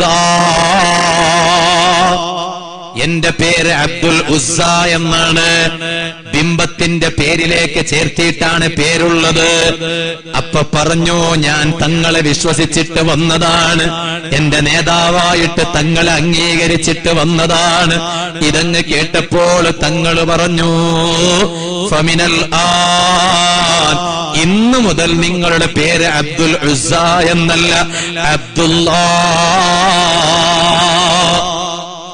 അള്ളാന്റെ അടിമയെന്നാണ് ഇന്നു മുതൽ നിങ്ങളുടെ പേര്. അല്ലാ ഇതങ്ങ് മഹാനവരികൾ കേട്ടപ്പോൾ സന്തോഷിക്കുകയാണ്. എന്നിട്ടതാ മഹാനവരികൾ ഹബീബായ തങ്ങളെ കൊണ്ടങ്ങ് വിശ്വസിച്ചു. മുത്തുനബി തങ്ങളെ മഹാനവരോട് പറഞ്ഞ് ഇൽസം ബാബി, എപ്പോഴും എന്റെ വാതിലിൽ അബ്ദുല്ലാനെ എനിക്ക് കാണണോ. മുത്തുനബി തങ്ങളെ ഇഷ്ക് വെച്ചങ്ങ് ജീവിച്ചപ്പോൾ ഹബീബായ തങ്ങളുടെ വാതിൽ വിട്ടു പോകുന്നില്ല. മഹാനവരികൾ വഫാത്തായപ്പോൾ അറിയാമോ, 5 ഖബറുകളിലെ നബിതങ്ങൾ ഇറങ്ങിയിട്ടുള്ളൂ. 5 മയ്യത്തിനെ നബിതങ്ങൾ എടുത്തു വെച്ചിട്ടുണ്ട്. 5 ഖബറുകളിലാണ് ഹബീബായ തങ്ങൾ ഇറങ്ങിയിട്ടുള്ളത്. തങ്ങൾ ഇറങ്ങിയ ഖബറിന്റെ മഹത്വം പറയേണ്ടതുണ്ടോ? കൂട്ടത്തിൽ ഒരു ഖബറാളിയാണ് അബ്ദുല്ലാഹി ദിൽ ബിജാദൈനി റളിയല്ലാഹു അൻഹു. മഹാനവരികൾ വഫാത്തായപ്പോ, മഹാനവരികളുടെ വഫാത്തായ സമയത്ത് മയ്യത്തിനെ ഖബറിൽ മറവ് ചെയ്യുന്നതിന് മുമ്പ് നബി സല്ലല്ലാഹു അലൈഹി വസല്ലം തങ്ങൾ ഖബറിലേക്ക് അങ്ങ് ഇറങ്ങി. എന്നിട്ട് കയറുന്നു. സിദ്ദീഖുൽ അക്ബർ റളിയല്ലാഹു അൻഹുവിന്റെ കയ്യിലുള്ള സ്വഹാബത്തിന്റെ കയ്യിലുള്ള അബ്ദുല്ല റളിയല്ലാഹുവിന്റെ മയ്യത്ത് നബി തങ്ങൾ എടുക്കുന്നു. എന്നിട്ട് ഖബറിൽ അങ്ങ് താഴ്ത്തി വെക്കുന്നു. എന്തൊരു രസകരമായ സംഭവമല്ലേ! ഹബീബായ തങ്ങളുടെ കരം സ്പർശിച്ച മയ്യത്തല്ലേ, ഹബീബായ തങ്ങളുടെ പാദസ്പർശനമേറ്റ ഖബറല്ലയോ. മുസ്ലിമേ, ഖബറിൽ പേടിയുണ്ട്, ശരിയാണ്. പക്ഷേ ഒരു മുസ്ലിമിനെ സംബന്ധിച്ചിടത്തോളം ഖബറിൽ പ്രതീക്ഷയുണ്ടല്ലോ.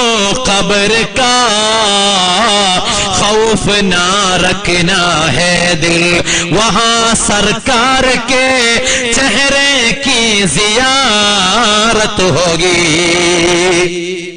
ഒരു മുസ്ലിമിന് എന്തിനാണ് ഖബറിൽ കിടക്കേണ്ട പേടിയുണ്ട്, ശരിയാണ്. പക്ഷേ പ്രതീക്ഷയുണ്ട്, പ്രതീക്ഷിക്കാൻ വകുപ്പുണ്ട്. മുത്തുനബി സല്ലല്ലാഹു അലൈഹി വസല്ലമ തങ്ങളുടെ മുഖം സിയാറത്ത് ചെയ്യാൻ അവസരമുണ്ട്. ഹബീബായ തങ്ങളുടെ മുഖം കൊണ്ടുവന്ന് മുത്തുനബി തങ്ങളെ കൊണ്ടുവന്ന് സല്ലല്ലാഹു അലൈഹി വസല്ലം ഖബറിൽ കാണിക്കാറുണ്ട്. ഈ പ്രതീക്ഷയുള്ള മുസ്ലിമേ, നിനക്കെന്തിനാ ഖബറിൽ പേടിക്കേണ്ടി വരിക? ഈ മയ്യത്തിനെ കൈകൊണ്ട് ഖബറിലങ്ങ് താഴോട്ട് വെക്കണ രംഗം കണ്ടപ്പോ ദൂരെ നിന്ന് അബ്ദുല്ലാഹി ഇബ്നു മസ്ഊദ്, അതെല്ലാം ഈ ഐപാഡിൽ ഞാൻ നിക്ഷേപിച്ച് കൊണ്ടുവന്നിട്ടുണ്ട് ഇബാറത്ത് സഹിതം. ഇപ്പൊ വായിക്കാൻ നേരമില്ലാത്തത് കൊണ്ട് പറഞ്ഞു തീർക്കുകയാണ്. ഈ രംഗം ഇങ്ങനെ ദൂരെ നിന്ന് നോക്കുമ്പോ അബ്ദുല്ലാഹി ഇബ്നു മസ്ഊദ് റളിയല്ലാഹു അൻഹു പൊട്ടിക്കരയുകയാണ്. എന്തേ? ഒരു ഭാഗത്ത് സന്തോഷത്തിന്റെ കരച്ചിലാണ്, മറ്റൊരു ഭാഗത്ത് ബേജാറാണ്. എന്തേ കാരണം? ഞാൻ മുസ്ലിമാകുന്നതിന്, അതാ അബ്ദുല്ലാഹി ദിൽ ബിജാദൈനി റളിയല്ലാഹു അൻഹു മുസ്ലിമാകുന്നതിന്റെ 15 വർഷങ്ങൾക്ക് മുമ്പ് അബ്ദുല്ലാഹി ഇബ്നു മസ്ഊദ് ആകുന്ന ഞാൻ മുസ്ലിമായിട്ടുണ്ട്. പക്ഷേ എനിക്ക് പോലും ആ ഭാഗ്യം കിട്ടിയിട്ടില്ലല്ലോ. അങ്ങനെയുള്ളൊരു ഭാഗ്യല്ലേ അബ്ദുല്ലാഹി ദിൽ ബിജാദൈന് കിട്ടിയത്? കാരണം ആ ഖബറിൽ മയ്യത്തിനെ കിടത്തിയിട്ട് ഹബീബായ തങ്ങൾ ദുആ ചെയ്യുകയാണ്, അല്ലാഹുമ്മ ഇന്നി റാദിൻ അൻഹു ഫർള അൻഹു. പടച്ച റബ്ബേ, ഈ അബ്ദുല്ലാഹി ദിൽ ബിജാദൈനി എന്ന സ്വഹാബിയെ തൊട്ട് ഞാൻ പൊരുത്തപ്പെട്ടിരിക്കുകയാണ്. അതുകൊണ്ട് ഫർള അൻഹു, നീയും തൃപ്തിപ്പെടണേ അല്ലാ.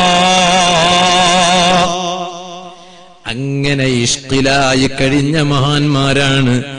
ആ മഹാന്മാരുടെ വഴിയിലായി ജീവിച്ച് മഹബ്ബത്ത് ഊട്ടി ഉറപ്പിച്ച് മരിക്കുന്നതിന് മുമ്പായി നിരവധി തവണങ്ങളിലായി നബി സല്ലല്ലാഹു അലൈഹി വസല്ലമ തങ്ങളെ മനാമിലൊന്ന് കാണാൻ അവസരം കണ്ടെത്തണേ. അർഹമുർ റഹീമീനായ റബ്ബ് സാധുക്കളായ നമുക്ക് ധാരാളം തവണങ്ങളിലായി മുത്തുനബി സല്ലല്ലാഹു അലൈഹി വസല്ലമ തങ്ങളെ കണ്ട് മരിക്കാൻ തൗഫീഖ് ചെയ്യണേ റഹ്മാനേ. ധാരാളം സ്വലാത്തുകൾ വർദ്ധിപ്പിക്കാൻ നീ അവസരം നൽകണേ റഹ്മാനേ. അല്ലാ, ഈ കണ്ണുകൊണ്ട് നല്ലത് കാണാൻ മാത്രം, കാതുകളെ കൊണ്ട് നല്ലത് കേൾക്കാൻ മാത്രം, കൈകളെ കൊണ്ട് നല്ലത് പ്രവർത്തിക്കാൻ മാത്രം, കാലുകളെ കൊണ്ട് നല്ലതിലേക്ക് നടങ്ങി നീങ്ങാൻ മാത്രം നീ തൗഫീഖ് ചെയ്യണേ റഹ്മാനേ. അവസാനം മരിച്ചു കിടക്കുന്ന സമയത്ത് മുത്തുനബി സല്ലല്ലാഹു അലൈഹി വസല്ലമ തങ്ങൾ നമ്മുടെ മയ്യത്തിന്റെ ചാരത്ത് വന്ന് തങ്ങളാ മയ്യത്തിനെ സ്വീകരിക്കാൻ മാത്രം അർഹതയുള്ള മയ്യത്തായി നമ്മുടെ മയ്യത്തിനെ ഖബൂൽ ചെയ്യണേ അല്ലാഹ്. അതിനീ സദസ്സൊരു കാരണമാക്കി തരണേ റഹ്മാനേ. ഈ സദസ്സിൽ നിന്റെ ഹബീബായ നബി സല്ലല്ലാഹു അലൈഹി വസല്ലമ തങ്ങളുമായി ബന്ധപ്പെട്ട് ഇതുവരെ പറഞ്ഞ കാര്യങ്ങൾ അതിനൊരു നിമിത്തമാക്കണേ അല്ലാഹ്. ആമീൻ ബിറഹ്മതിക യാ അർഹമർ റഹീമീൻ എന്ന് ദുആ ചെയ്ത് നിർത്തുകയാണ്.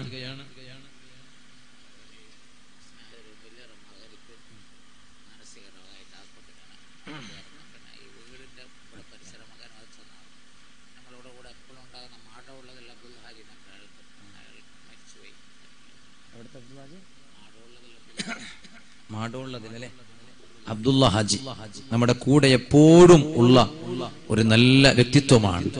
മരണപ്പെട്ടിരുന്നു. അല്ലാഹുവേ, നീ അവരുടെ ആഖിറം സന്തോഷത്തിലാക്കണേ റഹ്മാനെ. ഈ സദസ്സിന്റെ പ്രകാശം നീ അവരിലേക്ക് എത്തിക്കണേ റഹ്മാനെ.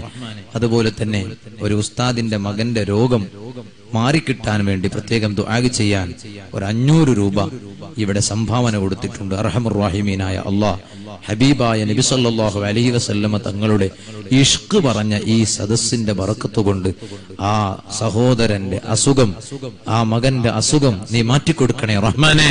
കാമിലായ ശിഫ നൽകണേ റഹ്മാനെ. ആഫിയത്ത് നൽകണേ റഹ്മാനെ. നമുക്ക് ഇത്രയും നല്ല രൂപത്തിൽ ഈ പരിപാടി ഇവിടെ സംഘടിപ്പിക്കാൻ ഈ സ്ഥലം വിട്ടു തന്ന നല്ല മനുഷ്യൻ അൽഹംദുലില്ലാഹ് ഏറ്റവും വലിയ ഭാഗ്യക്കാരനല്ലേ. കാരണം ഇത്ര ആളുകൾ വന്ന് ഇവിടെ ഇങ്ങനെ ഇൽമു കേൾക്കുന്നു. ഇവിടെ ഇൽമു കേൾക്കുന്നത് മാത്രമല്ല, ഈ പരിപാടി ലൈവായി നമ്മുടെ സി മീഡിയയിലൂടെ എത്രയോ ആയിരക്കണക്കിന് ആളുകൾ കാണുകയാണ്. അതിനെല്ലാം അവസരമുണ്ടാക്കി തന്നത് ഈ സ്ഥലം തന്ന ആ സഹോദരനാണ്. അതിന്റെ പ്രതിഫലങ്ങളെല്ലാം അല്ലാഹു അവരിൽ നിന്ന് മരണപ്പെട്ടു പോയവരിലേക്ക് എത്തിച്ചു കൊടുക്കുമാറാവട്ടെ. അവരുടെ വീട് പണി നടന്നുകൊണ്ടിരിക്കുന്നു എന്ന് ഞാൻ അറിഞ്ഞു. അല്ലാഹു അത് നല്ല ബറക്കത്തുള്ള വീടാക്കി കൊടുക്കുമാറാവട്ടെ. അത് പൂർത്തിയാക്കി കൊടുക്കുമാറാവട്ടെ. അതിനുള്ള സാമ്പത്തിക വഴികളെല്ലാം അല്ലാഹു തുറന്നു കൊടുക്കുമാറാവട്ടെ. ഇതുവരെ ഒരുപാട് നേരം ഇവിടെ ഇരുന്നു കേട്ടു നമ്മുടെ ഉസ്താദുമാർ, ആദരണീയരായ ഉസ്താദവരുകളും അതുപോലെ നമ്മുടെ ചിയൂർ ഉസ്താദും അതുപോലെയുള്ള ഉസ്താദുമാർ. ഞാൻ ഇങ്ങോട്ട് വരുന്നത് വരെ നിരന്തരം വാട്സപ്പിലൂടെയും കോളിലൂടെയും ബന്ധപ്പെട്ടുകൊണ്ടിരിക്കുന്ന പ്രിയ സ്നേഹിതൻ നമ്മുടെ അഹ്സനെ, ഇതുപോലെ പലരും. അല്ലാഹുവേ, എല്ലാവർക്കും നീ ബർക്കത്ത് നൽകണേ റഹ്മാനെ, ഖൈർ നൽകണേ റഹ്മാനെ. ഒരു 3 സ്വലാത്ത് എല്ലാവരും ഉറക്കെ അങ്ങ് ചൊല്ല. എന്നിട്ട് നമുക്കൊരു ചെറിയ ദുആ നടത്തി പിരിയണം. നാളെ പരിപാടിയൊക്കെ ഉള്ളതാണല്ലോ. ബിഫദ്ലി സ്വല്ലല്ലാഹു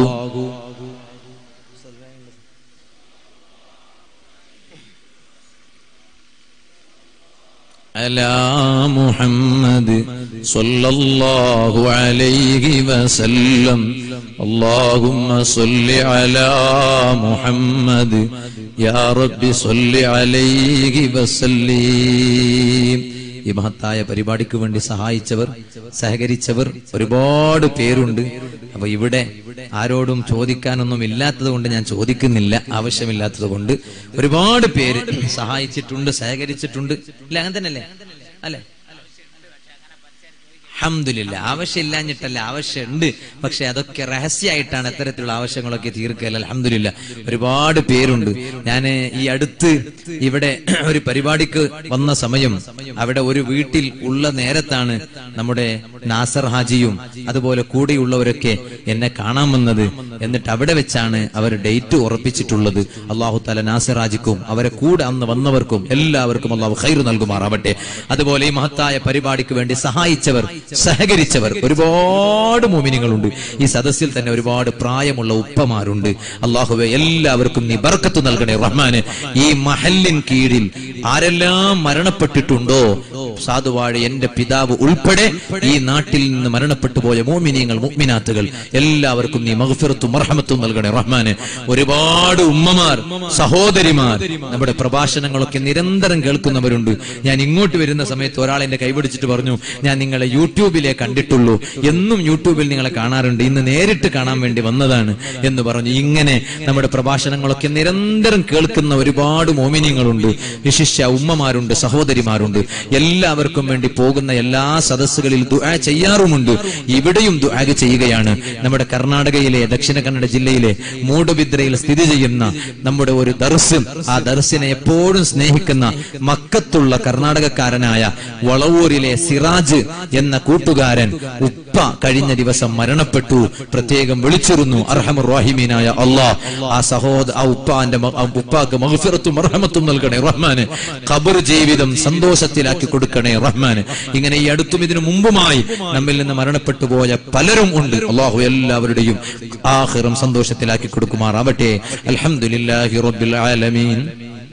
حمدا يوافي نعمه ويكافئ مزيدا.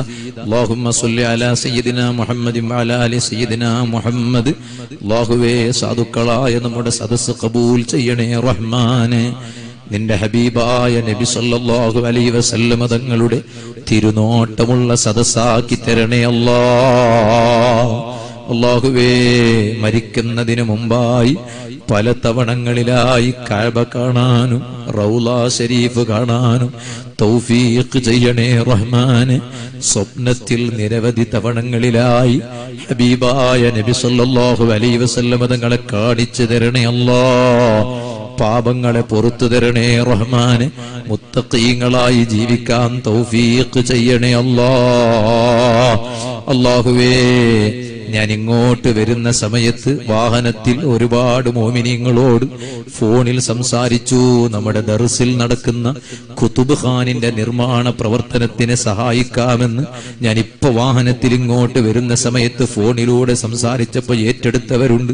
ഈ അടുത്ത് സൗദി അറേബ്യയിൽ നമ്മുടെ പ്രഭാഷണം നിരന്തരം കേൾക്കുന്ന ഒരു സഹോദരൻ സിദ്ദീഖുൽ അക്ബർ, ഞാൻ ഒരിക്കൽ ദർസിലിരുന്ന് സുബഹി നിസ്കാരം കഴിഞ്ഞ് ഞാനതാ പെട്ടെന്നൊരാവശ്യത്തിന് ഖുർആനോത്തെല്ലാം കഴിഞ്ഞ് വാട്സപ്പ് അങ്ങ് തുറന്നിട്ട് ഞാൻ ആ സഹോദരനിലേക്ക്, നമ്മുടെ ദർസിലെ ഒരു ഖുതുബ് ഖാൻ ഒരുപാട് കിതാബുകളുണ്ട്, അതിന് നല്ലൊരു വിശാലമായ ഖുതുബ് ഖാൻ ഉദ്ദേശിക്കുന്നുണ്ട്, നിങ്ങളെ കൊണ്ട് കഴിയുന്ന സ്ക്വയർ ഫീറ്റ് ഏറ്റെടുക്കണമെന്ന് പറഞ്ഞു.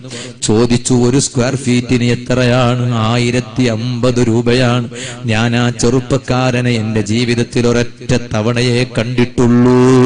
അവരുടെ നാട്ടിൽ വാദിന് പോയപ്പോഴാണ്. പക്ഷേ ഞാൻ ഈ കാര്യം വാട്സപ്പിലൂടെ അങ്ങ് മെസ്സേജ് ചെയ്ത് പറഞ്ഞപ്പോൾ, ഉസ്താദേ എനിക്ക് ചിന്തിക്കാൻ അവസരം തരണം, ഞാൻ രാത്രി വിളിക്കാമെന്ന് പറഞ്ഞ് അന്ന് രാത്രി തന്നെ എന്നെ വിളിച്ചിട്ട് പറഞ്ഞു, 313 ബദരീങ്ങളുടെ എണ്ണമല്ലയോ, അത്രയും സ്ക്വയർ ഫീറ്റ് ഞാൻ ഏറ്റെടുക്കുകയാണ്. കാൽക്കുലേറ്റർ അങ്ങെടുത്തിട്ട് കാൽക്കുലേഷൻ ചെയ്ത് നോക്കുമ്പോ ഏകദേശം 3.5 ലക്ഷം രൂപയാണ്. ഒരാഴ്ച മുമ്പ് നടക്കുന്ന കാര്യമാണ്. സാമ്പത്തികമായ ക്രൈസിസ് ഉള്ള സമയത്താണെങ്കിലും മനസ്സിന് ക്രൈസിസ് ഇല്ലല്ലോ. ഞാൻ കരുതിയത് വെറുതെ പറയുകയാണോ? അടുത്തായപ്പോ ഞാൻ വിളിച്ചു പറഞ്ഞു, പൈസ ആവശ്യമായി വന്നു. അന്ന് തന്നെ പറഞ്ഞു, നാളെ ഞാൻ അക്കൗണ്ടിൽ ഇടാം. പിറ്റേ ദിവസം തന്നെ പറഞ്ഞ സമയത്ത് തന്നെ 3.5 ലക്ഷം രൂപ സ്ഥാപനത്തിന്റെ അക്കൗണ്ടിൽ ഇട്ടു തന്നു. അർഹമുർ റഹീമീനായ അല്ലാഹ്, ഒരൊറ്റ സംരംഭത്തിലും അവരെ നീ കൊടുക്കല്ലേ റഹ്മാനെ. ഇനിയും ഉയരങ്ങളിലേക്ക് നീ എത്തിക്കണേ റഹ്മാനെ. വളർച്ച നൽകണേ റഹ്മാനെ. പുരോഗതി നൽകണേ റഹ്മാനെ. അതുപോലെ ഇന്ന് വരുമ്പോ സഹായം ഏറ്റെടുത്ത പലരും നീ അവരെ ഏറ്റെടുക്കണേ റഹ്മാനെ. ഈ സദസ്സിലുള്ള മോമിനീങ്ങളെ മനസ്സിൽ ഒരുപാട് ഖൈറായ ഉദ്ദേശങ്ങൾ സാധിപ്പിച്ചു കൊടുക്കണേ റഹ്മാനെ. രോഗങ്ങളെ തൊട്ട് സലാമത്താക്കണേ റഹ്മാനെ. രോഗങ്ങൾക്ക് ശിഫ നൽകണേ റഹ്മാനെ. കാമിലായ ശിഫ നൽകണേ റഹ്മാനെ. അർഹമുർ റഹീമീനായ അല്ലാഹ്, പലരും നമ്മിൽ നിന്ന് മരണപ്പെട്ടിട്ടുണ്ട്. നേരത്തെ പറഞ്ഞ നമ്മുടെ ദർസിൽ പഠിച്ചുകൊണ്ടിരുന്ന മുതഅല്ലിമിന്റെ ഉമ്മ ഉൾപ്പെടെ നീ അവർക്ക് മഗ്ഫിറത്ത് നൽകണേ അല്ലാഹ്. കടമുള്ളവരുണ്ട്, വീട്ടിൽ കൊടുക്കണേ റഹ്മാനെ. കച്ചവടം ചെയ്യുന്നവരുണ്ട്, ബർക്കത്ത് നൽകണേ റഹ്മാനെ. ജോലി ചെയ്യുന്നവരുണ്ട്, ബർക്കത്ത് നൽകണേ റഹ്മാനെ. ഉമ്മമാർക്കെല്ലാവർക്കും നീ ഇസ്സത്ത് നൽകണേ റഹ്മാനെ. അവരുടെ മക്കളെ നല്ല മക്കളാക്കണേ റഹ്മാനെ. ഉമ്മാക്കും ഉപ്പാക്കും സൽപേര് വരുത്തുന്ന മക്കളാക്കണേ റഹ്മാനെ. ദുഷ്പേര് വരുത്തുന്ന മക്കളാക്കല്ലേ റഹ്മാനെ. അർഹമുർ റഹീമീനായ അല്ലാഹ്, കല്യാണം കഴിഞ്ഞ വർഷങ്ങളോളമായി ഒരു കുഞ്ഞുകാല് കണ്ടില്ലെന്ന് സങ്കടം പറഞ്ഞവരുണ്ട് റഹ്മാനെ. പോകുന്ന സദസ്സുകളിലെല്ലാം പറയുന്നു റഹ്മാനെ. കവരത്ത് ദ്വീപിൽ മരപ്പെട്ട് കിടക്കുന്ന ഖാസിം വലിയുല്ലാഹി റളിയല്ലാഹു അൻഹുവിന്റെ ബറക്കത്ത് കൊണ്ട് യാ അല്ലാഹ്, ദുആഉൽ കർബിന്റെ ബറക്കത്ത് കൊണ്ട് അസ്തഗ്ഫിറുല്ലാഹൽ അലീം.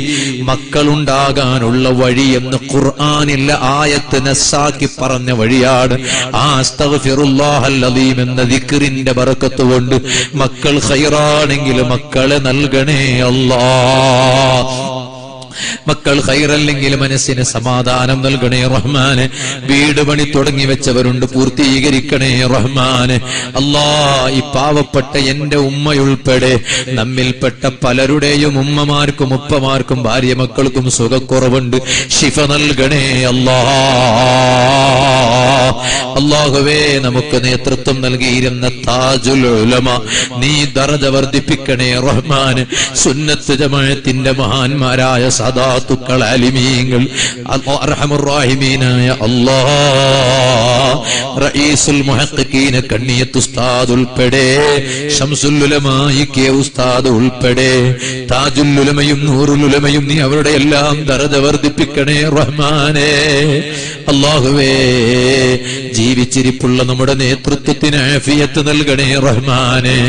റഈസുൽ ഉലമയും സുൽത്താനുൽ ഉലമയും കൻസുൽ ഉലമയും അതുപോലെ ആദരണീയരായ ശൈഖുനാ മുഹയ്യിസുന്ന ഉസ്താദും ഈ പരിസരങ്ങളിലെല്ലാം വലിയ വിപ്ലവം സൃഷ്ടിച്ച ആദരണീയരായ പേരോട് ഉസ്താദ് ഉൾപ്പെടെ നമ്മുടെ എല്ലാ നേതാക്കന്മാർക്കും ആഫിയത്ത് വർദ്ധിപ്പിക്കണേ റഹ്മാനെ.